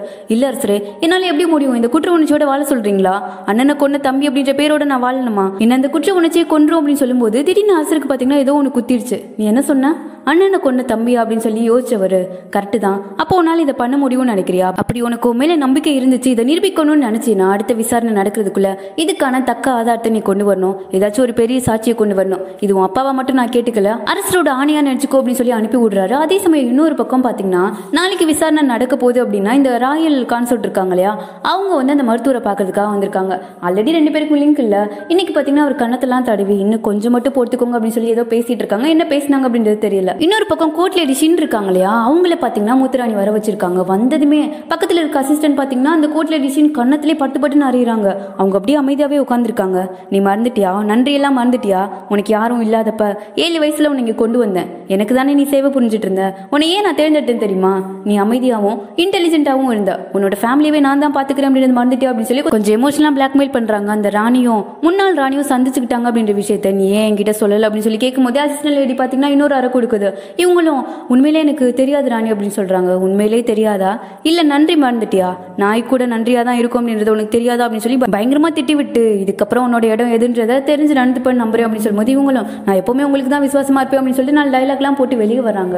வெளியே வந்ததும் அப்படியே கிளம்பல. அங்க நின்று என்ன பேசுறாங்க அப்படின்றத கேட்டுட்டு இருக்காங்க. ஆக்சுவலா என்ன பேசிட்டு இருக்காங்கன்னு பாத்தீங்கன்னா அந்த அசிஸ்டன்ட் லேடி வந்து சொல்றாங்க, இந்த மாதிரி நம்ம ஏன் முன்னாள் ராணியவே கூப்பிட்டு வரக்கூடாது, கூப்பிட்டு வந்தா 2 பேரும் மீட் பண்ணிக்கிட்டாங்க அப்படின்றதுக்கு ஒரு ஆதாரமா இருக்கும்ல அப்படின்னு சொல்லி கேட்கும்போது அதுக்கு மூத்த ராணி என்ன சொல்லுதுன்னா, அது ரொம்ப ரொம்ப பெரிய தப்பாயிடும், அவங்கள சாட்சியா கூட்டிட்டு வரலாம், அது பின்னாடி எப்படி திரும்பும் நமக்கே தெரியாது அப்படின்னு சொல்றாங்க. இந்த விஷயத்த பாத்தீங்கன்னா ராணி கிட்ட போய் சொல்றாங்க. ராணி வந்து இந்த விஷயத்தை அப்படியே திரும்பி திரும்பி யோசிச்சு பாக்குறாங்க. இதுல ஏதோ ஒன்று இருக்கு அப்படின்றத புரிஞ்சுக்கிட்டாங்க. அதே சமயம் சங்கம் பாத்தீங்கன்னா நாளைக்கு எப்படியாச்சும் ஒரு எவிடன்ஸை கொண்டு வந்துடணும் அப்படின்னு சொல்லிட்டு அந்த மருத்துவர் இருக்கார் இல்லையா, மருந்து கொடுத்திருப்பாரு, அவர் தேடி வரான். ஆனா அவர் கண்ணில் பட்ட மாதிரி இருந்துச்சு. திடீர்னு எங்க காணாம போனார்னே தெரியல. எல்லா பக்கம் தேடி பார்க்கறான், கடைசி வரை கண்டுபிடிக்கவே முடியல. அடுத்த நாள் பாத்தீங்கன்னா விசாரணையும் கூட்டுறாங்க. இன்னைக்கு ராயல் மருத்துவர் சோ இருக்கார் இல்லையா, அவரும் வந்திருக்காரு. அரசர் கேட்கறாங்க, நீங்க சொல்லுங்க மருத்துவரே, அந்த மருந்து காரணமா இருக்குமா அப்படின்னு சொல்லி கேட்கும்போது அவர் என்ன சொல்றாருன்னா, கண்டிப்பா அந்த மருந்து தான் காரணமா இருக்கணும் அரசரே. அது மட்டும் இல்லாம அவர் எழுதி கொடுத்த மருந்தெல்லாம் நாங்க செக் பண்ணி பார்க்கும்போது இந்த மருந்தை இந்த பர்டிகுலர் நோய்க்கு கொடுக்கலாம் அப்படின்ற மாதிரி எந்த வழக்கமும் எங்க கிட்ட கிடையாது, அதுக்கான எந்த ரெக்கார்டுமே கிடையாது. ஸோ அந்த மருந்தே தப்பா தான் இருக்கும் அப்படின்னு தோணுது அப்படின்னு சொல்லிட்டு அவர் பாத்தீங்கன்னா அவரோட பாயிண்ட் சொல்லிடுறாரு. ஸோ இப்படிதான் அவர் இறந்திருப்பாரு, இந்த மருந்தால தான் இறந்திருப்பாரு அப்படின்றது கன்ஃபார்மே ஆயிடுச்சு. அரசரும் மூத்த இளவரசருக்கு மருத்துவம் பார்த்து அந்த மருத்துவரை பார்த்து சொல்லுங்க எதுக்காக அந்த மருந்து கொடுத்தீங்க, அது மட்டும் இல்லாம யார் அந்த மருந்து கொடுக்க சொன்னது அப்படின்னு சொல்லி கேட்கிறாரு. பட் அரசருக்கு ஆல்ரெடி உண்மை தெரிஞ்சிருக்கும்ல, இருந்தாலும் விசாரணை படி போகணுமே அப்படின்னு சொல்லிட்டு அவர்கிட்ட கேட்கும்போது அவர் பாத்தீங்கன்னா ரொம்ப நேரம் யோசிக்கிறாரு, அப்படியே சைலண்டா இருக்காரு. எல்லாரும் அமைதியா இருக்கவும் சொல்லுங்க அப்படின்னு சொல்லி ஒரு சத்தம் கொடுக்க அவரும் ஒரு நிமிஷம் ராணியை பார்த்து அது வேற யாரும் இல்ல ராணி தான் அப்படின்னு சொல்லி உண்மையை சொல்லிடுறாரு. அரசருக்கும் இது நடக்கும் அப்படின்றத எதிர்பார்த்திருப்பாரு. இருந்தாலும் திரும்பி ஒரு டைம் கேட்கிறாரு, நல்லா யோசிச்சு சொல்லுங்க இதான் உண்மையா அப்படின்னு சொல்லி கேட்கும்போது நான் உண்மைதான் சொல்றேன் அரசரே, ராணி தான் அந்த மருந்தை கொடுத்தாங்க அப்படின்னு சொல்லி ராணியை போட்டு கொடுத்துட்டாரு. இப்ப அரசர் அப்படி ராணி பக்கம் திரும்பிட்டாரு. என்ன ராணி, அவர் சொல்றது உண்மையா, நீ தான் அந்த மருந்தை கொடுத்தியா அப்படின்னு சொல்லி கேட்கும்போது ராணியும் பாத்தீங்கன்னா ஆமா அரசே அப்படின்னு சொல்லவும் எல்லாரும் அப்படி ஷாக் ஆகி ராணியை பாக்குறாங்க. ராணியை பையனை கொலை பண்ண ட்ரை பண்ணிருக்காங்களா அப்படின்ற மாதிரி தான் எல்லாரும் மைண்டுக்குள்ளேயும் ஓடுது. ஆனா ராணி என்ன சொல்றாங்கன்னா, ஆனா கண்டிப்பா அந்த மருந்து இளவரசரோட சாவுக்கு காரணமா இருக்கும்னு நான் நம்பல, ஏன்னா அதை கொடுத்தது எனக்கு நம்பிக்கையான ஒரு ஆள், அது மட்டும் இல்லாம என்னை விட மூத்த இளவரசர் மேல பாசமும் நம்பிக்கையும் வச்சிருக்க ஒரு ஆள், அவர்கிட்ட இருந்து வந்த மருந்தை நான் கொடுக்கறதுக்கு எப்படி யோசிப்பேன், அப்படி சின்னதா ஒரு ஆபத்து வரும்னு தெரிஞ்சிருந்தா கூட நான் அந்த மருந்தை கொடுத்துருக்க மாட்டேனே அப்படின்னு சொல்லி அவங்க பாட்டுக்கு பேசிட்டு இருக்காங்க. அரசருக்கு பாத்தீங்கன்னா இவ எதுக்கு இதெல்லாம் பேசுறா, சங்கம் எதுவும் பேர் வந்துச்சுன்னா பிரச்சனை ஆயிடும்ல, அதனால இவருமே கொஞ்சம் பயப்படுறாரு. மூத்தராணி வேற கொந்தளிக்குது, என்ன பேசிட்டு இருக்க, யார்கிட்டயோ மருந்து வாங்கி கொடுத்தேன்னு சொல்ற, யார் அந்த மருந்து கொடுத்தது உண்மையை சொல்லு அப்படின்னு சொல்லி கேட்கும்போது ராணி பாத்தீங்கன்னா கொஞ்சம் நேரம் யோசிக்கிறாங்க. அரசருக்கும் வேற வழி இல்ல, யாரு உனக்கு மருந்து கொடுத்தது சொல்லு அப்படின்னு சொல்லி கேட்கும்போது மனசுக்குள்ள சங்னம் பேரை சொல்லிடக்கூடாது அப்படின்ற மாதிரி தான் அரசருக்கும் தோணுது. ஆனா ராணி பாத்தீங்கன்னா அந்த மருந்து கொடுத்தது வேற யாரும் இல்ல இளவரசி தான் அப்படின்னு சொல்லிட்டு சம்பந்தமே இல்லாம இளவரசியை போட்டு கொடுத்துட்டாங்க. இதை கேட்டதும் எல்லாருமே ஷாக் ஆகி பாக்குறாங்க. அரசருக்கு பாத்தீங்கன்னா ஆல்ரெடி உண்மை தெரிஞ்சிருக்கும்ல, சோ இவ எதுக்கு இப்ப இளவரசியை கொடுத்து விடுறா அப்படின்னு சொல்லி அவருக்கே டவுட் ஆகுது. இருந்தாலும் அவரோட கடமையை சரியா செய்யணும் அப்படின்னு சொல்லிட்டு அங்க இருக்கிற பணியாளர்கள் எல்லாரையும் போய் இளவரசியோட அறையில செக் பண்ணி பாருங்க அப்படின்னு சொல்லும் போது எல்லாருமே செக் பண்ணி பார்க்க உள்ள பாத்தீங்கன்னா அந்த மருந்து இருக்கு இல்லையா, இவங்க மூத்த இளவரசருக்கு கொடுத்தாங்களே அதே மருந்து அங்க இருக்கிறத கண்டுபிடிச்சு எடுத்துட்டு வந்தாங்க. சோ இது ஒரு எவிடன்ஸ் மாதிரி ஆயிடுச்சு. அங்க இளவரசி வந்து கதறிட்டு இருக்கா, சத்தியமா இது பண்ணல, எனக்கு இதுக்கும் சம்மந்தமே இல்லை அப்படின்னு சொல்லி திரும்பி ராணியை பார்த்து ஏ ராணி இதை பண்றீங்க, நான் இதை பண்ணவே இல்லை, எதுக்காக இதை பண்றீங்க அப்படின்னு சொல்லி கேட்க ராணியும் நீ கொடுத்த மருந்தால என் பையன் இறந்துட்டான் அப்படின்னு சொல்லிட்டு இளவரசி முகத்துக்கு நேரவே சொல்றாங்க. அரசரும் பாத்தீங்கன்னா இதோட விசாரணையை முடிச்சிட்டாரு. இதுக்கப்புறம் தாங்குற சக்தி அவருக்கு இல்ல போல. அன்னைக்கு நைட் எல்லாம் அரண்மனையில ஒரே பரபரப்பா இருக்கு. இந்த ராயல் கான்சர்ட்டும் அந்த ஸ்டேட் கவுன்சிலரும் பேசிட்டு இருக்காங்க. ராயல் கான்சர்ட் சொல்றாங்க, எப்படி இந்த ராணி இந்த அளவுக்கு இறங்கி போனா, நான் எதிர்பார்க்கவே இல்லை, அவளை காப்பாத்திக்கிறேன்றதுக்காண்டி இளவரசியவே மாட்டி விட்டாலே அப்படின்னு சொல்லும்போது நானும் இந்த ராணி கிட்ட இருந்து இதை எதிர்பார்க்கல அப்படின்னு சொல்லும்போது ராயல் கான்சர்ட் கேட்கறாங்க, அப்ப நம்ம ஒண்ணுமே பண்ண முடியாதா, ஃபர்ஸ்ட் மூத்த இளவரசரோட பதவிக்கு அவரோட பையன் வராம இருக்கிறத பண்ணணும், அப்படி பண்ணாதானே டேக்கியோன் தேர்வை கொண்டு வர முடியும், என்ன பண்றது அப்படின்னு சொல்லி கேட்கும்போது ஸ்டேட் கவுன்சிலர் சொல்றாரு, நீ ஒன்னும் கவலைப்படாத, ராணியையும் சரி இதை காரணமாவே வச்சு இளவரசரோட பையனான அந்த சின்ன பையனையும் பதவியில இருந்து தூக்கிடலாம், அதுக்கான ஏற்பாடை நான் பண்றேன் அப்படின்னு சொல்லிட்டு அடுத்த நாளே ஆரம்பிச்சிடுறாரு. அரசருக்கு முன்னாடி என்ன கோரஸ் போடுறாங்கன்னா, இந்த மாதிரி ராணி பண்ண தப்புக்கு ராணி வந்து பதவியில இருந்து விலகணும், அதோட மூத்த இளவரசரோட பையனுக்கும் அந்த பதவி போக கூடாது அப்படின்னு சொல்லிட்டு அவங்களோட வாதத்தெல்லாம் முன் வைக்கிறாங்க. ஆனா அரசர் வந்து ஸ்ட்ரிக்டா சொல்லிடுறாரு, ராணி அவங்க கொடுத்த மருந்து எடுத்து தானே கொடுத்திருக்காங்க, இதுல ராணி மேல என்ன தப்பு இருக்கு, தேவையில்லாம ராணி எல்லாம் இதுல கொண்டு வர வேணாம் அப்படின்னு சொல்லிட்டு கட் அண்ட் ரைட்டா சொல்லிடுறாரு. இது கேட்டது ஸ்டேட் கவுன்சிலர் அடுத்து என்ன சொல்றாருன்னு பாத்தீங்கன்னா, ராணியை பதவியில இருந்து இறக்க முடியாது அப்படின்னா தப்பு பண்ணது இளவரசி தான் அப்படின்னா இளவரசியையும் அவங்களோட பையனான மூத்த வாரிசையும் தூக்கில போடணும், மரண தண்டனை கொடுக்கணும் அப்படின்னு சொல்லவும் இவர் சைடு இருக்கிற எல்லாருமே கோர்ஸ் போட ஆரம்பிச்சிட்டாங்க. ஆமா அதை பண்ணணும் அப்படின்னு சொல்லிட்டு. ஆனா அந்த ஆப்போசிட் சைடு இருப்பாங்களே ஒரு குரூப், அவங்களுக்கு பாத்தீங்கன்னா இதுல சுத்தமா உடன்பாடு இல்ல. அதை விட அரசர் இதை கேட்டது செம்மையா காண்டாயிட்டாரு. உங்களுக்கு அந்த பச்சை குழந்தை மேல இவ்வளவு வன்மமா, அவன் இறந்துட்டா எல்லாமே சரியாயிடும் நினைக்கிறீங்களா, அந்த குழந்தை இறந்து போறதுனால அப்படின்னு உங்களுக்கு திருப்தி கிடைச்சிட போகுது அப்படின்னு சொல்லிட்டு ரொம்ப கேவலமா கேட்டு விட்டுறாரு. எல்லாரும் அதாவது எதிர்த்தரப்புல இருக்காங்க இல்லையா, அவங்க எல்லாம் பார்த்து ஒரு மாதிரி ஏழமா சிரிச்சிட்டு இருக்காங்க. அன்னைக்கு நைட்டே ராணி பாத்தீங்கன்னா மூத்த ராணியை பாக்குறதுக்காண்டி அவங்களோட அறைக்கே வந்துட்டாங்க. தூங்கிட்டு இருக்காங்க, உள்ள விட முடியாது அப்படின்னு சொல்லி எவ்வளவோ சொல்லியிருப்பாங்க, நான் அவங்களை இப்பயே பார்க்கணும் அப்படின்னு சொல்லிட்டு ரொம்ப அடாவடியா தான் உள்ள நுழைறாங்க. உள்ள நுழைஞ்சதுமே மூத்த ராணி என்ன சொல்றாங்கன்னா, இதெல்லாம் நடந்திருக்குமா, பேசாம நீ பாட்டுக்கு ரூம்ல இருந்திருக்கணும், இதுக்கு நீ தேவையில்லாம முன்னாள் ராணி இவனை போய் சந்திச்சு அவ சொல்றான்னு ஏதோ பண்ண போய் இதெல்லாம் தேவையா அப்படின்னு சொல்லிட்டு கொஞ்சம் சீனிட்டு இருக்காங்க. அப்ப ராணி என்ன சொல்றாங்கன்னா, பக்கத்துல வந்து அவங்க என்கிட்ட என்ன சொன்னாங்கன்னு உங்களுக்கு தெரியுமா, நான் அவங்களை சந்திச்சது மட்டும் தானே தெரியும், அவங்க நிறைய இன்ட்ரெஸ்டிங்கான விஷயங்கள்லாம் சொன்னாங்க. அது என்னன்னா, அவங்களோட பையன் நோயில இறக்கலையா, அவங்கள யாரோ கொலை பண்ணாங்களாமா, அதுவும் கொலை பண்ணவங்க அவங்க கிட்ட நேரடியாவே வந்து நான் தான் கொலை பண்ணேன் அப்படின்றதையும் சொன்னாங்களாம். அதை விசாரணைக்கு கொண்டு வந்தா எப்படி இருக்கும்னு யோசிச்சு பார்த்தேன் அப்படின்னு சொல்லும்போது மூத்தராணியோட முகம் எல்லாம் மாறுது, பயங்கர டென்ஷன் ஆகுது. நீங்க இவ்வளவு கவலைப்படுறீங்க, உங்க முகத்தை பார்த்தா நீங்க தான் இதை பண்ணிருப்பீங்க போலே அப்படின்னு சொல்லிட்டு இவங்க அநியாயத்துக்கு சீண்டவும் மூத்தராணி பாத்தீங்கன்னா டப்புன்னு கை வச்சுட்டாங்க. கண்ணத்துல ஒரே அரான ராணி வந்து தொடச்சு விட்டாங்க. அந்த சமயத்துல தான் ஸ்டேட் கவுன்சில் உள்ள வராரு அப்படின்னு மாதிரி சத்தம் கேக்குது. நான் தான் அவரை வர சொன்னேன் அப்படின்னு சொல்லி ராணி சொல்றாங்க. மூத்தராணிக்கு இவ என்ன பண்றா அப்படின்னு சொல்லி ஒண்ணுமே புரியல. இப்ப 3 பேரும் உட்காந்து பேசுறாங்க. ராணி என்ன சொல்றாங்கன்னா, இந்த கேம் எதுக்காக இதெல்லாம் பண்ணிட்டு இருக்கீங்க, அந்த டேக்யூன் முறையை கொண்டு வரணும், கான்சர்ட்டோட பசங்களை தேர்ந்தெடுக்கணும் அப்படின்றதுக்காக தானே, அதை நீங்க தாராளமா பண்ணுங்க. ஆனா அதுக்கு பதிலா நான் கேட்கறது நீங்க பண்ணணும். இளவரசிக்கும் இளவரசியோட பையனுக்கும் எந்த பிரச்சனையும் வரக்கூடாது. அவங்கள நீங்க ஏன் கொல்லணும்னு சொல்லி சபையில வாதத்தை வைக்கிறீங்க, அதை மட்டும் நிப்பாட்டுங்க. அவங்கள அரண்மனையில இருந்து வெளியே அனுப்பிடுங்க, அந்த தண்டனையே போதும். இதை மட்டும் நீங்க பண்ணீங்க அப்படின்னா இந்த டேக்யூன் முறைக்கு நான் எந்த பிரச்சனையும் பண்ண மாட்டேன். அதோட உங்களோட பழசு எதையுமே நான் விசாரணைக்கு கொண்டு வர அளவுக்கு வைக்க மாட்டேன். அதையும் தாண்டி நீங்க நினைக்கிற மாதிரி கான்சர்ட்டோட பையன் ஒருத்தன் பட்டத்து இளவரசர் ஆகிட்டான் அப்படின்னா நான் என்னோட ராணி பதவியில இருந்தே விளைவிக்கிறேன். இதானே உங்களுக்கு வேணும். இதுக்கப்புறம் இந்த சூழ்ச்சி எதுவும் பண்ணாம இருந்தா நல்லது அப்படின்னு சொல்லிட்டு ராணி இவ்வளவு இறங்கி வந்து பேசவும் இவங்களுக்கு அதானே வேணும். சோ ஓகே அப்படின்ற மாதிரி முடிச்சுக்கிட்டாங்க. இந்த பேச்சுவார்த்தை நடந்ததுக்கு அப்புறம் அமைச்சர்களும் அவங்களை கொல்லலாம் வேணாம், நான் அரண்மனை விட்டு வெளியே அனுப்பிடணும் அப்படின்ற மாதிரி வாதத்தை வைக்கவும் அரசரும் பாத்தீங்கன்னா அவங்க சொன்னபடியே செஞ்சிடுறாங்க. ஏன்னா இந்த அமைச்சர்கள் சொல்றதுதான் பண்ணி ஆகணும். எல்லா முடிவுமே அரசர் மட்டும் தனிப்பட்ட முறையில எடுக்க முடியாது. இருந்தாலும் அரசர் சொல்றாரு ஸ்பெசிபிக்கா இந்த இடத்துல தான் அவங்க பாதுகாப்பா இருக்கணும் அப்படின்னு சொல்லிட்டு ஒரு இடத்த வேற சொல்றாரு. அங்கதான் அவங்களை கூட்டிட்டு போனா எப்படி கூட்டிட்டு போறாங்கன்னு பாத்தீங்கன்னா, இளவரசி கையை கட்டி அதோட இந்த இளவரசரோட பையனோட கையையும் கட்டி அப்படியே ஒரு குற்றவாளி மாதிரி கூட்டிட்டு போயிட்டு இருக்காங்க. எல்லாரும் ஒரு மாதிரி அவங்களை பத்தி பேசிட்டு இருக்காங்க. இவங்கதான் இளவரசரோட இறப்புக்கே காரணமா, சொந்த கணவரே எப்படி இதெல்லாம் பண்ண முடியும் அப்படின்னு சொல்லிட்டு ஆளாளுக்கு ஒரு மாதிரி பேசுவோம். அதெல்லாம் கேட்டு ரொம்ப கஷ்டப்பட்டு நடந்து போயிட்டு இருக்கும் போது கரெக்டா சங்னம் அங்க வந்துட்டான். வந்ததுமே இந்த குட்டி பையன் கிட்ட தான் வரான். உடனே கையில இருக்கிற கட்டெல்லாம் ஊத்து விட அந்த கையெல்லாம் பாத்தீங்கன்னா பிஞ்சு கையில பயங்கரமா செவந்திருக்கு. அது மட்டும் இல்லாம சங்கனமா பார்த்ததும் மாமா அப்படின்னு சொல்லி அழுக ஆரம்பிச்சிட்டான். சங்கனம்க்கு ரொம்பவே கஷ்டமா இருக்கு. அவனும் அந்த பையனை பார்த்து நீ ஒன்னும் பயப்படக்கூடாது, மாமா சீக்கிரமே உன்னை கூட்டிட்டு போக வருவேன், பயப்படாம போ அப்படின்னு சொல்ல சரி மாமா அப்படின்னு சொல்லிட்டு இவனு பாத்தீங்கன்னா அழுதுட்டே ஃபீல் பண்ணிட்டு தான் 2 பேரும் போறாங்க. ஊர் மக்கள் முன்னிலையில தான் கூட்டிட்டு போறாங்க. எல்லாரும் காதுபட கண்டபடி பேசிட்டு இருக்காங்க. ஆனா இளவரசி பாத்தீங்கன்னா அழுகவே இல்ல. அப்படியே மனசு உடைஞ்சு போய் கையில பச்சை குழந்தைய வச்சுட்டு எதுவுமே பேசாம அமைதியா தான் உட்கார்ந்து இருக்காங்க. அதே சமயம் இந்த ஸ்டேட் கவுன்சிலரும் ராயல் கான்சர்ட்டும் சேர்ந்து என்ன பிளான் பண்ணிருப்பாங்க அப்படின்னு பாத்தீங்கன்னா, கரெக்டா இவங்க அந்த இடத்துக்கு வந்து சேரும் போது இந்த இளவரசியையும் மூத்த இளவரசரோட பையனையும் சாவடிச்சிடணும் அப்படின்னு சொல்லிட்டு, ஏன்னா இவங்க இருக்கவே கூடாது, எப்ப வேணாலும் இவங்க அரண்மனைக்கு வந்தா இந்த மூத்த இளவரசரோட பையன் அரசராகிறதுக்கான வாய்ப்பு இருக்கு, அதை விட்டு வைக்க கூடாது அப்படின்னு சொல்லிட்டு 2 பேருமே சாகடிக்கணும் அப்படின்னு சொல்லி ஆளெல்லாம் அனுப்பி வச்சிருப்பாங்க. கரெக்டா இவங்களும் அந்த இடத்துக்கு வந்து சேர்றாங்க. பின்னாடி இருந்தவங்களை இறக்கி விடலாம் அப்படின்னு சொல்லி திரையை தூக்கும் போது அந்த வண்டிக்குள்ள பாத்தீங்கன்னா 2 பேருமே காணோம். அங்க இருக்கவங்களுக்கு ஒன்னும் புரியல, எப்படி தப்பிச்சாங்க அப்படின்னு சொல்லிட்டு ஆளாளுக்கு ஒரு பக்கம் தேடி போக ஆரம்பிச்சிட்டாங்க. அதே சமயம் இளவரசியும் அவங்க பசங்களோட வேற ஒரு இடத்துக்கு வராங்க. அந்த இடத்துக்குள்ள காலை வச்சதுமே குட்டி போய் முகத்துல பாத்தீங்கன்னா அப்படியே ஒரு சிரிப்பு, பாட்டி அப்படின்னு சொல்லி ஓடி போய் அவங்க பாட்டியை கட்டி பிடிச்சிக்கிட்டாங்க. ஆக்சுவலா ராணியும் இளவரசியும் சேர்ந்து தான் இதெல்லாம் பிளான் பண்ணிருக்காங்க. பின்னாடிதான் சங்கமும் நிக்கிறான். அவனுக்கும் இந்த விஷயம் எல்லாம் தெரியும். ராணி சொல்லிருப்பாங்க கொஞ்ச நாள் மட்டும் இந்த இடத்துல சேஃபா இருக்கலாம், அதுக்கப்புறம் நான் எல்லா பிரச்சனையும் சரி பண்ணிட்டு திரும்ப உன்னை அரண்மனைக்கு கூப்பிட்டுப்பேன். இளவரசியும் ராணி மேல மட்டும்தான் ரொம்ப நம்பிக்கை வச்சிருக்காங்க. அதனால ராணி சொன்னது எல்லாத்தையுமே பண்ணிட்டு தான் இருக்காங்க. இப்ப இந்த பிரச்சனைக்கெல்லாம் ஒரு முடிவு கட்டணும் அப்படின்னு சொல்லிட்டு ராணியும் பாத்தீங்கன்னா அதுக்கான வேலையெல்லாம் பார்த்துட்டு இருக்காங்க. இன்னொரு பக்கம் இந்த வழக்கெல்லாம் முடிஞ்சிருச்சுல, விசாரணை எல்லாம் முடிஞ்சிருச்சு. அதனால அந்த மருத்துவர், அதாவது மூத்த இளவரசருக்கு மருத்துவம் பார்த்தார் இல்லையா, அந்த மருத்துவரையும் அரண்மனை விட்டு வெளியே அனுப்பியிருப்பாங்க. அவரும் அப்படியே நோண்டிட்டே நடக்க முடியாம ஊருக்குள்ள வந்துட்டு இருக்காரு. வந்ததுமே ஒரு நபரை போய் சந்திக்கிறாரு. அது வேற யாரும் கிடையாது, மூத்த இளவரசருக்கு மருந்து எழுதி கொடுத்தாரு அவர்தான். அவரை பார்த்ததும் குருவே அப்படின்ற மாதிரி சொல்றாரு. அதுக்கப்புறம் 2 பேரும் என்ன பேசிக்கிட்டாங்க அப்படின்றத காட்டல.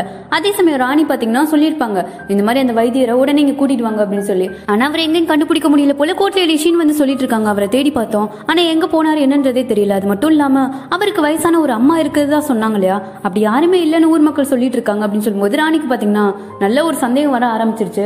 அவரை பத்தி உடனே விசாரிங்க, அவர் எப்ப இந்த அரண்மனையில சேர்ந்தாரு, எப்படி சேர்ந்தாரு, யாரு கீழே வேலை பார்த்தாரு அப்படின்ற எல்லா டீட்டெயிலும் வேணும் அப்படின்னு சொல்லி அனுப்புறாங்க.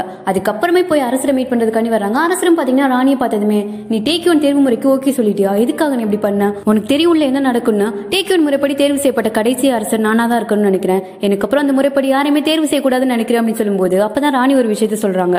நம்ம டேக்யூன் தேர்வு முறையோட உண்மையான அர்த்தத்தை புரிஞ்சுக்கணும். டேக்யூன் அப்படின்றது இருக்க இளவரசர்கள் யாரு சிறந்த இளவரசர்னு தேர்ந்தெடுக்கிற ஒரு முறைதான். ஆனா நீங்க 20 வருஷத்துக்கு முன்னாடி என்கிட்ட ஒரு விஷயம் சொன்னீங்க, நான் அமைச்சர்களால தேர்ந்தெடுக்கப்பட்ட ஒரு அரசரா இருந்தாலும் மக்களுக்கு பயப்படக்கூடிய அரசரா மட்டுமே இருக்கணும்னு நினைக்கிறேன், இந்த அமைச்சர்களுக்கு இல்ல அப்படின்னு சொல்லி. அன்னைக்கு நான் நினைச்சேன் நீங்க ஒரு சிறந்த அரசர் மட்டும் இல்ல, ஒரு சிறந்த மனிதனும் கூட. டேக்யூன் நடக்கட்டும், ஆனா அது கரெக்டா நடக்கணும், சிறப்பான ஒருத்தரை கரெக்டான முறைப்படி நம்ம தேர்ந்தெடுக்கணும் அப்படின்னு மாதிரி ராணி சொல்றாங்க. ராணி கிட்ட பேசி முடிச்சதுமே அரசருக்கு பாத்தீங்கன்னா ஒரு பெரிய உத்வேகம் வந்த மாதிரி இருக்கு. வந்து அவரோட அரியணையை பாக்குறாரு. இனிமே அவரோட கடமையை கரெக்டா செய்யணும்னு சொல்லி நினைக்கிறார். உடனே அமைச்சரவை கூட்டி இந்த மாதிரி டேக்கன் முறைக்கு எனக்கு சம்மதம், அதுல எந்த வேறுபாடும் இல்லாம எல்லா இளவரசர்களுமே கலந்துக்கணும் அப்படின்னு சொல்ல அப்படியே ஸ்டேட் கவுன்சிலுக்கு பாத்தீங்கன்னா ரொம்ப குஷி. கண்டிப்பா அரசு அப்படின்னு சொல்லும்போது ஆனா அதுக்கான செலக்ஷன் ப்ராசஸ் நான் சொல்றபடிதான் நடக்கணும் அப்படின்னு சொல்லி அரசு சொன்னதும் எல்லாரோட ஃபேஸ் மாறிடுச்சு.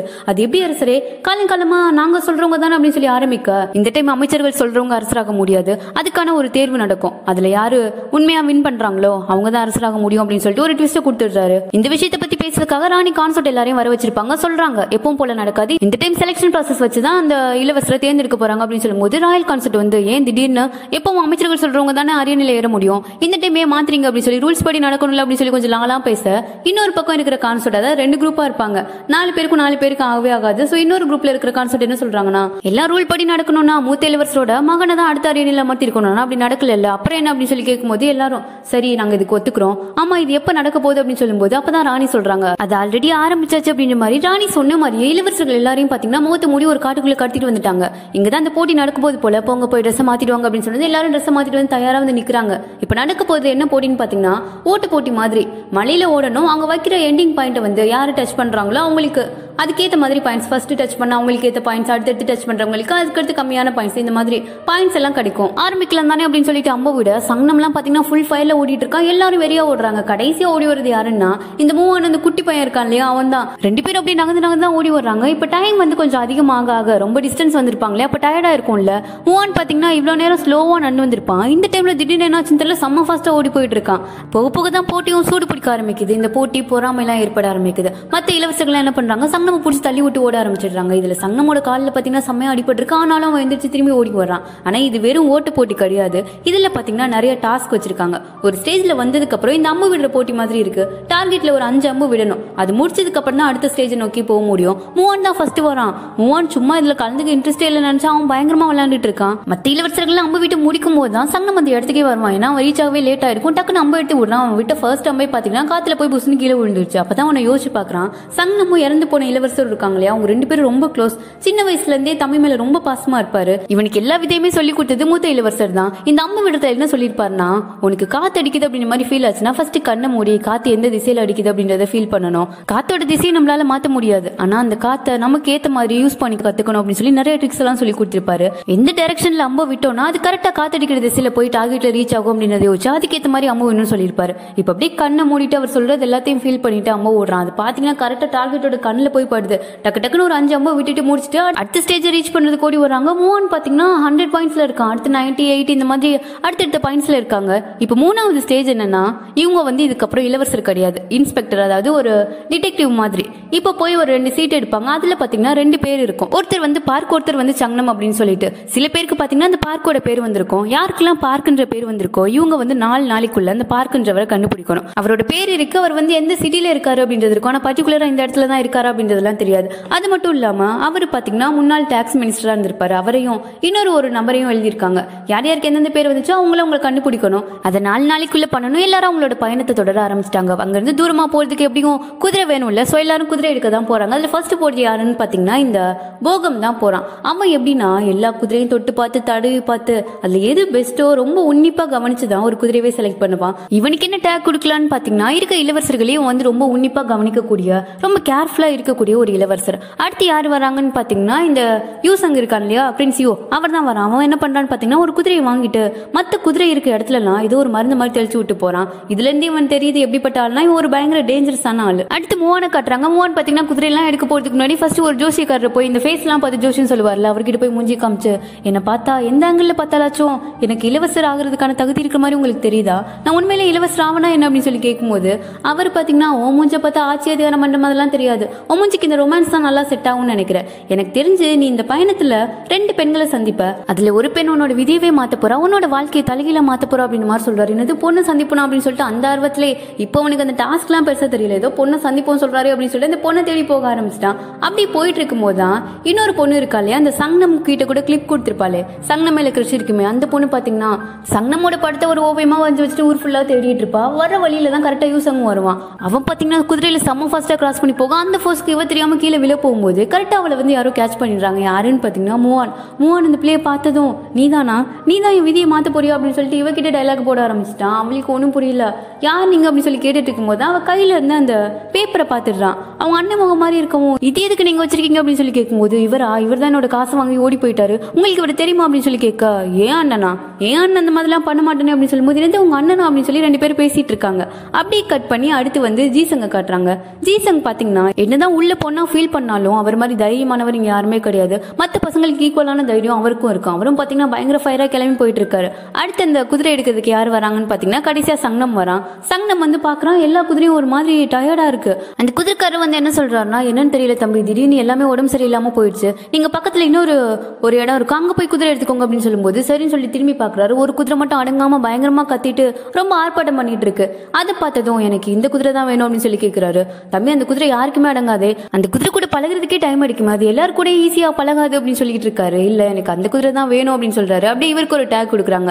இவர் பார்க்க சும்மா ஹேண்ட்ஸமான இளவரசர் மட்டும் கிடையாது, இவரை யாரையாலுமே புரிஞ்சுக்க முடியாது, எப்ப என்ன பண்ணுவாருன்னு தெரியாது, அந்த மாதிரி ஒரு ஆள் தான் அப்படின்னு சொல்றாங்க. உண்மையிலேயே சங்னம் அப்படிதான். இப்ப கூட அந்த குதிரையை எடுத்துட்டு கிளம்பிட்டா எல்லாருமே பாத்தீங்கன்னா அவங்களோட பயணத்தை தொடங்கிட்டாங்க.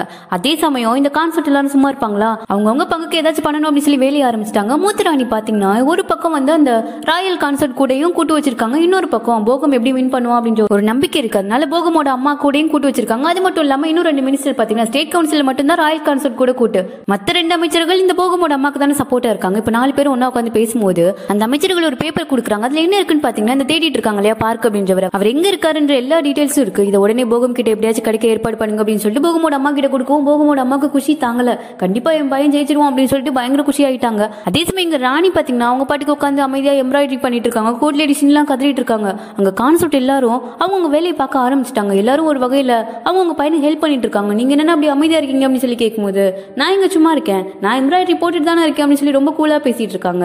ஆக்சுவலா போறதுக்கு முன்னாடி உங்க பையன் சங்னம் கிட்ட நீ தான் எப்படியாச்சும் இளவரசர் ஆகணும், அதுக்கான தகுதி ஒன்றை இருக்கு நம்புறேன் அப்படின்னு சொல்லும்போது சங்னம் என்ன சொல்லியிருப்பான், நான் என் அண்ணனுக்காக இதை நான் கண்டிப்பா பண்ணுவேமா, என் அண்ணன் அவருக்கு தெரிஞ்ச விதை எல்லாத்தையுமே எனக்கு சொல்லி கொடுத்திருக்காரு, அதை முழுமையா உபயோகப்படுத்துவேமா அப்படின்னு சொல்லி வாக்கெல்லாம் கொடுத்துட்டு தான் போயிருப்பான். ராணியும் நான் இங்க இருந்த மத்த கான்சோர்ட் யாரும் இந்த போட்டியில சீட் பண்ணாத மாதிரி பாத்துக்கிறேன் அப்படின்னு சொல்லியிருப்பாங்க.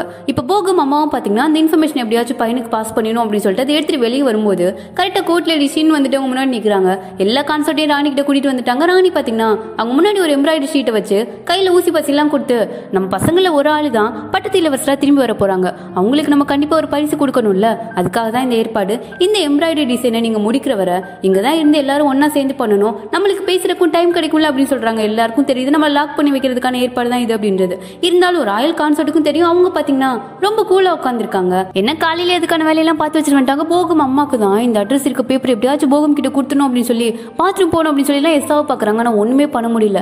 இந்த போகம் அம்மாக்கு பாத்தீங்கன்னா வாய் கொஞ்சம் அதிகம், நான் சுக்கா பேசுற மாதிரி லைட் எல்லாத்தையும் குத்தி விட்டுருவாங்க. இப்ப கூட என்ன சொல்லிட்டு இருக்காங்கன்னா இதெல்லாம் சும்மா சாக்குதான், எம்ப்ராய்டரி அப்படின்ற பேர்ல நம்ம எல்லாரோட கை காலையும் கட்டி போட்டு வச்சிருக்காங்க. ஆனா ஒண்ணு ராயல் கான்சர்ட்டுக்குலாம் பிரச்சனையே இல்ல, காலையிலே வெளியே போயிட்டு வேலையை முடிச்சுட்டு வந்துட்டாங்க போல அப்படின்னு சொல்றாங்க. அவங்க டென்ஷன் ஆகி கான்சர்ட் உங்களுக்கு என்ன ஃப்ரீ டைம் அதிகமா இருக்கு போல அப்படின்னு சொல்லி ஆரம்பிக்க பக்கத்துல இருக்க இன்னொரு கான்சர்ட் ஆமா அதான் மூத்தராணி கூட அடிக்கடி சந்திக்கிறாங்க அப்படின்னு சொல்லி மாறி மாறி பேசி வேற பேத்திக்கிறாங்க. இந்த இளவரசர்களே ஒரு குட்டி பையன் இருப்பான் இல்லையா, அந்த பையனும் பாத்தீங்கன்னா இன்னும் போட்டியில இருந்து விலகவே இல்லை, அவனும் குதிரை எடுத்துட்டு கிளம்பிட்டான் போல.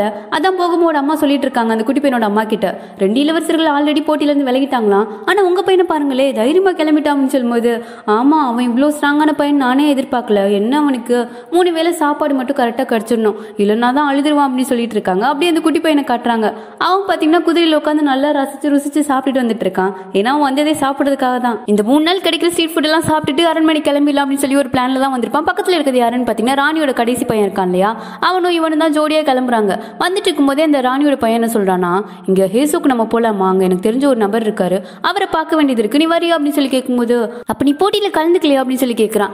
அதெல்லாம் நமக்கு எதுக்கு, அங்க டம்ப்ளிங் சூப்பரா இருக்குமா அப்படின்னு சொன்னதுமே என்ன சொன்ன, அங்க அதெல்லாம் கிடைக்குமா, அதை சாப்பிடும் போது எவ்வளவு டேஸ்டா இருக்கும் தெரியுமா, எனக்கு பேச்சு உடுது போல அப்படின்னு சொல்லிட்டு 2 பேரும் பாத்தீங்கன்னா சாப்பிடுறதுக்கான வெளியே சுத்திட்டு இருக்காங்க. இவங்க ஜஸ்ட் குழந்தைங்க தானே, சோ அப்படிதான் இருப்பாங்க. இங்க மோகன் பாத்தீங்கன்னா இன்னும் பயணத்தை ஆரம்பிக்கவே இல்லை. போறதுக்கு முன்னாடி அவனோட ஆளை பார்த்துட்டு போயிடலாம் அப்படின்னு சொல்லிட்டு அவங்க வந்து நின்று கதவை தட்டிட்டு இருக்காங்க. அவங்க பேர் சொல்லி பயங்கரமா சத்தம் போட்டுட்டு இருக்கான். அந்த பொண்ணு வெளியே வரவே இல்லை. அப்பதான் அங்க இருக்க இன்னொரு பொண்ணு வந்துட்டு நீங்க ஜோலை தேடி தான் வந்திருக்கீங்களா, அவதான் ப்ராஸ்டியூஷனுக்கு போயிட்டாலே அப்படின்னு மாதிரி சொல்றாங்க. இதை கேட்டது மோகனோட குட்டி ஹார்ட் பாத்தீங்கன்னா வெடிச்சிருச்சு. என்ன சொல்றீங்க அப்படின்னு சொல்லி ரொம்ப ஃபீல் பண்ணி கேட்டு நின்றுட்டு இருக்கான். அடுத்து சங்கம காட்டுறாங்க. செம்ம ஃபாஸ்டா குதிரையில வந்துட்டு இருக்கும்போது அவன் வர்ற வழியில பாத்தீங்கன்னா ஒரு கூட்டம் வந்து இவன் எப்படா வருவான், இவன் எப்படா அம்பு விட்டு அவனை சாகடிக்கலாம்னு சொல்லி காத்துட்டு இருக்காங்க. கரெக்டா கரெக்டா சங்னம் வரும்போது அந்த அம்பையும் விட ஜஸ்ட் மிஸ் அவன் மேல பல்ல இருந்தாலும் பாத்தீங்கன்னா அந்த ஃபோர்ஸ்ல குதிரையில இருந்து கீழே விழுந்துட்டான். சங்கனம கொல்றதுக்காக தான் யாரோ இந்த கொள்ளக்கார கூட்டங்களை அனுப்பி வச்சிருக்கணும். சரசரன்னு அப்படியே அம்பு மலையை பொழிய ஆரம்பிச்சிட்டாங்க. சங்கனமும் பாத்தீங்கன்னா அவங்கள அட்டாக் பண்ண ட்ரை பண்றானா எதுவும் பண்ண முடியல. அவங்க கிட்ட இருந்து மறைஞ்சிருக்கணும்னு சொல்லிட்டு ஒரு மரத்துக்கு பின்னாடி ஒளிஞ்சிருக்கும் போது திடீர்னு பாத்தீங்கன்னா வேற ஒரு குரூப் வந்து அட்டாக் பண்ணிட்டு இருக்கு. யாருன்னா சங்கனம கிடையாது. சங்கனம் அட்டாக் பண்ணிட்டு இருந்தாங்களே அந்த கொள்ளக்கார கூட்டத்தை. ஆனா எங்க இருந்து அட்டாக் பண்றாங்கன்னே தெரியல. சங்கனம் ஒரு பக்கம் ஃபைட் பண்ணிட்டு இருக்கான், இன்னொரு பக்கம் எல்லாரும் சேர்ந்து அட்டாக் பண்ண ஒரு வழியா அந்த கொள்ளக்கார கும்பலை அழிச்சிட்டாங்க. எல்லாருமே பாத்தீங்கன்னா இறந்து போயிட்டாங்க. சங்கனமும் முகத்தை பார்க்கலனாலும் தூரத்துல இருந்து நீங்க யாருன்னு எனக்கு தெரியாது, ஆனா உங்களுக்கு ரொம்ப நன்றி அப்படின்னு சொல்லிட்டு கிளம்பிட்டாங்க. ஏன்னா லேட் ஆயிடுச்சுல. இவங்க எல்லாரும் வேற யாரும் கிடையாது, அரசரோட ஆளுங்க தான். சங்கனம் பாதுகாப்புக்காக பின்னாடியே வந்திருக்காங்க. இப்ப எவிடன்ஸ்க்காக அவங்க பாடியில இருக்கிற அந்த அம்பு அப்புறம் அவங்க பாடி எல்லாத்தையுமே எடுத்துட்டு அரண்மனை கிளம்பிட்டாங்க. இன்னொரு பக்கம் சங்கனம் பாத்தீங்கன்னா குதிரையில ஜல்லுன்னு பறந்துட்டு இருக்கான். பட் அவன் போய் அந்த பார்க்க கண்டுபிடிக்கிறதுக்குள்ளேயே பார்க் கிட்ட ஃபர்ஸ்ட் வந்திருக்கிறது யாருன்னு பாத்தீங்கன்னா போகம் தான். பார்க்குன்றவருக்கு வந்து கண்ணு தெரியாது போல. அவர் அங்க இருக்க சின்ன குழந்தைங்களுக்கு எல்லாம் குச்சி வச்சு கணக்கு சொல்லி கொடுத்துட்டு இருக்காரு. போகம் அங்க வந்துட்டா இந்த மாதிரி அரசரை அனுப்பி வச்சிருக்காரு, உங்களை உடனே அரண்மனைக்கு கூட்டிட்டு வர சொல்லி உத்தரவு கொடுத்திருக்காரு. அது மட்டும் இல்லாம உங்களை டாக்ஸ் மினிஸ்டராகவும் அறிவிச்சிருக்காரு. சோ நீங்க என் கூட உடனே வரணும் அப்படின்னு சொல்லி கூப்பிட அவர் பாத்தீங்கன்னா அவர் சொன்னா நான் ஏன் வரணும், அவர் உங்களுக்கு வேணா அரசரா இருக்கலாம், எனக்கு இல்ல அப்படின்னு சொல்லி அரசர் மேல ரொம்ப கோவமா பேசுறாரு. அந்த சமயத்துல தான் சங்கனமும் அந்த இடத்துக்கு வரான். பின்னாடி நின்று இவர் பேசுறது எல்லாத்தையும் கேட்டுட்டு இருக்கான். இவர் எப்படி கரெக்ட் பண்றது அப்படின்னு சொல்லி பயங்கரமா யோசிச்சுட்டு இருக்கா. இங்க அரசருக்கு வந்து விஷயம் போயிடுச்சு. இந்த மாதிரி சங்கனம கொலை பண்ண முயற்சி பண்ணிருக்காங்க அப்படின்னு சொல்லிட்டு அப்படியே அந்த அம்பையும் சாட்சி அரசர் முன்னாடி வச்சுட்டு போயிடுறாங்க. என்னமோ தெரியல, அந்த அம்பை பார்த்ததும் அரசருக்கு பாத்தீங்கன்னா ஸ்டேட் கவுன்சிலர் மேல ஒரு டவுட் வருது. உடனே அவரை பார்க்க வர சொல்றாரு. அந்த அம்பை காட்டி இதை வச்சு யாரோ சங்கனம கொலை பண்ண முயற்சி பண்ணிருக்காங்க, உங்களுக்கு எதுவும் இதை பத்தி தெரியுமா அப்படின்னு சொன்னது ஸ்டேட் கவுன்சிலர் பாத்தீங்கன்னா டக்குன்னு கவுந்து கதற ஆரம்பிச்சிட்டாரு. அரசரே, நான் உங்களுக்கு எப்பவும் விசுவாசமான ஆளா இருப்பேன், என்னையுமே சந்தேகப்படுறீங்களா அப்படின்னு சொல்லி கேட்கும்போது அப்படிதான் நானும் நம்புறேன். ஆனா என் பசங்களை யாராச்சும் கொல்ல முயற்சி பண்ணாங்க அப்படின்னா அவங்களை உயிரோடே விட மாட்டேன், அதுக்கு பின்னாடி இருக்கிற உண்மை எல்லாத்தையும் தோண்ட ஆரம்பிச்சிருவேன், அவங்க என் தண்டனையில இருந்து தப்பிக்கவே முடியாது அப்படின்னு சொல்லி பேச உடனே ஸ்டேட் கவுன்சிலர் வந்துட்டு கண்டிப்பா அரசரே எல்லா உண்மையும் கொண்டு வரதானே ஆகணும், இல்லைன்னா இதுவும் முன்னாள் இளவரசர் தேனி இறந்து போன மாதிரி மாயமாவே முடிஞ்சிடக்கூடாதுல அப்படின்னு சொல்லி இக்கு வச்சு பேசுறாரு. இவர் ஏன் அப்படி சொல்றாரு அப்படின்னா அரசருக்கு வந்து நல்லா புரிஞ்சு போச்சு. ஆக்சுவலா என்ன விஷயம்னு பாத்தீங்கன்னா மூத்த ராணியும் இந்த ஸ்டேட் கவுன்சிலரும் சேர்ந்து முன்னாள் இளவரசரை கொலை பண்ணதை இந்த அரசர் வந்து மறைஞ்சு நின்று பார்த்திருப்பாரு. கொஞ்சம் கஷ்டமா தான் இருந்திருக்கும், எப்படி பார்த்தாலும் அண்ணன் தானே. ஆனாலும் அங்க இருக்கிற அந்த அரச உடையை பார்த்ததும் பதவி மேல உள்ள ஆசையில வேற யாரும் பாத்திரக்கூடாது அப்படின்னு சொல்லிட்டு கதவை சாத்திட்டு போயிருப்பாரு. இவர் அங்க வந்ததை ஸ்டேட் கவுன்சிலர் வந்து பார்த்திருப்பாரு போல. இப்ப அதை தான் சொல்றாரு, நீங்களும் அந்த இடத்துல இருந்தீங்கன்றது எனக்கு தெரியும் அரசர் அப்படின்னு சொல்லிட்டு நேரடியாவே சொல்ல என்ன மிரட்டுறீங்களா அப்படின்னு சொல்லி அரசர் கேட்கிறாரு. உண்மைன்னு ஒண்ணு வெளியே வந்தா எல்லா உண்மையும் வெளியே வந்துதானே ஆகணும் அரசர் அப்படின்னு சொல்லிட்டு பயங்கரமா வெறுப்பேத்துறாரு. அரசரால ஒண்ணுமே பண்ண முடியல. இந்த விஷயத்தை ராணி கேள்விப்பட்டதும் நேர அரசர் கிட்ட வராங்க. நம்ம பசங்களை கொலை பண்ண பார்த்திருக்காங்க, நீங்க விசாரணை இன்னும் ஆரம்பிக்கல அப்படின்னு சொல்லி கேட்கும்போது வேணா இந்த போட்டி முடியட்டும் பாத்துக்கலாம் அப்படின்னு மாதிரி சொல்றாரு. ஏன்னா அரசர் வந்து பயந்துட்டாரு, அது நம்ம பசங்க, உங்களுக்கு ரத்தம் கொதிக்கலையா, நம்ம பசங்களை சாகடிக்கிறதுக்கு ட்ரை பண்ணிட்டு இருக்காங்க, நீங்க என்னன்னா விசாரணை அப்புறம் வச்சுக்கலாம்னு சொல்றீங்க, பெத்த பசங்களே காப்பாத்த ட்ரை பண்ணல அப்படின்னா எப்படி நீங்க மக்களை பாதுகாப்பீங்க, என்னமோ நடந்துட்டு இருக்குன்னு எனக்கு தெரியுது, நீ உங்களே எதிர்பார்த்து பிரயோஜனம் இல்லை, இந்த எவிடன்ஸை மட்டும் நான் எடுத்துக்கிறேன், இப்ப நான் பண்ண போறது ராணியா கிடையாது, என்னோட பசங்களுக்கு அம்மாவா, கண்டிப்பா அரசராக உங்களை நான் தொந்தரவே பண்ண மாட்டேன் அப்படின்னு சொல்லிட்டு அந்த எவிடன்ஸையும் எடுத்துட்டு அங்க இருந்து ரொம்ப ஆக்ரோஷமா கிளம்பி போறாங்க. இந்த கொள்ள கூட்டத்தோட தலைவன் அவன் செத்து போயிருப்பான், அவனோட பாடி அரண்மனையில தானே இருக்கும், அவனோட பாடி செக் பண்றதுக்காண்டி தான் வந்திருக்காங்க. அந்த டைம்ல தான் ஒரு வாயில ஏதோ ஒன்று இருக்கதை பாக்குறாங்க. அதை எடுத்து பார்க்கும்போது அதுக்குள்ள ஒரு பேப்பர் இருக்கு. அதை ஓபன் பண்ணி பார்த்தா அதுல என்ன இருக்குன்னு பாத்தீங்கன்னா சங்கனமோட படத்தை வரைஞ்சு இவன் கொல்ல பண்ணும் அப்படின்னு சொல்லி எழுதியிருக்காங்க. சோ இவரை கொல்றதுக்காண்டி தான் அந்த ஆட்களை யாரும் அனுப்பியிருக்காங்க அப்படின்றது கன்ஃபார்ம் ஆயிடுச்சு. பட் அது யாருன்றதை கண்டுபிடிக்கிறது அவ்வளவு ஈஸி இல்ல. சோ அதை எடுத்துட்டு நேரம் எங்க போறாங்கன்னு பாத்தீங்கன்னா ராணி வந்து இந்த கான்சர்ட் எல்லாரும் உட்காந்துருக்காங்க இல்லையா, அங்க வந்தவங்க இந்த மாதிரி சங்கனம கொலை பண்றதுக்கு யாரோ ஆள் அனுப்பியிருக்காங்க. இதோ இந்த அம்பை வச்சுதான் கொலை பண்ணிருக்காங்க. அது மட்டும் இல்லாம அந்த கொல்ல கூட்டத்தோட துணை தலைவரை நாங்க கண்டுபிடிச்சாச்சு, எங்க கஸ்டடியில தான் இருக்கான், அவன் மட்டும் உண்மையை சொல்லட்டும் அப்படின்னு சொல்லி இந்த மாதிரி பேசும்போது ஆக்சுவலா துணை தலைவர் என்ன கண்டுபிடிச்சிருக்க மாட்டாங்க. இந்த மாதிரி சும்மா சொல்லும் போது பாக்குறாங்க, அப்படியே ஸ்கேன் பண்றாங்க யார் முகத்துல பயம் தெரியுது அப்படின்னு சொல்லிட்டு. ராயல் கான்சர்ட்டோட முகத்துல பாத்தீங்கன்னா அப்பட்டமான ஒரு பயம் தெரியுது. அவங்க ராணி நிமிந்தே பார்க்க மாட்டேங்கிறாங்க. அவங்களோட ஃபேஸ் ரியாக்ஷனை ராணி நல்லா தான் கவனிச்சிட்டு இருக்காங்க. சரி நீங்க இங்க இருந்து கிளம்பலாம், போதும் எம்ப்ராய்டரி பண்ணது, அடுத்த நாள் பாத்துக்கலாம் அப்படின்னு சொல்லிட்டு எல்லாருமே அங்க இருந்து அனுப்பி விட்டுறாங்க. அவங்க போனதுக்கு அப்புறம் கோர்ட் லேடி சீன் வந்து எதுக்காக இந்த உண்மையை சொன்னீங்க, நான் அந்த கான்சர்ட் இடத்துல இருந்தேன்னா உடனே சாட்சி அளிக்கிறதுக்கான வேலையை தான் பார்ப்பேன் அப்படின்னு சொல்லும்போது அவங்களும் அதை தான் பண்ணுவாங்க, அதுதான் எனக்கு வேணும் அப்படின்னு சொல்றாங்க. ஆக்சுவலா ராணி என்ன பிளான் பண்ணிருக்காங்கன்னு பாத்தீங்கன்னா ஒரு ஆளை செட் பண்ணி இப்ப அரண்மனையை விட்டு யார் அவசரமா வெளியே போறாங்களோ அவங்கள ஃபாலோ பண்ணி போங்க, அவங்க யாரையாச்சும் சந்திப்பாங்க, அவங்க மூலியமா தான் நம்ம எல்லாத்தையும் கண்டுபிடிக்க முடியும் அப்படின்னு சொல்லிட்டு ஒரு ஆளை அனுப்பி வச்சிருப்பாங்க. ராணி சொன்ன மாதிரி ராயல் கான்சர்ட் பாத்தீங்கன்னா யாருக்கும் தெரியாம அரண்மனை விட்டு அவசரமா வெளியே போறாங்க. அவங்கள ஃபாலோ பண்ணி போகும்போது அவங்க யாரை மீட் பண்றாங்கன்னா அந்த ஸ்டேட் கவுன்சிலரை மீட் பண்றாங்க. ரெண்டு பேரும் சேர்ந்து என்ன பேசிக்கிறாங்கன்னு பாத்தீங்கன்னா நம்ம ஜஸ்ட் சங்கனம புடிச்சு வைக்கதானே சொன்னோம், யார் அவனை கொல்ல சொல்லி உத்தரவு கொடுத்தது, நீங்க எதுவும் பண்ணீங்களா அப்படின்னு சொல்லி ராயல் கான்சர்ட் கேட்க ஸ்டேட் கவுன்சிலரும் இல்லையே நான் அப்படி எதுவும் பண்ணலையே, எனக்குமே ஒன்னும் புரியல அப்படின்னு மாதிரி சொல்றாரு. இதை ஃபாலோ பண்ணிட்டு வந்த அந்த ராணியோட ஆளு ராணி கிட்ட விஷயத்த சொல்ல நான் எதிர்பார்த்த மாதிரி தான் நடக்குது, இப்ப நீங்க பண்ண வேண்டியது அந்த ஸ்டேட் கவுன்சிலரோட ஆளுங்களை ஃபாலோ பண்ணிட்டே போங்க, அவங்க எல்லா வேலையும் பார்த்துக்குவாங்க, கடைசியாக ஒருத்தனை பிடிக்கிற டைமில் நீங்கள் அவனை பிடிச்சி இங்கே கூட்டிகிட்டு வந்துடணும், அவனை தான் நம்ம சாட்சியாக யூஸ் பண்ணணும் அப்படின்னு சொல்லி பயங்கரமாக பிளான் எல்லாம் போட்டு அனுப்பி விடுறாங்க. அப்படியே கட் பண்ணி இங்கே சங்னம் போகம் 2 பேரையும் கட்டுறாங்க. போகம் பார்த்தீங்கன்னா அவர் பிடிச்சிட்டு வரதுக்காக ஒரு பின்னாடியே போயிட்டு இருக்கான். சங்கனமும் அந்த இடத்துக்கு வந்துட்டான். நீங்கள் வரணும், அரசர் சொன்னபடி நீங்கள் உடனே அரண்மனைக்கு வாங்க அப்படின்னு சொல்லி கூப்பிடும்போது அந்த வாய்ஸை கேட்டதும் வேற ஒரு பையன் தான் பேசுறான்றதை புரிஞ்சுட்டு, நீ யாருப்பா, 2 போலீஸ் வந்திருக்கீங்களா, என்ன கூப்பிடு அப்படின்னு சொல்லி கேட்கிறாரு. ஆமா வாங்க அரண்மனைக்கு கிளம்பலாம் அப்படின்னு சொல்லி கூப்பிடும்போது போகம் பாத்தீங்கன்னா, ஆனா ஒண்ணு, நீங்க எங்க 2 பேர்ல ஒரு ஆளை தேர்ந்தெடுக்கணும், எங்க ஒரு ஆள் கூட தான் நீங்க வரணும் அப்படின்னு சொல்லும்போது, நான் தான் வரவே இல்லைன்னு சொல்றேனே, இதுல என்ன ஒரு ஆளை தேர்ந்தெடுக்க, எதுவும் போட்டி நடக்குதா என்ன, ஆளை விடுங்க, நான் வர மனநிலைமை இல்லை அப்படின்னு சொல்லிட்டு அங்கிருந்து கிளம்பும் போது சங்கம் வந்து, ஒரு நிமிஷம் இல்லைங்க, நீங்களும் ஒரு சில சின்ன வயசுல இருந்து எவ்வளவு நண்பர்களா இருந்தீங்க அப்படின்றது எனக்கு நல்லாவே தெரியும். ஆனா அவர் அரசரானது உங்களுக்கு பிடிக்கல, அதுவும் ஒரு கான்செப்டோட பையன் அரசரானது நீங்க விரும்பல, அதனால தானே அவர் கூட சண்டை போட்டீங்க வந்துட்டீங்க அப்படின்னு சொல்லி கேட்கும்போது, உன்னோட கற்பனையை நிறுத்திரியா அப்படின்னு மாதிரி சொல்றாரு. அப்படி இல்லைன்னா நீங்க ஏன் அரண்மனைக்கு திரும்ப வரக்கூடாது, எது உங்களை தடுக்குது அப்படின்னு சொல்லி கேட்கும்போது, எனக்கு கண்ணு தெரியாது, நாங்க வந்து அந்த அமைச்சர் பதவியை எப்படி வைக்க முடியும், அந்த பதவிக்கு நான் தகுதியும் இல்லை அப்படின்னு சொல்லி கிளம்பும்போது இப்ப சங்கம் சொல்றான், ஒருவேளை உங்களுக்கு பார்வை நல்லா வரும், உங்களுக்கு கண்ணு தெரியும் அப்படின்றத நான் நிரூபிச்சிட்டேன்னா என்ன இங்க 3 நாள் தங்க அனுமதிக்கிறீங்களா அப்படின்னு சொல்லி கேட்க அவர் பாத்தீங்கன்னா சிரிக்கிறாரு. ஒருவேளை உன்னால நிரூபிக்க முடியல அப்படின்னா நீ என்ன பண்ணுவ அப்படின்னு சொல்லி கேட்கும்போது, நான் உடனே இந்த தீவை விட்டு கிளம்பிடு அப்படின்னு சொல்லிட்டு இருக்கும்போது டக்குன்னு கத்தி எடுத்து அவர் கண்ணுக்கிட்ட வச்சுட்டான். அப்பயும் பாத்தீங்கன்னா அவர் கண்ணு லைட்டா கூட சிமிட்ல, புரிஞ்சு போச்சு இவருக்கு உண்மையிலே கண்ணு தெரியாது போல அப்படின்றது. சங்கனமோ ஒத்துக்கிறேன், நான் தோத்துட்டேன்றதை ஒத்துக்கிறேன், சொன்ன மாதிரி நான் அந்த ஐலாண்டை விட்டு கிளம்பிடுறேன் அப்படின்னு சொன்னவன் திருப்பி அங்க இருந்து செம்ம ஃபாஸ்டா ஒன்னவன் டக்குன்னு மலையில இருந்து ஒரு ஜம்ப் எடுத்துட்டான். அதை பார்த்ததுமே இவருக்கு ஆக்சுவலா கண்ணு தெரியும் போல, இப்பதான் ஓடி வந்து ஐயோ என்னாச்சு அப்படின்னு சொல்லிட்டு எட்டி பாக்குறாரு. அவன் பாத்தீங்கன்னா கீழே விழுகல, அங்க இருந்து ஒரு மரத்தை பிடிச்சிட்டு எப்படி பேலன்ஸ் பண்ணிட்டான். இப்ப எப்படி உங்களுக்கு கண்ணு தெரிஞ்சது அப்படின்னு சொல்லி கேட்கும்போது அவர் செம்ம டென்ஷன் ஆயிட்டாரு. இது என்ன விளையாட்டா அப்படின்னு சொல்லிட்டு கோமா பேசிட்டு அங்க இருந்து கிளம்பி போயிடுறாரு. இந்த போகம் பாத்தீங்கன்னா ஹெல்ப் பண்ணாம அப்படி பாத்துட்டே இருக்கான். இவனும் சரி ஹெல்ப் பண்ணுவான் அப்படின்னு சொல்லிட்டு ரொம்ப நேரம் சங்னம் வெயிட் பண்ணிட்டு இருக்கா. அப்படியே பாத்துட்டே நிக்கவும், என்ன பாத்துட்டு இருக்க, ஹெல்ப் பண்ணு அப்படின்னு சொல்லி கேட்கறான். ஆனா சங்னம் பாத்தீங்கன்னா டக்குனு அவன் பாட்டி கிளம்பி போயிட்டான். கொஞ்ச நேரத்துக்கு அப்புறம் சங்கனமே எப்படியே தப்பிச்சு வந்துட்டான் போல. இப்ப ரூம்குள்ள வரான். யாரோட வீடுனா பார்க்கோட வீடு தான், ஏன்னா அவன் கேட்டிருப்பான் இல்லையா, அந்த மாதிரி நிரூபிச்சுட்டுனா எனக்கு 3 நாள் ஸ்டே பண்றதுக்கு டைம் கொடுக்கணும்னு சொல்லி, அதுக்காக தான் வந்திருக்கான். இதை சாக்கா வச்சுட்டு போகமா இங்க பாத்தீங்கன்னா ஸ்டே பண்ணிட்டான். இப்ப உள்ளே வரும்போதே போகம் கிட்ட கேட்கறான், நீ இப்படி பண்ணுவ நான் எதிர்பார்க்கவே இல்லை அப்படின்னு சொல்லி கேட்கும்போது போகம் பாத்தீங்கன்னா, உன்னை காப்பாத்திருந்தா எனக்கு எந்த அட்வான்டேஜும் இல்லையே, அதை யோசிச்சுதான் உன்னை காப்பாத்தல அப்படின்னு சொல்லும்போது, நான் சாக போற நேரத்துல கூட கால்குலேஷன் போட்டுட்டு இருக்க அப்படின்னு சொல்லி கேட்கறான். ஆமா பின்ன ரூல்ஸ் படி ஒருத்தருக்கு ஒருத்தர் ஹெல்ப் பண்ணிக்க கூடாதுன்னு இருக்குல்ல, அதெல்லாம் என்னால மீற முடியாது அப்படின்னு சொல்லிட்டு இருக்கான். அப்படியா, அப்ப ரூல்ஸ் படி நானும் பேசுறேன், நான் தான் அவருக்கு கண்ணு தெரியல அப்படின்றத நிரூபிச்சு 3 நாள் டைம் கேட்டிருக்கேன், சோ அவர் அரண்மனை கூட்டிட்டு போற உரிமை எனக்கு தான் இருக்கு அப்படின்னு சொல்லும்போது உடனே பதில் என்ன சொல்லுன்னு தெரியும். போகம் பாத்தீங்கன்னா டப்புன்னு படுத்து தூங்க ஆரம்பிச்சிட்டான். அதனால அவனுக்கு தூக்கமே வரமாட்டேங்குது. இவையே 3 நாள் டைம் கேட்டிருப்பான் அப்படின்னு சொல்லிட்டு ஒரு எக்ஸைட்மெண்டா இருக்கவும் டைரக்டாவே கேட்டுறான். ஆமா 3 நாள் டைம் கேட்டிருக்கேன், என்ன பிளான் அப்படின்னு சொல்லி கேட்கும்போது சங்கமும் என்கிட்ட எங்க பிளான் இருக்கு, நாளைக்கு தான் நானே யோசிக்கணும் அப்படின்னு மாதிரி சொல்லிட்டு இருக்கான். நல்ல உஷாரா இருக்காயா அப்படின்னு சொல்லிட்டு போகும் பாத்தீங்கன்னா இவனோட பிளான தெரிஞ்சுக்கிறதுல தான் ரொம்ப ஆர்வமா இருக்கான். அடுத்த நாள் காலையில எந்திரிச்சு வெளியே வர்றாங்க. இந்த பார்க் பாத்தீங்கன்னா வாசலே ஒரு 3 மீன் துண்டை தொங்க போட்டிருக்காரு. இன்னைக்கு ஒரு மீன் துண்டை வந்து அப்படியே கட் பண்ணி விட்டாரு. ஏன்னா ஒரு நாள் முடிஞ்சிருச்சாமா, இன்னும் 2 நாள் தான் டைம் இருக்கு, அதுக்குள்ள கிளம்புற வழியை பாருங்க அப்படின்னு சொல்லிட்டு சும்மா கடற்கரைக்கு போறாங்க. அங்க பாத்தீங்கன்னா நிறைய பேர் இந்த சங்கெல்லாம் பொறுக்கிட்டு இருக்கும்போது ஒரு பொண்ணு சங்கம் ரொம்ப நாளா தேடிட்டு இருந்தாலையா, அந்த பொண்ணு பாத்தீங்கன்னா அங்கதான் இருக்கா. ஆக்சுவலா மோகன் கிட்ட இவ எங்க போறான் அப்படின்றத விசாரிச்சு இங்க எதுவும் வந்துட்டாலா என்னன்றது தெரியல. ஆனா எல்லார்கிட்ட அந்த போட்டோ காமிச்சிருப்பா போல. இப்ப அந்த பாட்டி பக்கத்துல இருக்க பாட்டியும், ஏ பொண்ணு நீ ஒரு போட்டோ காமிச்சிட்டு இருந்தில்ல பாரு, அந்த பையன் மாதிரியே இருக்கும் அப்படின்னு சொல்லி காமிக்கும் போது திரும்பி பாக்குறா. சங்கனம பார்த்தது வேமா ஓடி வந்தவ டக்குன்னு சங்கனம கட்டி பிடிச்சிக்கிட்டா. இவனுக்கு ஒண்ணுமே புரியல, ஏன் யாருன்றது கூட தெரியல. கொஞ்ச நேரத்துக்கு அப்புறம் விலைக்கு வந்தவ, எனக்கு தெரியலையா அன்னைக்கு நீங்க என் காசை வாங்கிட்டு நீங்க பாட்டுக்கு போயிட்டீங்க, சாரி என் கிளிப்பை வாங்கிட்டு போயிட்டீங்கல்ல, அதை நீங்க திரும்பி கொடுக்கவே இல்லை, உங்களை எங்கெல்லாம் தேடினே தெரியுமா, கை கொடுங்க அப்படின்னு சொல்லிட்டு கையெல்லாம் கொடுக்குறா. இவன் பாத்தீங்கன்னா அப்படியே பார்த்துட்டு நின்றுட்டு இருக்கான். அப்படியே கட் பண்ணி ராணியோட ஆட்களை காட்டுறாங்க. அவங்க பாத்தீங்கன்னா ராணி சொன்ன மாதிரி ஸ்டேட் கவுன்சிலரோட ஆளுங்களை ஃபாலோ பண்ணி வந்தப்ப அவங்க யாரை தேடி போயிட்டு இருக்காங்கன்னா அந்த துணைத் தலைவரை பிடிச்சி வச்சிருக்கோன்னு சொல்லியிருப்பாங்க இல்லையா, அவர் வெளியே தான் இருக்காரு அப்படின்றது புரிஞ்சு போச்சு. அவனை தேடி கண்டு பிடிச்சிட்டாங்க. அவனை பிடிக்கலான்னு போகும்போது கரெக்டா ராணியோட ஆட்கள் பாத்தீங்கன்னா அவனுக்கு அப்புன்னு தூக்கிட்டாங்க. இப்ப ராணியோட இடத்துக்கு கூட்டிட்டு வந்துட்டாங்க. அவனை தலைகீழ தொங்க விட்டு கீழே கூர்மையான ஆயுதங்கள் எல்லாம் வச்சு பயங்கரமா பிளாக்மெயில் பண்ணி அவங்க கிட்ட இருந்து உண்மையை வர வைக்கலான்னு பாக்குறாங்க. ஆனா அவன் என்ன சொல்றான்னா, இந்த மாதிரி நாங்க அவங்களை சும்மா பிடிச்சி வைக்க தான் போனோம், எங்களை விரட்டி விட்டு இன்னொரு குரூப் வந்துதான் அவங்களுக்குள்ள ட்ரை பண்ணுது, இதுக்கு எங்களுக்கும் சம்மந்தம் இல்லை அப்படின்னு சொல்லும்போது ராணி நம்புற மாதிரி தெரியல. உண்மை சொல்றியா இல்லையா அப்படின்னு சொல்லி திரும்ப மிரட்டவும் கொஞ்சம் பயந்துட்டான். ஆனா அப்ப என்ன சொல்றான்னு பாத்தீங்கன்னா, என் தலைவர் சொல்றதுதான் நாங்க பண்ண முடியும், தலைவருக்கு இந்த மாதிரி அந்த இளவரசரை பிடிச்சி வைக்கணும் அப்படின்னு சொல்லி தான் உத்தரவு வந்துச்சு, அதை தான் நாங்க பண்ணோம் அப்படின்னு சொல்லும்போது, அப்ப யாரும் உங்ககிட்ட இளவரசரை கொல்ல சொல்லி கேட்கலையா, பின்ன எதுக்கு இளவரசர் நீங்க கொல்லணும் அப்படின்னு சொல்லும்போது, எனக்கு தெரியாது, தலைவருக்கு மட்டும் தான் தெரியும், ஆனா தலைவரை தான் கொண்டுட்டீங்களே அப்படின்னு சொல்லிட்டு இருக்காங்க.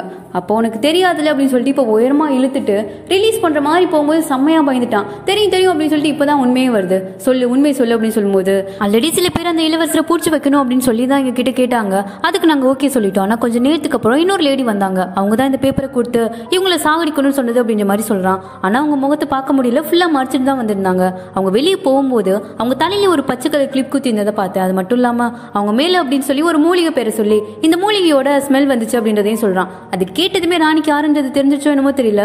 நேரா பாத்தீங்கன்னா முத்துராணியோட அறைக்கு வராங்க. வந்து ரொம்ப பவ்யமா உட்காந்து, நீங்க என்ன மன்னிக்கணும் ராணி, என் மாமியார்ன்ற மரியாதை கூட இல்லாம நான் கொஞ்சம் ஓவரா தான் பண்ணிட்டேன் அப்படின்னு சொல்லும்போது, என்னடி என்ன டிராமா பண்ற அப்படின்னு சொல்லி முத்துராணி கேக்குறாங்க. ஐயோ அப்படிலாம் இல்ல, உங்களுக்காக ஒரு கிஃப்ட் எடுத்துட்டு வந்திருக்கேன், நீங்க இதை பார்த்துட்டாச்சும் மன்னிக்கணும் அப்படின்னு சொல்லிட்டு அந்த கிஃப்ட் எடுத்து டேபிள் மேல வைக்க முத்துராணியோட அசிஸ்டன்ட் வந்து அந்த கிஃப்ட் ஓபன் பண்றாங்க. அவங்க மண்டையில தான் பாத்தீங்கன்னா அந்த கிரீன் கலர் கிளிப் இருக்கு. அதோட முத்துராணி ரூம்ல தான் இப்போ அந்த மூலிகை ஸ்மெல் வந்துட்டே இருக்கும். இப்போ அதை ஓபன் பண்ணி பார்க்கும்போது அதுல பாத்தீங்கன்னா ஒரு விஷ மூலிகை இருக்கு. அதை பார்த்ததுமே முத்துராணி செம்மையா கடுப்பா, என்னது இது, விஷ மூலிகையை பரிசா எடுத்துட்டு வந்திருக்கா, உனக்கு அவ்வளவு தைரியமா அப்படின்னு சொல்லிட்டு கொஞ்சம் சத்தம் போட, இது மருத்துவத்துக்கும் யூஸ் பண்ணலாம், விஷமாவும் யூஸ் பண்ணலாம். இன்னொரு டைம் என் பசங்களை தாக்குறதுக்கு முயற்சி பண்ணீங்க அப்படின்னா இந்த செடி இருக்க இடத்துல உங்க தலை இருக்கும் அப்படின்னு சொல்லி செம்மையா மிரட்டுறாங்க.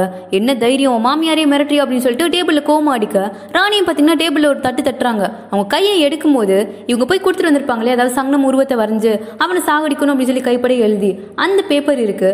இது என்னன்னு தெரியுதா? எப்படி தெரியாம இருக்கும், இதை கொடுக்க யாரை அனுப்புனீங்க அப்படின்றது எனக்கு தெரியும், அந்த சாட்சிக்கான ஆளும் என்கிட்ட இருக்கான், நான் உங்களை மிரட்டல, கடைசியா உங்களுக்கு ஒரு வாய்ப்பு கொடுக்குறேன், இதோட நிறுத்திக்கோங்க, இன்னொரு ஸ்டெப் எடுத்து வச்சிங்க அப்படின்னா அதுக்கான பரிசு உங்களுக்கு கண்டிப்பா கிடைக்கும் அப்படின்னு சொல்லி சும்மா தாறுமாறா மாட்டிட்டு போறாங்க. ஆனா முத்துராணி பாத்தீங்கன்னா இதுக்கப்புறம் தான் இன்னும் காண்டாகுறாங்க. எனக்கு என்னானாலும் சரி இந்த ராணியோட பசங்களை ஒருத்தனை இளவரசனாக விடவே மாட்டேன் அப்படின்ற மாதிரி சொல்லிட்டு இருக்காங்க. ஆனா ராணி என்ன பண்றாங்கன்னு பாத்தீங்கன்னா இப்ப நேர அரசுகிட்டே வந்து இந்த மாதிரி உங்க அம்மாவும் ஸ்டேட் கவுன்சிலரும் சேர்ந்துதான் சங்கனம கொல்ல பார்த்திருக்காங்க, அதோட அதுக்கான ஆதாரம் இதோ அப்படின்னு சொல்லிட்டு எவிடன்ஸ் எல்லாம் காட்டவும் அரசர் பாத்தீங்கன்னா கொந்தளிக்கிறாரு. உடனே நான் விசாரணை கூட்டுறேன் அப்படின்னு மாதிரி சொல்றாரு. ஆனா ராணி வந்துட்டு இல்ல வேணா, இப்போதைக்கு இதை பண்ண வேணாம், கொஞ்சம் பொறுமையா இருக்கலாம் அப்படின்னு சொல்லும்போது, எதுக்காக இப்படி ஒரு தேர்வு நடந்துட்டு இருக்கும் போதே இதை பண்றாங்கன்னா இதுக்கப்புறம் என்ன வேணாலும் பண்ணுவாங்க, நம்ம உடனே இதுக்கு முடிவு கட்டணும் அப்படின்னு சொல்லி அரசு சொல்றாங்க. ராணி வந்துட்டு இல்லங்க, இந்த ஒரு டைம் மட்டும் விட்டு பிடிக்கலாம், அமைதியா இருங்க, இந்த தேர்வு நல்லபடியா நடந்து முடியட்டும், இந்த உண்மை உங்களுக்கு தெரியணும் அப்படின்றதுக்காக தான் நான் உங்ககிட்ட வந்து சொன்னனே தவிர மத்த எந்த காரணமும் இல்லை அப்படின்னு சொல்லிட்டு ராணி பாத்தீங்கன்னா கிளம்பி போயிடுறாரு. ஆனா அரசருக்கு வந்து இது கேட்டதுல இருந்து கோவத்தை கண்ட்ரோல் பண்ண முடியல. நேரம் மூத்தராணியை பார்க்க வந்துட்டு இருக்காரு. என்னாச்சுன்னு தெரியல, மூத்தராணிக்கு உடம்பு சரியில்லை, யாரையும் உள்ள விட வேணாம்னு சொல்லியிருக்காங்க அப்படின்னு சொல்லி பணிப்பெண்கள் சொல்லும்போது கொஞ்ச நேரம் தான் பார்த்துட்டு போயிருவேன் அப்படின்னு சொல்லிட்டு அரசர் பாத்தீங்கன்னா உள்ள வந்து பார்க்கும்போது ராணி வந்து அப்படி படுத்த படுக்கையா இருக்காங்க. ஆனா இவர் எதுவும் பெருசா கண்டுக்கல. எப்படி உங்களால இதை பண்ண முடிஞ்சது, உங்க பேர பசங்களை கொல்றதுக்கே நீங்க துணிஞ்சிட்டீங்களா அப்படின்னு சொல்லிட்டு அந்த லெட்டரை காமிச்சு பேசும்போது அப்படியே எந்திரிக்க முடியாத மாதிரி எந்திரிக்கிறாங்க. என்னாச்சு உங்களுக்கு அப்படின்னு சொல்லி அரசர் கேட்கும்போது அந்த அரசரோட பணிப்பெண் ராணி வந்து ஒரு மூலிகையை கொடுத்தாங்க, அதை சாப்பிட்டதுல இருந்தா அப்படி ஆயிடுச்சு அப்படின்னு சொல்றாங்க. என்ன மூலிகை அப்படின்னு சொல்லி கேட்கும்போது குக்கு அப்படின்ற மாதிரி அந்த மூலிகையோட பேரை சொன்னதோ அது ஒரு விஷ செடியாச்சு அப்படின்னு சொல்லி அரசர் சொல்ல, ஆமாப்பா அதை தான் கொடுத்துட்டு போயிட்டா, அதை ஏன் கொடுத்தான்னு தெரியுமா, நான் சாகணும்னு தான் கொடுத்துருக்கா, அவ தான் என்ன கொல்ல பாக்குறா, ஆனா அவ சொல்றதை நம்பி நீ என்னையும் சந்தேகப்படுறல அப்படின்னு சொல்லிட்டு அப்படி பயங்கரமா டிராமா பண்ணவும் அம்மா இப்படி கண் கலங்கி பேசவும் இவரும் பாத்தீங்கன்னா கொஞ்சம் தடுமாறாரு. அது மட்டும் இல்லாம சங்கனம் எனக்கு பிடிக்காதுதான், ஏன்னா அவன் எங்க இருந்து வந்தான்றது உனக்கும் தெரியும், அதுக்காக நான் அவனை கொல்ல பாப்பேன்லாம் நீ நினைக்கிறியா, அந்த அளவுக்கு நான் கேவலமா போயிட்டேன்னு அப்படின்னு சொல்லி பேசவும் அரசர் பாத்தீங்கன்னா அப்படியே கொஞ்சம் கன்ஃபியூஸ் ஆகுறாரு. சரி ஓகே இப்போதைக்கு எதுவும் பேச வேணாம் அப்படின்னு சொல்லிட்டு வெளியே வரும்போது ராணி இந்த விஷயத்தை கேள்விப்பட்டு மூத்தராணியை பாக்குறதுக்காண்டி வர்றாங்க. அரசரோட கோபம் பாத்தீங்கன்னா இப்ப ராணி மேல திரும்பிடுச்சு. நீ மூத்தராணிக்கு விஷ மூலிகை குடுத்தியா அப்படின்னு சொல்லி கேட்கும்போது ஆமா அப்படின்னு சொல்லி ஒத்துக்குறாங்க. ஒரு பக்கம் என் அம்மா அவங்களோட பேரனை கொலை பண்ண ட்ரை பண்றாங்க, இன்னொரு பக்கம் என்னோட மனைவி அவங்களோட மாமியாரை கொலை பண்ண ட்ரை பண்றாங்க, இதை நான் யார்கிட்ட சொல்லி அழுகுறது அப்படின்னு சொல்லிட்டு இவர் பாத்தீங்கன்னா இவரோட துயரத்தை காட்ட முடியாம போயிட்டு இருக்காங்க. ராணி செம்ம காண்டாயிட்டாங்க. இந்த மாதிரி மூத்தராணி பண்ணுவாங்கன்னு எதிர்பார்க்கல. உள்ள போனதும் போதும் நடிச்சது எந்திரிங்க அப்படின்னு சொல்லிட்டு மூத்தராணி பாத்தீங்கன்னா டக்குன்னு எந்திரிச்சு உட்காடுறாங்க. அப்ப இவ்வளவு நேரம் பயங்கர டிராமா தான் பண்ணிட்டு இருந்திருக்காங்க போல.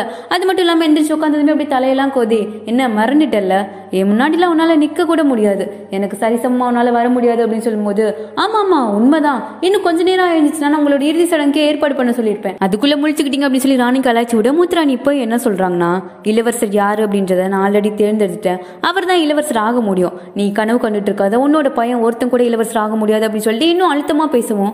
ராணியும் பாத்தீங்கன்னா அவங்க பாட்டுக்கு எப்பவும் போல பஞ்ச் டைலாக் பேசிட்டு வெளியே வந்துட்டாங்க. ஆனா இந்த மூத்தராணி பேசினெல்லாம் யோசிச்சு பாக்குறாங்க, இவங்க இவ்வளவு அழுத்தமா ஏதோ சொல்றாங்க அப்படின்னா கண்டிப்பா பின்னாடி பிளான் பண்ணி வச்சிருப்பாங்க, இவங்க யார் கூட கூட்டா இருக்காங்க அப்படின்னு சொல்லும்போது கோட்லேடிஷின்னு சொல்றாங்க. போகமோட அம்மா தான் அடிக்கடி மூத்தராணியை சந்திக்கிறதா நியூஸ் வந்திருக்கு, அப்ப போகமுக்கு தான் அவங்களோட சப்போர்ட் இருக்கணும் அப்படின்னு சொல்லும்போது போகமுக்கு இருக்கலாம், ஆனா போகம கண்டிப்பா அவன் பட்டத்து இளவரசர் ஆகிறதுக்கு இவங்க விரும்ப மாட்டாங்க, என்னோட கணக்குப்படி இவங்களோட மனசுல இளவரசர் யூ தான் இருக்கணும், அவனை தான் பட்டத்து இளவரசர் ஆக்கணும்னு முயற்சிப்பாங்க, அதுக்காக வேணா போகமா யூஸ் பண்ணிக்கலாம், ஏதோ ஒண்ணு நடக்குது, அதனாலதான் ரெண்டு பேரையுமே தன்னோட கட்டுப்பாட்டுல வச்சிருக்காங்க, உடனே போகமோட அம்மாவை என்ன வந்து பார்க்க சொல்லுங்க அப்படின்னு